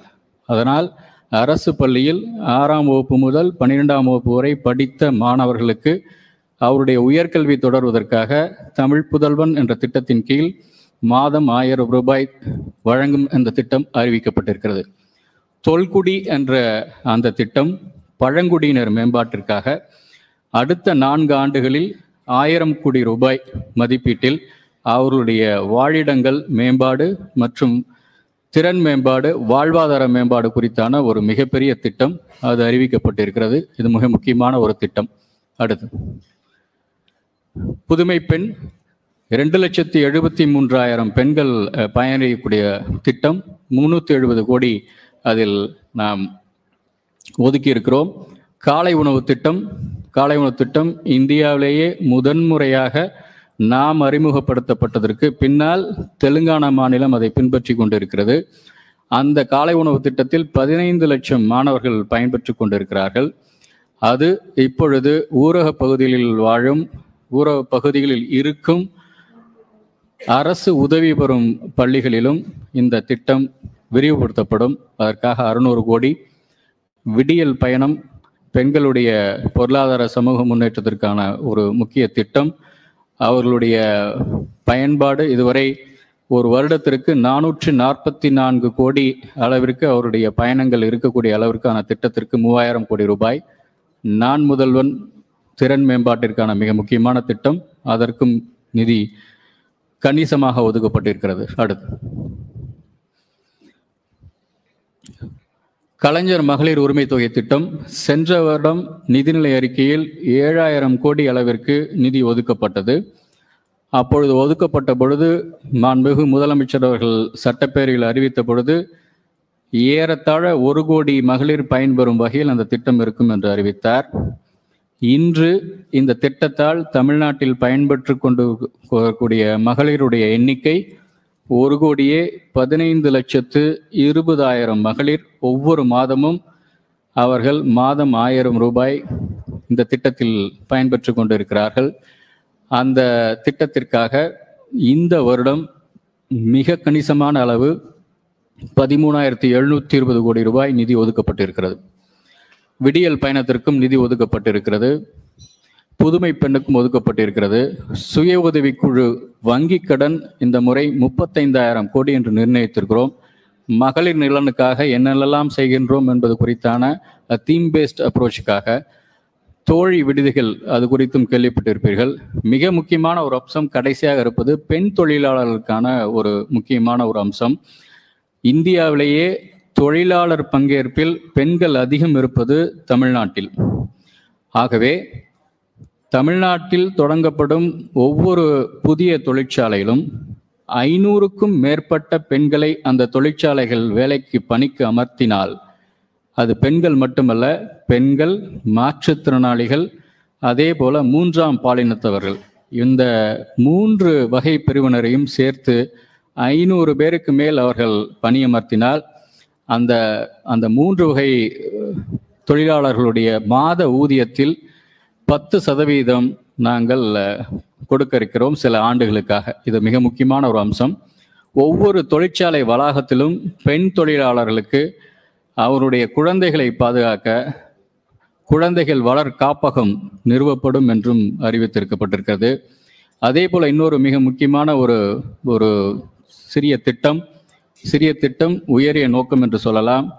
பணிபுரி மிக முக்கியமான திட்டங்கள் இந்த ஏற்கனவே நடைமுறைப்படுத்தி வருகிறோம். புதிய திட்டங்களும் இங்கு அறிமுகப்படுத்தப்பட்டிருக்கின்றன. அடுத்து இந்த ஒரு மிக முக்கியமான ஒரு அம்சத்தை நண்பர்கள் கவனிக்க வேண்டும் என்று நான் கருதுகிறேன். அரசு பள்ளி மாணவர்களுக்கு இந்த நிதிநிலை அறிக்கை மிகவும் முக்கியத்துவம் கொடுத்திருக்கிறது. 7.5% உள் இடஒதுக்கீடு மூலமாக 10,000க்கும் மேற்பட்ட மாணவர்கள் மருத்துவம், பொறியியல் உள்ளிட்ட தொழிற்படிப்புகளில் படித்து வருகிறார்கள். அவர்களுடைய கல்வி கட்டணம் அனைத்தும், கல்வி கட்டணம், உணவு மற்றும் அனைத்து கட்டணங்களையும் அரசே ஏற்றுக்கொள்கிறது. இதற்காக மட்டும் வருடத்திற்கு நாம் 511 கோடி நாம் நிதி ஒதுக்கி நாம் செலவு செய்து கொண்டிருக்கிறோம். புதுமை பெண் திட்டம் ஏற்கனவே நாம் குறிப்பிட்டது. அரசு பள்ளியில் படிக்கும் மாணவிகள் உயர்கல்விக்காக. தமிழ் புதவன் இன்று அறிமுகப்படுத்தப்பட்ட திட்டம் அதற்கும். இதையும் தாண்டி ஒரு கட்டம், அரசு பள்ளி மாணவர்கள் வெளிநாடுகளில் புகழ்பெற்ற பல்கலைக்கழகங்களில் படிக்க முற்பட்டால் அவர்களுக்கான உதவித்தொகை வழங்கும் திட்டம் அறிவிக்கப்பட்டிருக்கிறது. அதற்கான வழிகாட்டி நெறிமுறைகள் விரைவில் நம்மால் வெளியிடப்படும். அடுத்து கல்விக்காக சொன்னது போல 1000 கோடியில் புதிய வகுப்பறைகள், அதே போல திறன்மிகு வகுப்பறைகள் 15,000 ஸ்மார்ட் கிளாஸ் ரூம்ஸ். இதற்காக 300 கோடி மதிப்பீட்டில் இந்த ஆண்டு மேற்கொள்ளப்படும். புதிய தொழிற்பயிற்சி நிறுவனங்கள், ஏற்கனவே சொன்னது போல தொழிற்பயிற்சி ITIs தமிழ்நாட்டில் மிகச்சிறப்பாக இயங்கி வருகின்றன. அவை இண்டஸ்ட்ரி 4.0 ஸ்டாண்டர்டில் சென்ற வருடமே அது தரம் உயர்த்தப்பட்டது. உங்களுக்கெல்லாம் நான் சொல்ல விரும்புவது, அந்த ITIயில் அரசு நடத்தும் அந்த தொழிற்பயிற்சி நிலையங்களில் சேர்க்கை விகிதம் 95% மேல் இருக்கின்றன. படித்து முடித்த மாணவர்களுடைய வேலை வாய்ப்புக்கு 90% வேலை வாய்ப்பு கிடைத்துக் கொண்டிருக்கிறது. ஆகவே புதிதாக நாம் 10 இடங்களில் அரசின தொழிற்பயிற்சி நிலையங்களை ஏற்படுத்தி இருக்கிறோம். 10 இடங்களும் தேர்ந்தெடுத்து மாநிலத்தின் அல்லது குறிப்பிட்ட மாவட்டத்தின் மிகவும் பிற்படுத்தப்பட்ட பகுதிகளில் அந்த குறிப்பாக அந்த ITIகள் ஏற்படுத்தப்பட்டிருக்கின்றன. அவற்றில் ஒன்று சமீபத்தில் தூத்துக்குடியில் மிகவும் பாதிப்புக்குள்ளான ஏரல் பகுதி, அங்கு ஒரு ITI நிர்ணயிக்கப்படுகிறது. அது நாமக்கல்லில் எடுத்துக்கொண்டால் சேந்தமங்கலம், அதுவும் பிற்படுத்தப்பட்ட பகுதி. வேப்பூர், குஜிலியம்பாறை, திண்டுக்கல் ஆகிய அனைத்து பகுதிகளுமே பார்த்து தேர்ந்தெடுக்கப்பட்டு மாண்புமிகு முதல்வர் அவர்கள் கொடுத்த அந்த பட்டியலில் இடம்பெற்றிருக்கக்கூடிய அத்தனை இடங்களுமே பிற்படுத்தப்பட்ட பகுதிகளில் இருக்கக்கூடிய மாணவர்களின் நலனுக்காக, அதே நேரம் நல்ல வேலைவாய்ப்பு வருவதற்கு வாய்ப்பு உண்டு. தமிழ் புதல்வன் பற்றி ஏற்கனவே பேசியிருக்கோம். போட்டித் தேர்வு பயிற்சியும் மிக முக்கியமான ஒன்று. சென்ற முறை நாம் நிதிநிலை அறிக்கையில் அறிவித்தது போல IAS, IPS போன்ற UPSC தேர்வுகளில் தமிழ்நாட்டில் இருந்து தேர்வாகக்கூடிய மாணவர்களுடைய எண்ணிக்கை சற்று குறைவாக இருப்பதால் அவர்களுக்கு பயிற்சி அளிக்கும் நோக்கில் மாதம் 7,500 ரூபாய் தேர்ந்தெடுக்கப்பட்ட 1000 மாணவர்களுக்கு நாம் கொடுப்பதற்காக சொல்லியிருந்தோம். முதல் நிலை தேர்வில் வெற்றி பெற்றவர்களுக்கு முதன்மை தேர்வில் பங்கு பெறுபவர்களுக்கு 25,000 ரூபாய் கொடுப்பதாக ஒரு திட்டத்தை அறிவித்து அது 1 வருடம் நடைமுறைப்படுத்தப்பட்டிருக்கிறது. இன்னொரு மிக முக்கியமான ஒரு கவலையை நாம் அனைவரும் பகிர்ந்து கொண்டிருக்கிறோம். ஒன்றிய அரசு அலுவலகங்களில் தமிழக இளைஞர்களுடைய பங்கேற்பு குறைவாக இருக்கின்றது என்று பலரும் நாம் கவலை தெரிவித்துக் கொண்டிருக்கிறோம். அது அநேகமாக staff selection commission, railway recruitment board, அதே போல பேங்கிங். இதற்காகவும் சென்ற வருடம் நாங்கள் ஒரு போட்டித் தேர்வு ஒரு பயிற்சி முறையை நாங்கள் ஆரம்பித்தோம். அந்த அனுபவத்தின் அடிப்படையில் இந்த முறை 1000 இளைஞர்களை தேர்ந்தெடுத்து 6 மாத காலம் உண்டு உறைவிட பயிற்சி. அப்படி செய்தால் அதில் வெற்றி பெற முடியும். நல்ல பயிற்சியாளர்களை கொண்டு, தலை சிறந்த பயிற்சியாளர்களை கொண்டு அந்த பயிற்சியை கொடுக்கும் பொழுதுதான் நாம் எதிர்பார்க்கும் வெற்றி கிடைக்கும் என்ற நம்பிக்கையில் இந்த திட்டத்தை அறிவித்திருக்கிறோம். அதற்கான வாய்ப்பு. கல்வி கடன் 1 லட்சம் மாணவர்களுக்கு இந்த முறை இந்த நிதியாண்டில் கல்வி கடன் கொடுக்க வேண்டும் என்று இலக்கு நிர்ணயித்திருக்கிறோம். ஏற்கனவே மிக முக்கியமாக நிதிநிலை அறிக்கையில் நிதி மேலாண்மை என்ற தலைப்பின் கீழ் வரக்கூடிய முதல் பத்தியில் கடன் பொருளாதாரம் பற்றி ஒரு பத்தி வரும். அதில் மொத்த தமிழ்நாட்டில் அகில இந்திய அளவில் கிரெடிட் டெபாசிட் ரேஷியோ அதிகம் இருக்கக்கூடிய முன்னணி மாநிலங்களில் ஒன்று தமிழகம். டெபாசிட் 100 ரூபாய் இருந்தால் கொடுக்கக்கூடிய கடன் 106 அல்லது 110 ரூபாயாக இருக்கும் தமிழ்நாட்டை பொறுத்தவரையில். இந்திய மாநிலங்களுள் நாம் 3 அல்லது 4 மாநிலங்களுக்கு ஒன்றாக வருவோம்.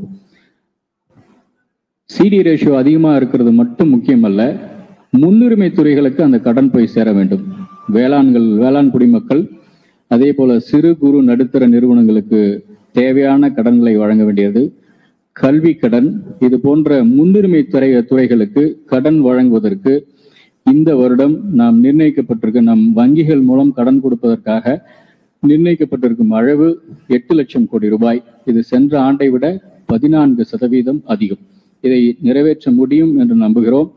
ஏனெனில் 12 மாத காலம் ஏப்ரல் மாதத்திலிருந்து நமக்கு இருக்கிறது அடுத்த வருடம். அதில் மழையும் தேர்தலும் குடிக்கிடாத அடுத்த வருடத்தில் முழுமையாக 12 மாதங்கள் நமக்கு கிடைக்கும் பட்சத்தில் 8 லட்சம் கோடி ரூபாயை தேவையான நபர்களுக்கு, முன்னுரிமை தரக்கூடிய அத்தனை துறைகளுக்கு, விவசாயிகளுக்கு, சிறு குறு நிறுவன அந்த தொழில் நடத்தும் தொழில் முனைவோர்களுக்கு, கல்லூரி மாணவர்களுக்கு அதை கொடுக்க முடியும் என்று நம்புகிறோம். ஏனெனில் அரசு கொடுக்கும் நிதி, அதே நேரம் இது போன்ற கடனும் மிக முக்கியம் என்ற அம்சத்தினால்.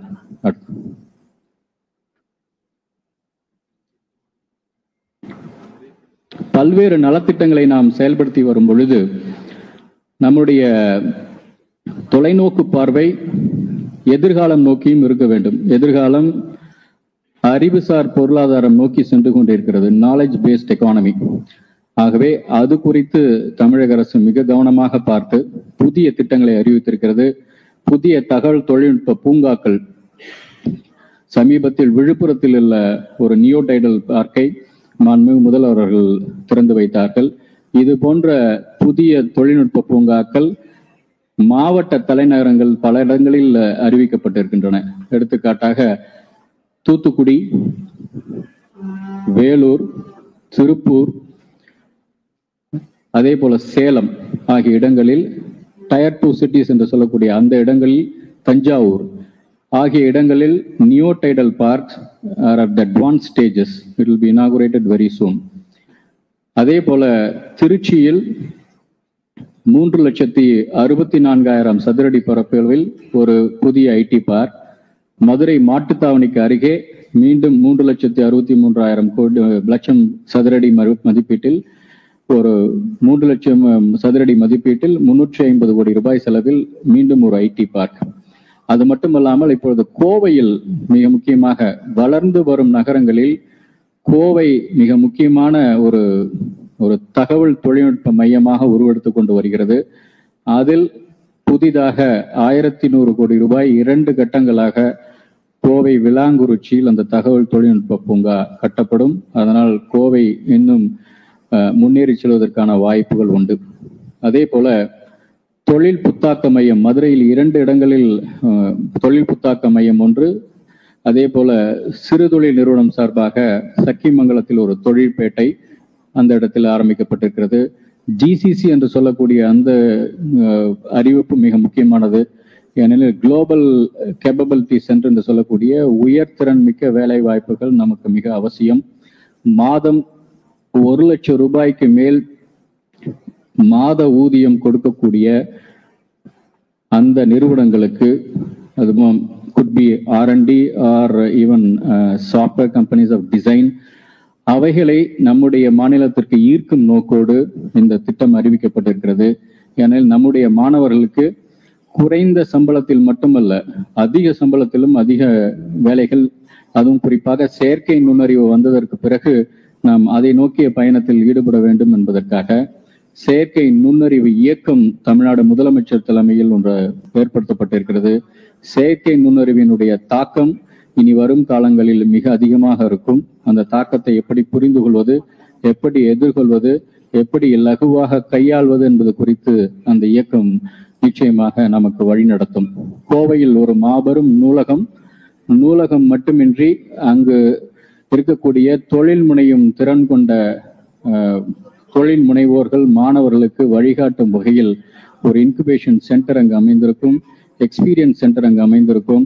ஒரு நிச்சயமாக ஒரு அறிவுசார் சமூகத்தின் மிக முக்கியமான அடையாளமாக கோவையில் கட்டப்பட போகக்கூடும் அந்த மையம் திகழும் என்று நாங்கள் நம்புகிறோம். நெக்ஸ்ட்.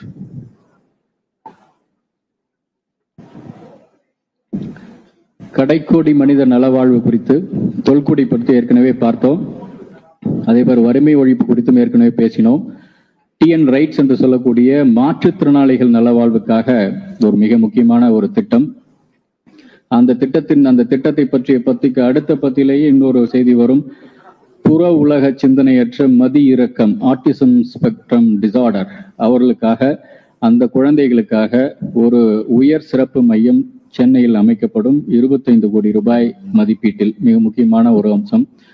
திருநங்கை மாணவர்கள், திருநங்கைகள், 3ஆம் பாலினத்தவர்கள் கல்லூரியில் படிக்கும் பொழுது அவர்களுடைய பெற்றோர்கள், உறவினர்களுடைய ஆதரவு கிடைப்பது சற்று சந்தேகம் என்பதால் அவர்களுடைய கல்லூரி படிப்பை விட்டு விடுகிறார்கள் என்ற செய்தித்தாளில் வெளிவந்ததை முதல்வர்களிடம் காட்டிய பொழுது இதற்கு ஒரு திட்டம் வகுத்தால் நன்றாக இருக்கும் சென்றார்.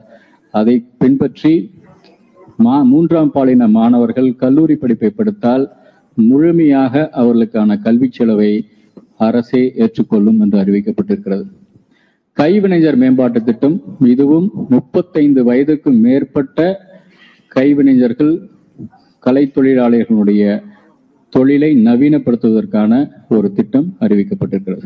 அடுத்து, இந்த திட்டத்தின் நிதிநிலை அறிக்கையை நீங்கள் பார்த்தீர்கள் என்றால் அதன் ஊடாக பரவி இருக்கும் ஒரு செயல் கணினிமயமாக்கம், modernisation, new technology adoption. Office என்று சொல்லக்கூடிய நம்முடைய தலைமைச் செயலகத்திலிருந்து துறை அலுவலகங்கள் வரைக்கும் இந்த புதிய திட்டத்தை பயன்படுத்தி கொண்டிருக்கிறார்கள். அதற்காக அதை விரிவுபடுத்துவதற்காக ஒரு திட்டம், பதிவுத்துறைக்காக ஒரு திட்டம், காவல்துறை நவீனப்படுத்த ஒரு திட்டம், திறன்மிகு வகுப்பறைகள் என்ற திட்டம், கனித்தமிழ், அதாவது language technology start ups, natural language processing, machine learning, artificial intelligence, இது போன்ற இடங்களில் திட்டங்களில் ஈடுபடக்கூடிய அந்த நிறுவனங்களுக்கு நிதியுதவி அளிப்பதற்காக ஒரு திட்டம், பேரிடர் மேலாண்மை, நீர்வள மேலாண்மை என்று கணினி மயமாக்கம் எங்களுடைய முதன்மையான நோக்கமாக இருக்கிறது என்பது குறித்து இந்த செய்தி. Next, for a sustainable green future we have positioned some of the things. Green energy is a very, very critical point. We formed one green energy corporation, new green energy corporation, to take up hydel, solar and wind and other projects. நெய்தல் மீட்சி இயக்கம், இது உலக வங்கியினுடைய உதவியோடு செயல்படுத்தப்படக்கூடியது.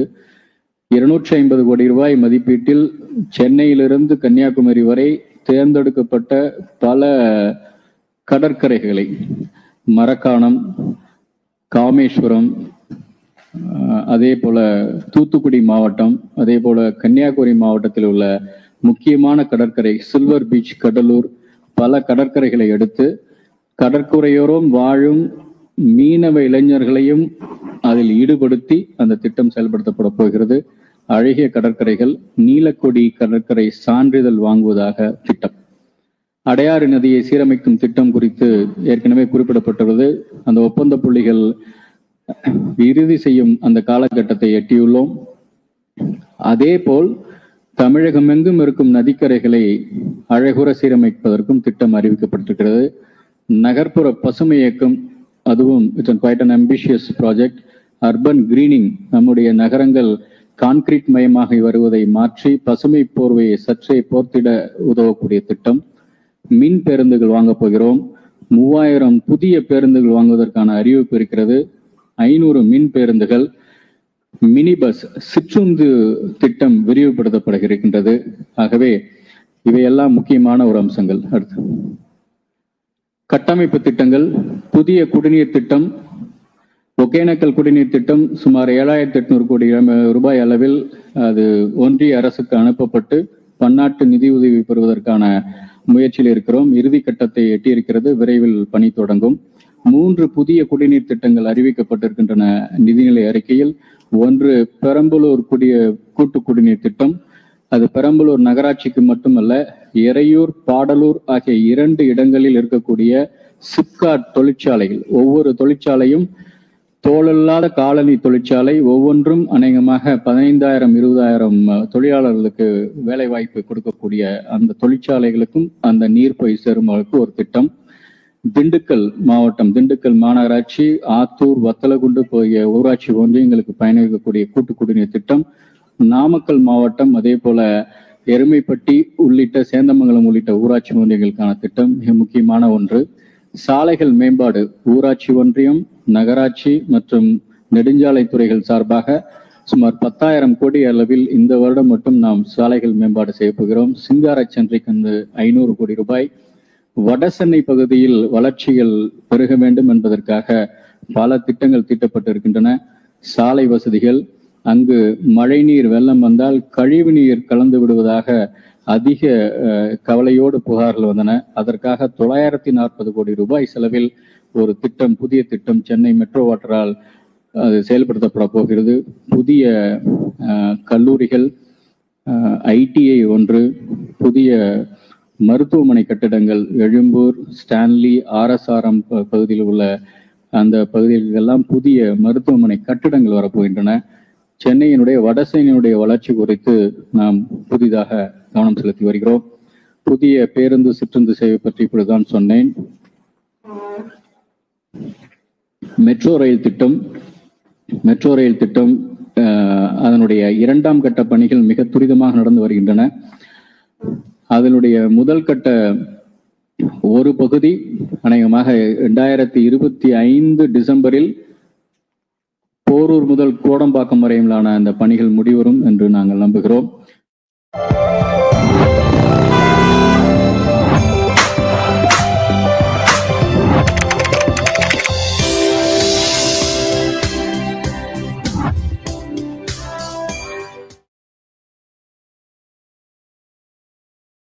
வேலூருக்கு கடந்த 2.5 ஆண்டுகளில் பன்மடங்காக உயர்ந்திருப்பதை நீங்கள் உங்களை கண்முன்னே பார்த்துக் கொண்டிருக்கிறீர்கள். வரலாறு காணாத கனமழை வெள்ளத்தால் நெல்லை மாநகரம் கடுமையாக பாதிக்கப்பட்டதாகவும் மத்திய அரசாங்கம் தாமதப்படுத்தாம இந்த பேரிடர் காலத்துல ஏற்பட்ட இழப்புக்கு அரசுக்கு உதவணுங்கிறதுல நாங்க மாற்று கருத்து இல்ல. நான் சொல்ல எந்த இதுல முடிச்சோம்னா, அதாவது பழனிவேல்ராஜன் அவர்கள் வருவாய் கூடுகிறது என்று சொன்னார். ஆக சொத்து வரி, வீட்டு வரி, மின்சார கட்டணம், டாஸ்மாக் வருமானம் எல்லாம் சேர்த்து வரி வந்தது. இப்ப அந்த வருவாய் எங்க போச்சு? அடுத்து பற்றாக்குறை குறையுதுன்னு சொன்னார, பற்றாக்குறை எப்படி இப்ப 45 லட்சம் கோடி வந்து 45,000 கோடி வந்தது. அடுத்தது அது மட்டும் இல்ல, கடனே வாங்க வேண்டிய அவசியம் சொன்னாரு. இப்ப 33 மாசத்துல 2.45 லட்சம் கோடி எப்படி வந்தது? அப்ப என்ன அர்த்தம்? இப்ப இதே திட்டத்துல கூட மத்திய அரசாங்கம் குறை சொல்றாங்கன்னா, நான் அதான் நான் சொல்றேன், மத்திய அரசாங்கத்துடைய திட்டங்களையும் இப்ப தங்களுடைய திட்டங்களா தான் சொல்றாங்க. உதாரணமா வீடு கட்டும் திட்டம் யாரு? மத்திய அரசு திட்டம். ஜல்ஜீவன் திட்டம் யாரு? மத்திய அரசு திட்டம். மெட்ரோ திட்டம் யாரு? மெட்ரோ திட்டம். இதெல்லாம் மத்திய அரசு திட்டம் மட்டும்தானா? மாநில அரசுடைய பங்களிப்பு இல்லையா? கம்ப்ளீஷன் சர்டிபிகேட் கொடுக்க இல்ல, இது எல்லாமே மத்திய அரசு திட்டம் தானா? மாநில அரசு பங்களிப்பு எதுவுமே இல்லையா? அதுல பங்கு இருக்குது. அதையே ஒரு வார்த்தை சொல்லக்கூடாது? ஏன் பட்ஜெட்ல ஒரு வார்த்தை சொல்லக்கூடாதுன்னு கேட்கிறேன். பிரதம அமைச்சர் வீடு கட்டும் திட்டம்னு இருக்குது, அதுல இவங்க பங்களிப்பு இருக்குது. இப்ப 3.5 லட்சம் சொல்றாங்க ஒரு வீட்டினுடைய மதிப்பு.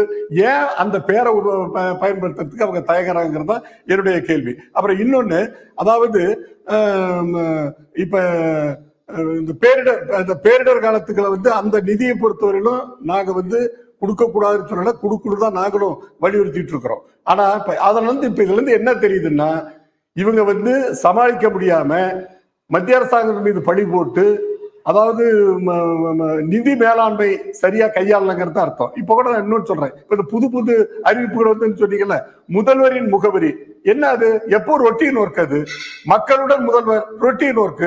அதே மாதிரி இல்லம் தேடி கல்வி, நான் கேட்கிறேன், இல்லம் தேடி கல்வி பள்ளிக்கூடத்தை இத்தனை பள்ளிக்கூடம் கொண்டாந்து இவ்வளவு இன்ஃப்ராஸ்ட்ரக்சரை உருவாக்கி பள்ளிக்கூடத்துக்கு இவ்வளவு கோடிக்கணக்கில் செலவு பண்ணி இல்லம் தேடி கல்வியை அந்த வாத்தியாருக்கு போய் வீட்டுக்கு போய் சொல்லி கொடுத்துட்டு இருக்காங்களா? அதுக்கு இல்ல ஒரு 1.65 கோடி பயன்பெற்றாங்கன்னு சொல்றாங்க. இதெல்லாம் சித்திரபுத்திர கணக்கு. அதே மாதிரி மக்களை தேடி மருத்துவம் 1.07 கோடி பயனடைகிறாங்க. எப்ப ஆஸ்பத்திரிக்கே போறது இல்லையா? ஆஸ்பத்திரி எவ்வளவு கட்டணும்? ஆஸ்பத்திரியில் எவ்வளவு எதுக்கு எக்யூப்மெண்ட்ஸ் மருந்து வாங்கி கொடுத்தோம்? அப்புறம் நான் முதல்வர் திட்டம், இதுல என்ன திட்டம்? பெட்டிஷன் போட்டா அரசாங்க துறை அதிகாரிகள் முடிச்சு இது பண்றாங்க. அதுல என்ன மாணவர்கள் பயன்படுறாங்க? நான் முதல் திட்டம் மாணவர்கள் படிச்சவனுக்கு அது ஏற்கனவே இருக்கிற அந்த சலுகைகள், அந்த அரசாங்க உதவிகள் கிடைக்குது. அது என்ன புது பேரு? அதே மாதிரி எண்ணும் எழுத்தும் என்ன கணக்கு? எல்லாம் ஒண்ணுமே புரியல. பேரை வச்சுக்கிட்டு சும்மா வந்து ஒரு கம்பைன் ஒரு கூட்டு எல்லாம் ஏற்கனவே இருக்கு. அதுதான் நான் ஆரம்பத்திலே சொன்னேன், எக்ஸிஸ்டிங், அதாவது ஏற்கனவே இருக்கிற நடைமுறையில் இருக்கிற அந்த திட்டங்களுக்கு வேறு பெயர் வைத்து இவர்கள் பெருமை தேடிக் கொள்வதில் தான் முனைப்பாக இருக்கிறார்கள் தவிர இதனால எந்த பெயரும் எனக்கு தெரியல. இப்ப உதாரணம் சொல்றேன், இல்லம் தேடி கல்வியும் வீடு மக்களை தேடி மருத்துவமும் என்ன சார் இது?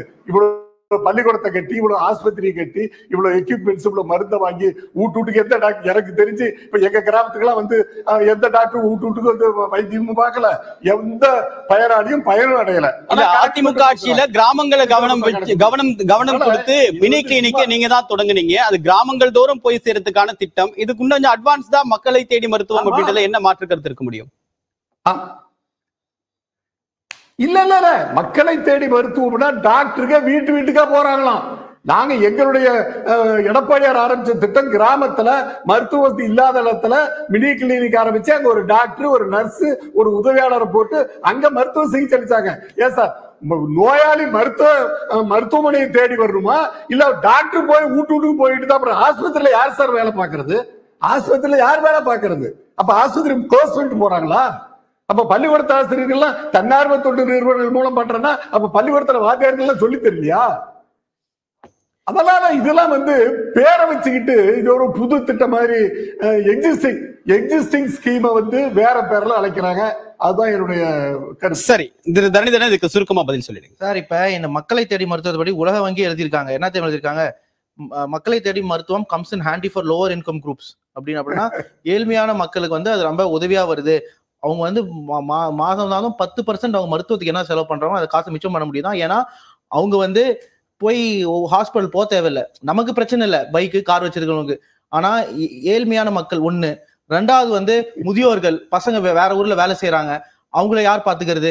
அவங்களால ஆஸ்பத்திரி யார் கூட்டு போவா? வெளிநாட்டிலே இருக்கு சார், வளர்ந்த ஆஸ்திரியாலாம் ஜெர்மனி மாதிரி நாடுகள் இருக்கு. அது 3வது பாயிண்ட். 4வது பாயிண்ட் என்னன்னா வருமுன் காப்போம். இவங்க போய் என்ன பண்றாங்கன்னா வெறும் டாக்டர்லாம் கூட போறது இல்ல, அங்க வந்து பிபி மிஷின், டயபெட்டிஸ், சர்க்கரைக்கு டெஸ்ட் பண்றதுக்கெல்லாம் எடுத்துட்டு போறாங்க. எல்லாரையும் டெஸ்ட் பண்றாங்க. இப்ப நமக்கு வந்து உடம்பு ரொம்ப மோசமானதான் டெஸ்ட் பண்ணுவோம். உங்களுக்கு சக்கரை நோய் வந்துருச்சுன்னா வந்து கொஞ்ச நாள் கழிச்சு அறிகுறி வந்ததுக்கு அப்புறம் போய் டெஸ்ட் பண்ணுவோம், ஏன்னா உடம்பே முடியல, அப்புறம் சக்கரை நோய்பாங்க. ஆனா முன்னாடியே ஒரு வீட்டுக்கு போய் டெஸ்ட் பண்ணா அவங்க எல்லாம் போயிருக்க மாட்டாங்க. ஸோ முன்னாடியே வந்து பார்டர் லைன் நீங்க உங்களுக்கு சக்கரை நோய் இருக்குன்னு தெரிய வரும். சோ அப்படின்னா என்ன ஆகும்? பார்டர் லைன் இருக்குன்னா முன்னாடியே வந்து அவங்க வாழ்க்கை முறை மாத்துவாங்க. இந்த ஸ்கீம் அனௌன்ஸ் பண்ணும்போது அப்ஜெக்டிவ் என்ன சொன்னாங்க அப்படின்னா, இது ஒரு yearly detention, life style disease ஜாஸ்தியா சொல்றேன் நான். முதுகு தண்டுவடம் பாதித்தவர் வீட்ல இருக்காரு, அவருக்கு எப்படியான மெடிக்கல் உதாரணம் சார் தேவைப்படும்? இப்போ உங்களுக்கே வந்து இப்ப பிபி 130 இருக்கு, நீங்க ஒரு கிராமத்துல இருக்கீங்க, உங்களுக்கு டாக்டருக்கு போய் பழக்கம் இல்ல, உங்களுக்கு பிபி 130 இருக்குன்னு எப்ப தெரியவே தெரியாது. உங்களுக்கு பிபி 180 ஒரு நாள் தலை சுத்தல் வந்தாதான் அதுக்கு தெரியும். மினி கிளினிக்ல இருந்து இது எந்த வகையில மாற்றம் அப்படின்ற ஒரு கேள்வி இருக்கு. அடுத்தது சார், கிளினிக் போக மாட்டாங்க சார். இப்ப உடம்புல நல்லா இருக்குன்னு நினைக்கிறாங்க. இப்ப எனக்கு என்ன பிபி நான் டெஸ்ட் பண்ணாதான் தெரியும். இப்ப எதுவும் பிரச்சனை இல்ல. சோ கிராமங்கள் 2 தெரு இருக்கு சார். ஒரு கிராமத்துல ஒரு மினி கிளினிக், ஒரு டாக்டர், ஒரு நர்ஸ் இருக்க போறாங்க. சோ 2 தெரு தள்ளி இருக்கக்கூடிய ஒரு ஹாஸ்பிட்டலுக்கு போறது அப்படின்றது கன்வீனியன்ட்டா இருக்குமா? நிரந்தரமா இருக்கும். மினி கிளினிக் நிரந்தரமா இருக்கும். நீங்க வாரத்துல ஒரு நாளையோ மாசத்துக்கு ஒரு நாளோ வரதுல என்ன பெனிஃபிட்? நம்ம தொடர்ந்து பேசலாம். திரு ரமேஷ் எதிராமன், அரசு ஜிஎஸ்டி இழப்பீட நிறுத்திடுச்சு, பேரிடர் காலங்கள்ல உரிய நிதி உதவியை தரல, இதன் காரணமா மாநிலங்கள் கடன் வாங்குறது தவிர்க்க முடியாது, கடன் வாங்கக்கூடிய நிலைமைக்கு நிர்பந்திக்கப்படுறாங்க அப்படின்ற ஒரு பார்வையும் இதுல இருக்கு. அதனுடைய வெளிப்பாடுதான் தங்கம் தென்னரசுடைய பேட்டி. நீங்க எப்படி பாக்குறீங்க? இல்ல இதுல வந்து பல குற்றச்சாட்டுகள் சொல்லப்பட்டன அப்படின்னு நான் பாக்குறேன். முதல் விஷயம் வந்து வீடு தேடி மருத்துவம் பத்தி பேசும்போது, கொரோனா காலகட்டத்துல அதிமுக இருந்தது, அந்த கொரோனா முடிவார பீரியட்ல திமுக இருந்தது. அந்த பீரியட்ல நீங்க பாத்தீங்கன்னாக்க வீடு தேடி மருத்துவம்னு சொல்றோம்னா வீடு வீடா போகணுங்கிற அவசியம் இல்லை. ஆனா தெருக்கு கேம்ப்கள் நடந்திருந்ததுன்னு பார்த்தோம். ஆனா இன்னைக்கு அந்த மாதிரி இருக்காங்கிற ஒரு மிகப்பெரிய கேள்வி இருக்கு. சுத்தமா கிடையாதுங்கிறது தான் நிதர்சனமான உண்மை. 2வது விஷயம் வந்து இல்லம் தேடி மருத்துவம் இருக்கட்டும், இல்லைன்னா வந்து இல்லம் தேடி கல்வி, இந்த மாதிரியான விஷயங்களா இருக்கட்டும், இது உண்மையான நிலவரம் என்னங்கிறத பார்த்தா தெரியும். ஆனா நீங்க ரிப்போர்ட் அனுப்பிச்சீங்கன்னா யூஎன்ஓ யாரா இருந்தாலும் ஒரு ரிப்போர்ட்டை படிச்சுட்டு, ஏன்னா அதைத்தான் அவங்க வந்து பேஸ் லைனா எடுத்துப்பாங்க. அவங்க போய் களத்துல வந்து இது உண்மையா பொய்யா அப்படிங்கறத ரிசர்ச் பண்ண மாட்டாங்கிறத நம்ம ஞாபகத்துல வச்சுக்கணும். அடுத்தது வந்து மோடி அரசுடைய செயல்பாடு நிறைய சர்வதேச ஊடகங்கள் பாராட்டியிருக்காங்க, அதையும் ரிப்போர்ட் அமைச்சுதான் பாராட்டினாங்களா? ஆமா, நிச்சயமா எல்லாமே. ஆனா அதோட நம்பகத்தன்மை என்னங்கிறத நம்ம வந்து கிரவுண்ட் லெவல்ல பார்த்ததுன்னு தெரியும். அங்க செய்யப்பட்டிருக்கா இல்லையா அப்படிங்கறதும் இருக்கு இல்லையா? அடுத்த முக்கியமான விஷயம், இங்க வந்து சொல்லக்கூடியது